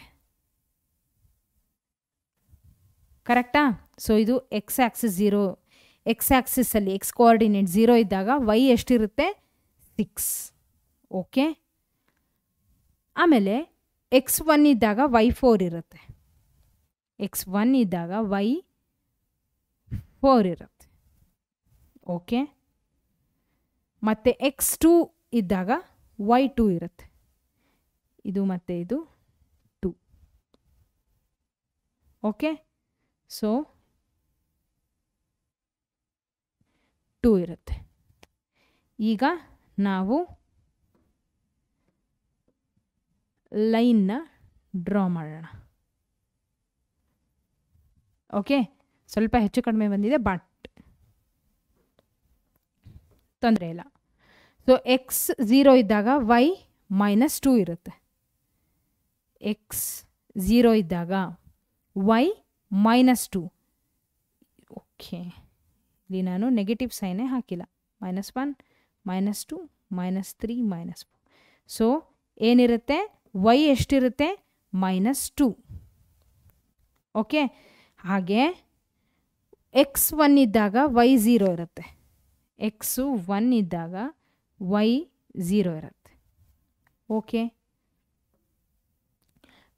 ಎಕ್ಸ್ 2 ಇದ್ದಾಗ y ಮತ್ತೆ 2 ಇರುತ್ತೆ.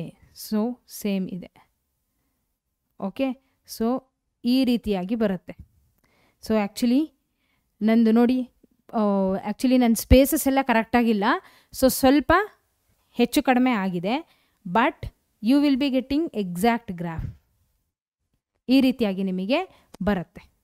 ಓಕೆ, ಇದನ್ನು 1 ಅಂತ ಮಾಡಿ. Okay, so this is 1. ಈಗ ನೋಡಿ, ಇಂಟರ್ಸೆಕ್ಟ್ ಎಲ್ಲಾಯಿತು? ಇಲ್ಲಾಯಿತು. ಎಲ್ಲಿ? When X is 2 y is 2. Okay, so solution ಏನು ಹಾಗಿದ್ರೆ 2, 2. ಹೌದಾ? Find the solution. So intersect ಆಯಿತು ಲೈನ್ಸ್ ಅಂದರೆ ಏನರ್ಥ? ಇದಕ್ಕೆ ಯೂನಿಕ್ ಸೊಲ್ಯೂಷನ್, ಅದೇ 2, 2. ಓಕೆ, ಇಷ್ಟೆ. ಸೊ ಇದು ಯಾವುದು? First equation. 2x + y = 6. So ಇದು. So 2x + y = 6. ಇದು ಯಾವುದ್ರದ್ದು? 2x - y ಅಲ್ವಾ? ಕರೆಕ್ಟಾ? 2x - y = 2. All right. ಈಗ ನಮ್ಮ next question. The angles of elevation of the top of a tower from 2 points at a distance of 4 meter and 9 meter from the base of the tower. ನೋಡಿ, ಒಂದು tower ಇದೆ, ಅದಕ್ಕೆ 2 ಪಾಯಿಂಟ್ಗಳಿಂದ, ಇಲ್ಲಿ ಈ ಪಾಯಿಂಟಿಂದ ಮತ್ತು ಇಲ್ಲಿ ಇನ್ನೊಂದು ಪಾಯಿಂಟಿಂದ ಏನಿದೆ? ಆ್ಯಂಗಲ್ ಆಫ್ ಎಲಿವೇಶನ್ ಇದೆ ಅಂತೆ. ಡಿಸ್ಟೆನ್ಸು ಇದು 4 ಮೀಟರ್ ಮತ್ತಿದು 9 ಮೀಟರ್. ಓಕೆ, ಸೊ ನಮಗೆ ಇಲ್ಲೊಂದು ಟ್ರಯಾಂಗಲ್ ಬರುತ್ತೆ. ಓಕೆ, ಬೇಸ್ ಎಷ್ಟಿದೆ? 4 metre 9 metre. and in the same straight line with it, same straight line with it or complementary. Angle ಯಾವುದು ಇಟ್ ಅಂದರೆ ಯಾವುದು ಇಲ್ಲಿ angle of elevation. So suppose ಈಗ ಆ್ಯಂಗಲ್ ಆಫ್ ಎಲಿವೇಶನ್ ಎಕ್ಸ್ ಇದೆ ಅಂದರೆ what is the complimentary of X? ಅದೇ 90 minus X. The angle of elevation of the top of A tower from 2 points at a distance of 4 meter and 9 meter from the base of the tower and in the same straight line with it or complementary. with it ಅಂದರೆ angle of elevation, ಅದೇ ಏನು ಒಂದು X ಆದರೆ ಇನ್ನೊಂದು complimentary ಅಂದರೆ 90 minus X. Find the height of the tower. So ಇವಾಗ ನಾವು ಏನು ಕಂಡುಹಿಡಿಬೇಕು? ಹೈಟ್ ಆಫ್ ದ ಟವರ್ನ ಕಂಡುಹಿಡಿಬೇಕು. ಓಕೆ, ಅರ್ಥ ಆಯ್ತಾ? ಫೈನ್. ಸೊ ಇವಾಗ ನಾವು ಮಾಡಬೇಕಾಗಿರೋದೇನು? ಒಂದು 4 ಮೀಟರ್ ಕೊಟ್ಟಿದ್ದಾರೆ, ಇನ್ನೊಂದು 9 ಮೀಟರ್ ಕೊಟ್ಟಿದ್ದಾರೆ. So first in triangle A B D, ಹೌದಾ? ಸೊ ನಾವು ಕಂಡುಹಿಡಿಬೇಕಾಗಿರೋದೇನು? At last two find the height of the tower. So height ಅಂದರೆ ಯಾವುದಿಲ್ಲಿ? The height of the tower. Fine. So ಈಗ ನಮಗೇನು ಕೊಟ್ಟಿದ್ದಾರೆ? ಈ ಟ್ರಯಾಂಗಲ್ ಎ ಬಿ ಡಿಯಲ್ಲಿ ಬೇಸ್ ಕೊಟ್ಟಿದ್ದಾರೆ. ನಾವು ಪರ್ಪೆಂಡಿಕ್ಯುಲರ್ನ ಕಂಡುಹಿಡಿಬೇಕು. ಸೊ ಪರ್ಪೆಂಡಿಕ್ಯುಲರ್ ಮತ್ತು ಬೇಸ್ ಎರಡು ಬರೋವಂಥದ್ದು ಯಾವುದು? ಟ್ಯಾನ್. ಆ್ಯಂಗಲ್ ಆಫ್ ಎಲಿವೇಶನ್ ಎಷ್ಟು? ಎಕ್ಸು. ಅದು ಎ ಡಿ ಅಂತ ಹಾಗೆ ಬರೆಯೋಣ. ಇದು ಬೇಸ್ ಎಷ್ಟು? 4. Okay, so tan X is equal to A D by 4. ಮತ್ತು ಇನ್ ಟ್ರಯಾಂಗಲ್ ಎ ಡಿ ಸಿಯಲ್ಲಿ ಸೇಮ್ ಇದೇ ರೀತಿ tan 90 minus X. So A D divided by 9, ಹೌದಾ? ಸೊ ಟ್ಯಾನ್ 90 ಮೈನಸ್ ಎಕ್ಸ್ನ ನಾವೇನಂತ ಬರಿಬೋದು? ಕಾಟ್ ಎಕ್ಸ್ ಅಂತ ಬರಿಬೋದು, ಹೌದಾ? Tan of 90 minus theta is equal to cot theta is equal to A D by 9. ಕರೆಕ್ಟಾ? ಈಗ ಟ್ಯಾನ್ ಎಕ್ಸ್ ಪ್ಲಸ್ ನೋಡಿ, tan X plus cot x ಎಷ್ಟು ಬರುತ್ತೆ? A D by 4 plus A D by 9. ಕರೆಕ್ಟಾ? ಈಗ ಟ್ಯಾನ್ ಎಕ್ಸ್ನ ನಾನು tan X plus cot x ಅಂದರೆ 1 by tan X is equal to, so ಇಲ್ಲಿ ಏನು ಬರುತ್ತೆ ನಮಗೆ ಆನ್ಸರು? ಇಲ್ಲಿ ನೋಡಿ, ಎ ಡಿ ಬೈ 4 ಇದೆ ಪ್ಲಸ್ ಎ ಡಿ ಬೈ 9 ಇದೆ. ಏನು ಮಾಡ್ಬೋದು ನಾವು? ಎ ಡಿ ಡಿವೈಡೆಡ್ ಬೈ 4 ಇದೆ, ಎ ಡಿ ಡಿವೈಡೆಡ್ ಬೈ 9 ಇದೆ. Okay, so tan X plus cot x ಅಂತ ಬರೆದಿದ್ದೀನಿ. ಸೊ ನಾವು ಬರೆದಿರೋದು ಕರೆಕ್ಟಾ? ಸೊ ಮಲ್ಟಿಪ್ಲೈ ಮಾಡಬೇಕು, ಹೌದಾ? ಸೊ ಮಲ್ಟಿಪ್ಲೈ ಮಾಡಬೇಕು. So tan X into 1 by tan X. So ಇದು A D into A D square by 36. So tan X ಮತ್ತು ಟ್ಯಾನ್ ಎಕ್ಸ್ ಕ್ಯಾನ್ಸಲ್ ಆಗುತ್ತೆ. A D square is equal to 36 ಬರುತ್ತೆ. So A D will be equal to square root of 36. A D ಎಷ್ಟು ಬರುತ್ತೆ ಹಾಗಿದ್ರೆ? 6, ಹೌದಾ? A D ಎಷ್ಟು? 6 metre. ಅರ್ಥ ಆಯ್ತಾ? Height of the tower height of the tower is equal to 6 meter. Okay, fine. ಈಗ ನಮ್ಮ next question, the bottom of so ಈ ಕ್ವೆಶನ್ ಆದಮೇಲೆ ಒಂದು ಲಾಸ್ಟ್ ಕ್ವೆಶನ್ ಇದೆ. Okay, so there are one more question left, there is one more question left. ಇದಾದಮೇಲೆ ಅಲ್ಲಿಗೆ ನಮ್ಮ ಇವತ್ತಿನ ಸೆಷನ್ ಕಂಪ್ಲೀಟ್ ಆಯಿತು. So the bottom of A right circular shaped vessel made from A metallic sheet is closed by A cone shaped vessel as shown in the figure. The radius of the circular base of the cylinder and the radius of the circular base of the cone are each is equal to 7 centimeter. Okay. If the height of the cylinder is 20 centimeter and the height of the cone is 3 centimeter, calculate the cost of milk to fill completely this vessel at the rate of rupees 20 per liter. Okay. So, ಏನು ಹೇಳ್ತಿದ್ದಾರೆ, right circular cylinder ಕೊಟ್ಟಿದ್ದಾರೆ, ನೀವು ನೋಡ್ಬೋದು. ಅದ್ರದ್ದು cap ಅಂದರೆ ಅದ್ರದ್ದು ಮೇಲ್ಗಡೆ close ಮಾಡಿರೋವಂಥದ್ದೇನು cone shaped vessel. Okay. So ಇದ್ರದ್ದು ರೇಡಿಯಸ್ ಆಫ್ ದ ಸಿಲಿಂಡರ್ ಏನಿದೆ ಅಲ್ಲ, ಈ ಸಿಲಿಂಡರ್ದು ರೇಡಿಯಸ್ ಎಷ್ಟಿದೆ 7 ಸೆಂಟಿಮೀಟರ್. ಹಾಗೆ ಆ ಕೋನ್ದು ಸರ್ಕ್ಯುಲರ್ ಬೇಸ್ ಏನಿರುತ್ತಲ್ಲ ಅದು ಕೂಡ ರೇಡಿಯಸ್ 7 ಸೆಂಟಿಮೀಟರ್. ಮತ್ತು ಆ ಒಂದು ಕೋನ್ನ ಹೈಟ್ ಎಷ್ಟಿದೆ 3 centimetre. height of the cylinder 20 centimeter. Okay. So first of all ಇಲ್ಲಿ ನಾವು ಏನು ತಿಳ್ಕೋಬೇಕು ಅಂದರೆ volume of the vessel is equal to volume of the cylinder, ಹೌದಾ, ಮೈನಸ್ ವಾಲ್ಯೂಮ್ ಆಫ್ ಕೋನ್. ಹೌದಾ. ಸೊ ಪೂರ್ತಿ ಅದಿಷ್ಟು ವಾಲ್ಯೂಮ್ ನಮಗೆ ಬರಬೇಕು ಅಂದರೆ ವಾಲ್ಯೂಮ್ ಆಫ್ ದ ವೆಸಲ್ ಎಷ್ಟಿದೆ, volume of the cylinder minus volume of this ಎಷ್ಟು ಕೋನ್ ಏನಿದೆ ಅಲ್ಲ, ಕೋನ್ ಏನದು circular base of the cone, ಅದೇನದು ಕ್ಲೋಸ್ ಮಾಡಲಿಕ್ಕೆ ಯೂಸ್ ಮಾಡಿರೋಂಥ ಮೆಟಾಲಿಕ್ ಶೀಟಿಂದ ಮಾಡಿರೋಂಥ ಒಂದು ಕ್ಲೋಸ್ ಮಾಡಲಿಕ್ಕೆ ಬಳಸೋವಂಥ ಒಂದು ಕ್ಯಾಪ್. ಸೊ ಅದ್ರದ್ದು ವಾಲ್ಯೂಮ್ನ ನಾವು ವಾಲ್ಯೂಮ್ ಆಫ್ ದ ಸಿಲಿಂಡರಿಂದ ತೆಗೆದಾಗ ವಾಲ್ಯೂಮ್ ಆಫ್ ದ ವೆಸಲ್ ನಮಗೆ ಸಿಗುತ್ತೆ. So volume of the cylinder ಎಷ್ಟು πr² minus volume of the cone ಎಷ್ಟು 1/3.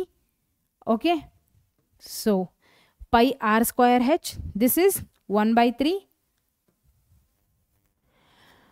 πr². ಅರ್ಥ ಆಯ್ತಾ? ಸೊ ಇವಾಗ ನಾವೇನು ಮಾಡಬೇಕು, ಓಕೆ ಹೆಚ್ ಬಿಟ್ಟಿದೆ. Okay. So πr² minus 1/3 πr². ಈಗ πr² ಏನಿದೆ ಅಲ್ಲ, ಸೊ 22/7, ಹೌದಾ. ಸೊ 22/7. ಓಕೆ. ಸೊ ಒಂದು ನಿಮಿಷ ಇರಿ.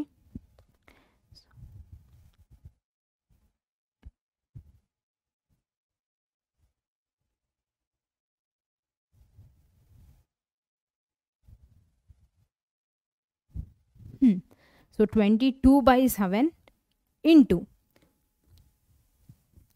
ಆರ್ ಎಷ್ಟು ಕೊಟ್ಟಿದ್ದಾರೆ, ರೇಡಿಯಸ್. ಸೊ ಇಲ್ಲಿ ಬರ್ಕೊಂಡ್ಬಿಡೋಣ, radius of the okay circular base of the cone R each is equal to 7 centimetre. Fine. So radius ಎರಡಕ್ಕೂ ಕೂಡ ಎಷ್ಟಿದೆ 7 ಸೆಂಟಿಮೀಟರ್ ಇದೆ. Okay. So 7 into 7 into height.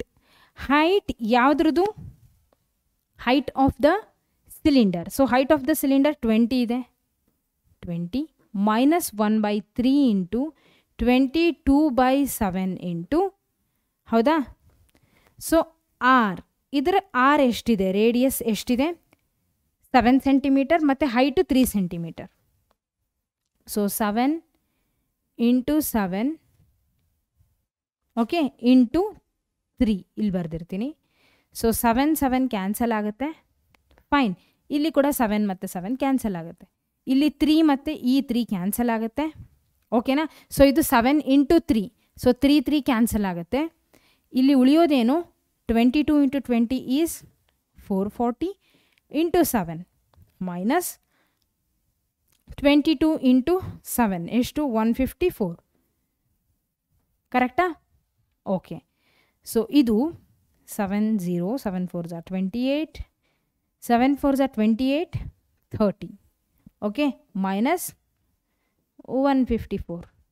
So 3080 ಇಂದ 154ನ ತೆಗೆದಾಗ ನಮಗೆ ಎಷ್ಟು ಬರುತ್ತೆ ನೋಡಿ, 2900 and ಎಷ್ಟು ಬರುತ್ತೆ, so 80, so ಉಳಿಯೋದೆಷ್ಟು 50, fine. So 50, 26, 2926 centimeter cube. So this is volume of the vessel. Okay, so ಈಗ ಇನ್ನೇನು ಕೇಳಿದರೆ, calculate the cost of milk to fill completely this vessel at the rate of ₹20 per liter. So ಲೀಟರಲ್ಲಿ ಬರಿಬೇಕು ಅಂದರೆ 1 litre ಎಷ್ಟಾಗುತ್ತೆ, 1000 centimeter cube. So 1000 divided by 2926 ಅಲ್ವಾ, ಅದು 2926. So 2.926 litre. ಹೌದಾ? So cost of milk ಏನು ಕೊಟ್ಟಿದ್ದಾರೆ, calculate the cost of milk to fill completely this vessel. To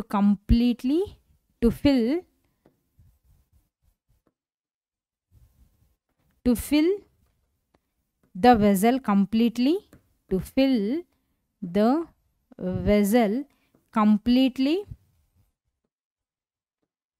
at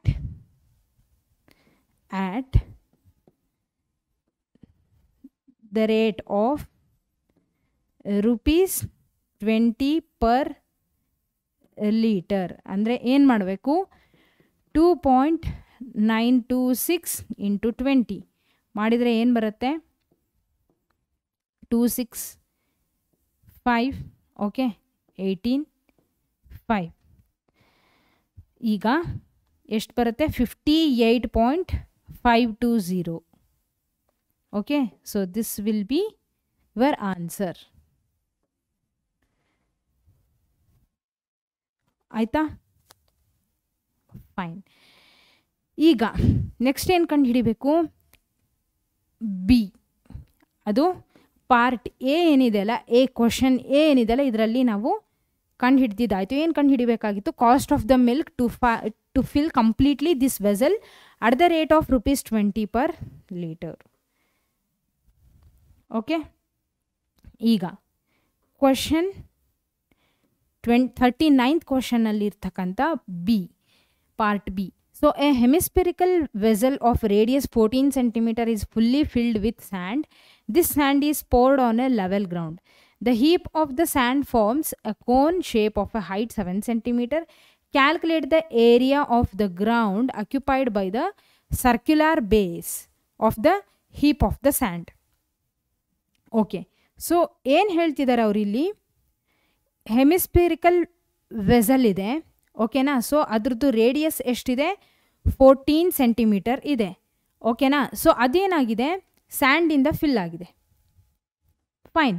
so ನಾವೇನು ಕಂಡು ಹಿಡಿಬೇಕು ಇವಾಗ, area of the ground occupied by the circular base of the heap of the sand. Fine. So ಅದಕ್ಕೆ ಏರಿಯಾನ ಕಂಡು ಹಿಡಿಬೇಕು ಅಂದರೆ ಫಸ್ಟ್ ಆಫ್ ಆಲ್ ನಾವೇನು ಮಾಡಬೇಕು, ವಾಲ್ಯೂಮ್ ಆಫ್ ದ ಹೆಮಿಸ್ಫಿರಿಕಲ್ ವೆಸಲ್ ಕಂಡು ಹಿಡಿಬೇಕು, ಹಾಗೆ ವಾಲ್ಯೂಮ್ ಆಫ್ ದ ಕೋನ್ ಕಂಡು ಹಿಡಿಬೇಕು. ಓಕೆನಾ? Okay. So first volume of the hemisphere ಎಷ್ಟು, 2/3 πr3 ಹಾಗೆ ವಾಲ್ಯೂಮ್ ಆಫ್ ದ ಇನ್ನೇನು ಕೊಟ್ಟಿದ್ರು ಹೆಮಿಸ್ಫಿಯರ್ ಆದಮೇಲೆ ನಮಗೇನು ಕೊಟ್ಟಿದ್ದು hemispherical vessel of radius is fully filled with the sand. This sand is poured on a level ground. The heap of the sand forms a cone shape of height 7 cm. So ಇನ್ನೇನು ಕಂಡು ಹಿಡಿಬೇಕು cone. So ಕೋನ್ದು volume ಎಷ್ಟು 1/3 πr²h ಹೌದಾ fine. So volume of the hemisphere ನಾನು ಆಗಲೇ ಹೇಳಿದೆ. So volume of the hemisphere ಅಂದರೆ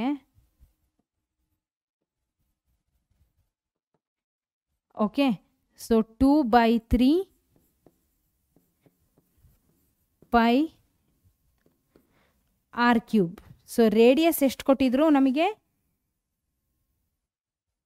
so radius ಎಷ್ಟು ಕೊಟ್ಟಿದ್ರು fine. So this is the question. So hemispherical vessel du radius ಎಷ್ಟಿದೆ 14 ಇದೆ ಹೌದಾ 14 ಸೆಂಟಿಮೀಟರ್ ಇದೆ. ಹಾಗೆ ಕೋನ್ದು ಹೈಟ್ ಎಷ್ಟಿದೆ 7 ಸೆಂಟಿಮೀಟರ್ ಇದೆ ಹೌದಾ. ಇಷ್ಟು ನಮಗೆ ಕೊಟ್ಟಿದ್ರು. ಕೋನಿಂದು ಹೈಟು 7 ಸೆಂಟಿಮೀಟರು. ಇದ್ರದ್ದು ಹೆಮಿಸ್ಫಿಯರ್ದು ರೇಡಿಯಸ್ ಎಷ್ಟು 14. ಸೊ ಇಲ್ಲಿ 14 ಇಂಟು 14 ಓಕೆ. ಸೊ ನಾವಿವಾಗ ಏನು ಮಾಡ್ಬೋದು ಹಾಗಿದ್ರೆ 7 2s 14 ಹೌದಾ. ಓಕೆ ಸೊ ನೆಕ್ಸ್ಟ್ ಏನು ಮಾಡ್ತೀವಿ 22 into 2. So 22 into 2 is 44. 44 into 2 is 88 ಹೌದಾ. Into 14 into 14 divided by 3. So ಎಷ್ಟು ಬರುತ್ತೆ ನಮಗೆ 14 ಇಂಟು 14 ಡಿವೈಡೆಡ್ ಬೈ 3 ಮಾಡಿದರೆ ಸೊ 88/3 ಇಂಟು ಸೊ 14 ಇಂಟು 14 ಅಂದರೆ 196 ಬರುತ್ತೆ ಹೌದಾ. ಸೊ ಇಲ್ಲ ಅಂದರೆ ಇನ್ನೊಂದು ಕೆಲಸ ಮಾಡೋಣ. ಹೇಗಿದ್ರೂ ವಾಲ್ಯೂಮ್ ಆಫ್ ದ ಹೆಮಿಸ್ಫಿಯರ್ ಏನಿದೆ ಅಲ್ಲ ಅದು ವಾಲ್ಯೂಮ್ ಆಫ್ ದ ಕೋನಿಗೆ ಈಕ್ವಲ್ ಹೌದಾ. ಅದೇ ತಾನೇ ಅವ್ರು ಕೊಟ್ಟಿರೋದು. ಸೊ ನೋಡಿ ಈ ಒಂದು ಹೆಮಿಸ್ಫಿರಿಕಲ್ ವೆಸಲ್ದು ರೇಡಿಯಸ್ 14 ಸೆಂಟಿಮೀಟರ್ ಇದೆ ಅಲ್ಲ, ಈ ಒಂದು ಅದರಲ್ಲಿರ್ತಕ್ಕಂಥ ಸ್ಯಾಂಡ್ನ ತಗೊಂಡು ನಾವೇನು ಮಾಡಿದ್ದೀವಿ poured on the ground. The heap of the sand forms a cone shape of height 7 centimeter.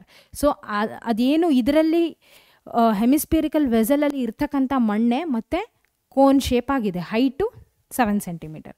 So ಹಾಗಿದ್ರೆ ಎರಡರದ್ದು ವಾಲ್ಯೂಮು ಸೇಮ್ ಇರಬೇಕು ಹೌದಾ. ಸೊ ವಾಲ್ಯೂಮು ಎರಡರದ್ದು ಸೇಮ್ ಇದೆ. ಹಾಗಾಗಿ ನಾನೇನು ಮಾಡ್ತೀನಿ ಒಂದು ಕೆಲಸ ಮಾಡ್ತೀನಿ, ಎರಡೂ ಕಡೆ ಇರ್ತಕ್ಕಂಥ ಪೈ ವ್ಯಾಲ್ಯೂನ ಕ್ಯಾನ್ಸಲ್ ಮಾಡೋಣ. Okay volume of the cone ಹೌದಾ. So 2/3 into 22/7 into 14 into 14 into 14. So 14 cube ಅಂತಲೇ ಬರೀತೀನಿ. ಇಲ್ಲಿ 1/3 ಇಂಟು 22/7 ಇಂಟು ಓಕೆ ಆರ್ ಎಷ್ಟು ಕೊಟ್ಟಿದ್ರು, ಕೋನಿಂದು ರೇಡಿಯಸ್ ಎಷ್ಟು ಕೊಟ್ಟಿದ್ರು, ಸಾರಿ ಹೈಟ್ ಎಷ್ಟು ಕೊಟ್ಟಿದ್ರು, r² ಹಾಗೆ ಇಡಬೇಕು. ಹೈಟ್ ಎಷ್ಟು ಕೊಟ್ಟಿದ್ರು 7 ಕೊಟ್ಟಿದ್ರು. ಓಕೆ ಸೊ 22/7 22/7 ಕ್ಯಾನ್ಸಲ್ ಆಯಿತು. ಮತ್ತು ಇನ್ನು ಏನು ಬರುತ್ತೆ 2/3 ಏನಿದೆ ಅಲ್ಲ, ಈ 2/3ಯಲ್ಲಿ ನಾನು 2ನ ಕಾಮನ್ ತೆಗೆದು 1/3 ಅಂತ ಬರೀತೀನಿ ಇಂಟು 14 ಕ್ಯೂಬ್ ಅಂತ ಬರಿಬೋದಲ್ವಾ ಹೌದಾ. Which is equal to, so ಇಲ್ಲಿ ಬೇಡ, ನೆಕ್ಸ್ಟ್ ಸ್ಲೈಡಲ್ಲಿ ಕ್ಲಿಯರಾಗಿ ಬರಿತೀನಿ. So next ಸ್ಲೈಡಲ್ಲಿ 2 into 1 by 3 into 14 cube is equal to 1 by 3 into ಇಲ್ಲಿ r square into 7. ಹೌದಾ, r square into 7. So 1 by 3 cancel ಆಗಿ 2 into 14 cube is equal to r square into 7. So r square ಎಷ್ಟು?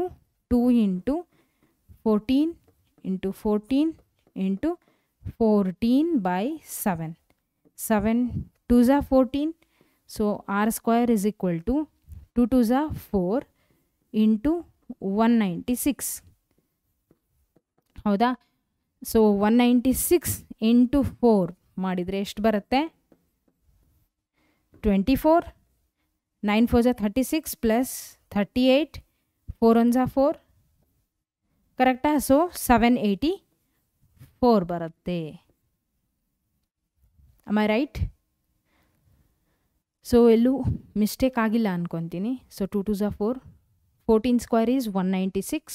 Okay, 196 into okay 9 4s are 36, 38. Okay, 784. So r is equal to, so 784 ಯಾವುದರ route? 28 I believe ಅಲ್ವಾ? So 28. So 8 8s are 64. ಹೌದಾ? So 28 square. Okay, fine. So R is equal to 28. ಈಗ ನಾವೇನು ಕಂಡುಹಿಡಿಬೇಕು? Area of the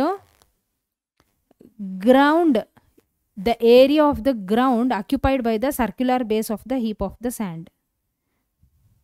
okay, ಏನು ಕಂಡುಹಿಡಿಬೇಕು ಈಗ ನಾವು? Area of the ground occupied by the circular base of the heap of the sand. Heap of the sand. So circular base ಇರೋದ್ರಿಂದ area of the ಸರ್ಕಲ್ನ ತಗೊತೀವಿ. Area of the circle ಎಷ್ಟು? pi r square into R ಎಷ್ಟು ನಮಗೆ ಬಂದಿದ್ದು? 28. ಹೌದಾ? 28 into 28. So 7 4s are 28. Fine. So 22 into 28 ಮಾಡಿದರೆ ಎಷ್ಟು ಬರುತ್ತೆ? ನೀವೇ ನೋಡಿ. 28 ಇಂಟು 22 16. 2 2s are 4.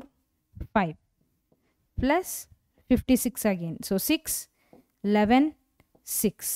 So 616. ಹೌದಾ? So 616 centimetre square. Okay, 616 centimetre square. ಇದು ನಮ್ಮ ಆನ್ಸರ್. ಓಕೆ, ಈಗ ನಮ್ಮ last question, that is 40th question. So 40th question ಏನು ಹೇಳ್ತಿದ್ದಾರೆ? Prove that the ratio of the areas of two similar triangles is equal to the square of the ratio of their corresponding sides. So ratio of the area of the two similar triangles. Two similar triangles A, B, C, D, E, F. ಓಕೆನಾ? Two similar triangles ಅಂತ ಅವರೇ ಹೇಳಿದ್ದಾರೆ. ಇವುಗಳ square ಏನಿರುತ್ತೆ?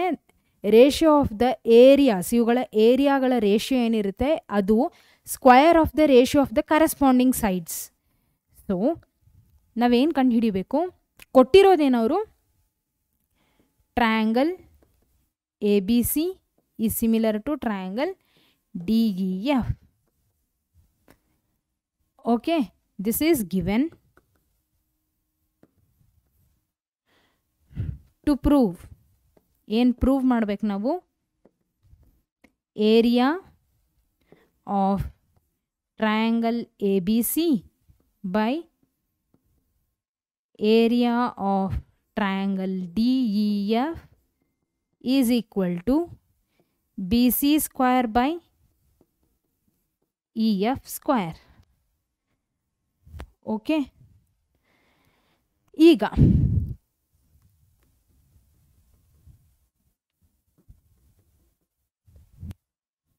Okay ಈಗ ನಾನು ಏನು ಮಾಡ್ತೀನಿ ಹಾಗಿದ್ರೆ ಕನ್ಸ್ಟ್ರಕ್ಟ್ ಮಾಡ್ತೀನಿ. ಸೊ ಕನ್ಸ್ಟ್ರಕ್ಷನಲ್ಲಿ ಎ ಬಿ ಸಿ ಇದೆ ಅಲ್ಲ, ಇದನ್ನು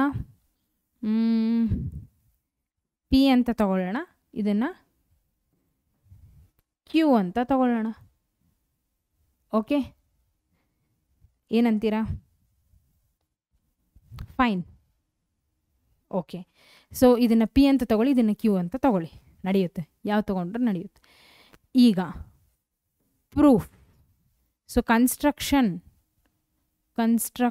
ಏನು ಮಾಡಿದ್ವಿ? Draw A P D Q ಅಲ್ವಾ? ಎ ಪಿ ಮತ್ತಿದು D Q.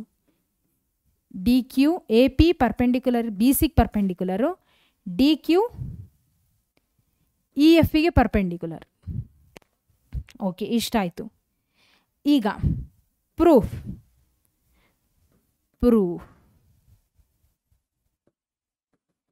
In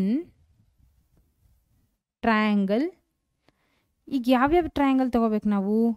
in triangle A B P and triangle D E Q.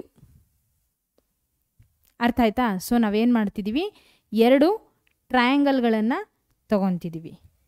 Okay, so ಎರಡು ಟ್ರಯಾಂಗಲ್ಗಳನ್ನು ತಗೊಂಡು ಅವುಗಳ ಏನು ಕರೆಸ್ಪಾಂಡಿಂಗ್ ಸೈಡ್ಸು ಅವುಗಳ ರೇಷಿಯೋಗೆ equal, squares of the corresponding sides ಅವುಗಳ ರೇಷಿಯೋಗೆ ಈಕ್ವಲ್ ಅಂತ ತೋರಿಸ್ತೀವಿ.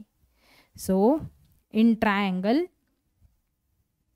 ಎ ಬಿ ಪಿ ಮತ್ತು D E Q, A B P and D E Q. ಹೌದಾ? ಏನಿದೆ, ಎರಡು ಸಿಮಿಲರ್ ಟ್ರಯಾಂಗಲ್ ಆಗಿರೋದ್ರಿಂದ ಏನಿದು ಆ್ಯಂಗಲ್ಸ್ ಏನಿರ್ತಾವಲ್ಲ ಈಕ್ವಲ್ ಇರ್ತವೆ. So angle B is equal to angle E ಅಂತ ನಾನು ಹೇಳ್ಬೋದು. ಹೌದಾ? Angle B is equal to angle E. ಇದು ಗಿವೆನ್. ಹೌದಾ? ಆಮೇಲೆ ಆ್ಯಂಗಲ್ ಪಿ ಏನಿದೆ ಅಲ್ಲ, angle P is equal to angle Q by construction. Angle P is equal to angle Q. ಯಾಕೆ? ಅವುಗಳು 90 ಡಿಗ್ರಿ ಇದೆ ಬೈ ಕನ್ಸ್ಟ್ರಕ್ಷನ್. ಕರೆಕ್ಟಾ? ಸೊ ದೇ ಆರ್ ಪರ್ಪೆಂಡಿಕ್ಯುಲರ್ ಅಂದರೆ ಏನು ಮಾಡ್ತವೆ? ಅವು 90 ಡಿಗ್ರಿ ಆಗಿರ್ತವೆ. ಫೈನ್. ಓಕೆ, ಸೊ ಈಗ ಎರಡು ಆ್ಯಂಗಲ್ಗಳು ಈಕ್ವಲ್ ಇದೆ ಅಂದರೆ ನಾವೇನಂತ ಹೇಳ್ಬೋದು? By A criteria. By A criteria ಏನಂತ ಹೇಳ್ಬೋದು? ಆ್ಯಂಗಲ್ ಬಿ, ಹೌದಾ, angle E, angle P, angle Q. ಹೌದಾ? ಉಳಿದಿದ್ದೇನು? ಇಲ್ಲಿ ಇ ಕ್ಯೂ, ಇಲ್ಲಿ D. Okay, so D E Q, ಇಲ್ಲಿ ಬಿ ಪಿ ಇದೆ, A B P. So D ಮತ್ತು ಎ ಉಳಿದಿತ್ತು, ಇವೆರಡರ ಹಿಂದೆ ನಾನು ಇಟ್ಟಿದ್ದೀನಿ. ಸೊ ದೇ ಆರ್ ಸಿಮಿಲರ್ ಅಂತ ನಾನು ಹೇಳ್ಬೋದು. A B P similar to triangle D E Q. So next by C P S T corresponding parts of the similar triangles ಏನಂತ ಹೇಳ್ಬೋದು? A B by D E. ಹೌದಾ? A B by D E is equal to A B by D E is equal to B P by E Q. B P by E Q. ಹೌದಾ? ಹಾಗೆ A P by D Q. A P by D Q. Okay, ಅರ್ಥ ಆಯ್ತಲ್ವಾ? So A B by D E is equal to B P by E Q is equal to A P by D Q. Fine. So ಈಗ A B by D E ಏನಿದೆ ಅಲ್ಲ, AB by DE is equal to AP by DQ. Okay, ಹೌದಾ? Fine, ಆಯಿತು. ಆದರೆ ನಮಗೆ ಗೊತ್ತಿದೆ triangle A B C ಮತ್ತು triangle D E F, ಇದು ಟ್ರಯಾಂಗಲ್ ಎ ಬಿ ಪಿ ಮತ್ತು ಟ್ರಯಾಂಗಲ್ ಡಿ ಇ ಕ್ಯೂದು ಆಯಿತು ಇವಾಗ ನಾವು ನೋಡಿದ್ದು. ಈಗ ಟ್ರಯಾಂಗಲ್ ಎ ಬಿ ಸಿ ಮತ್ತು ಟ್ರಯಾಂಗಲ್ ಡಿ ಇ ಎಫ್ ಅಲ್ಲಿ ಈ ಟ್ರಯಾಂಗಲ್ ಸೈಡ್ ಎ ಬಿ ಏನಿದೆ ಅಲ್ಲ, ಇದು ಡಿ ಇಗೆ equal. A B by D E will be equal to, ಅರ್ಥ ಆಗ್ತಿದೆನಾ? So in triangle ABC and triangle DEF, AB by ನೋಡಿ DE will be equal to AC by DF. AB by DE is equal to AC by DF.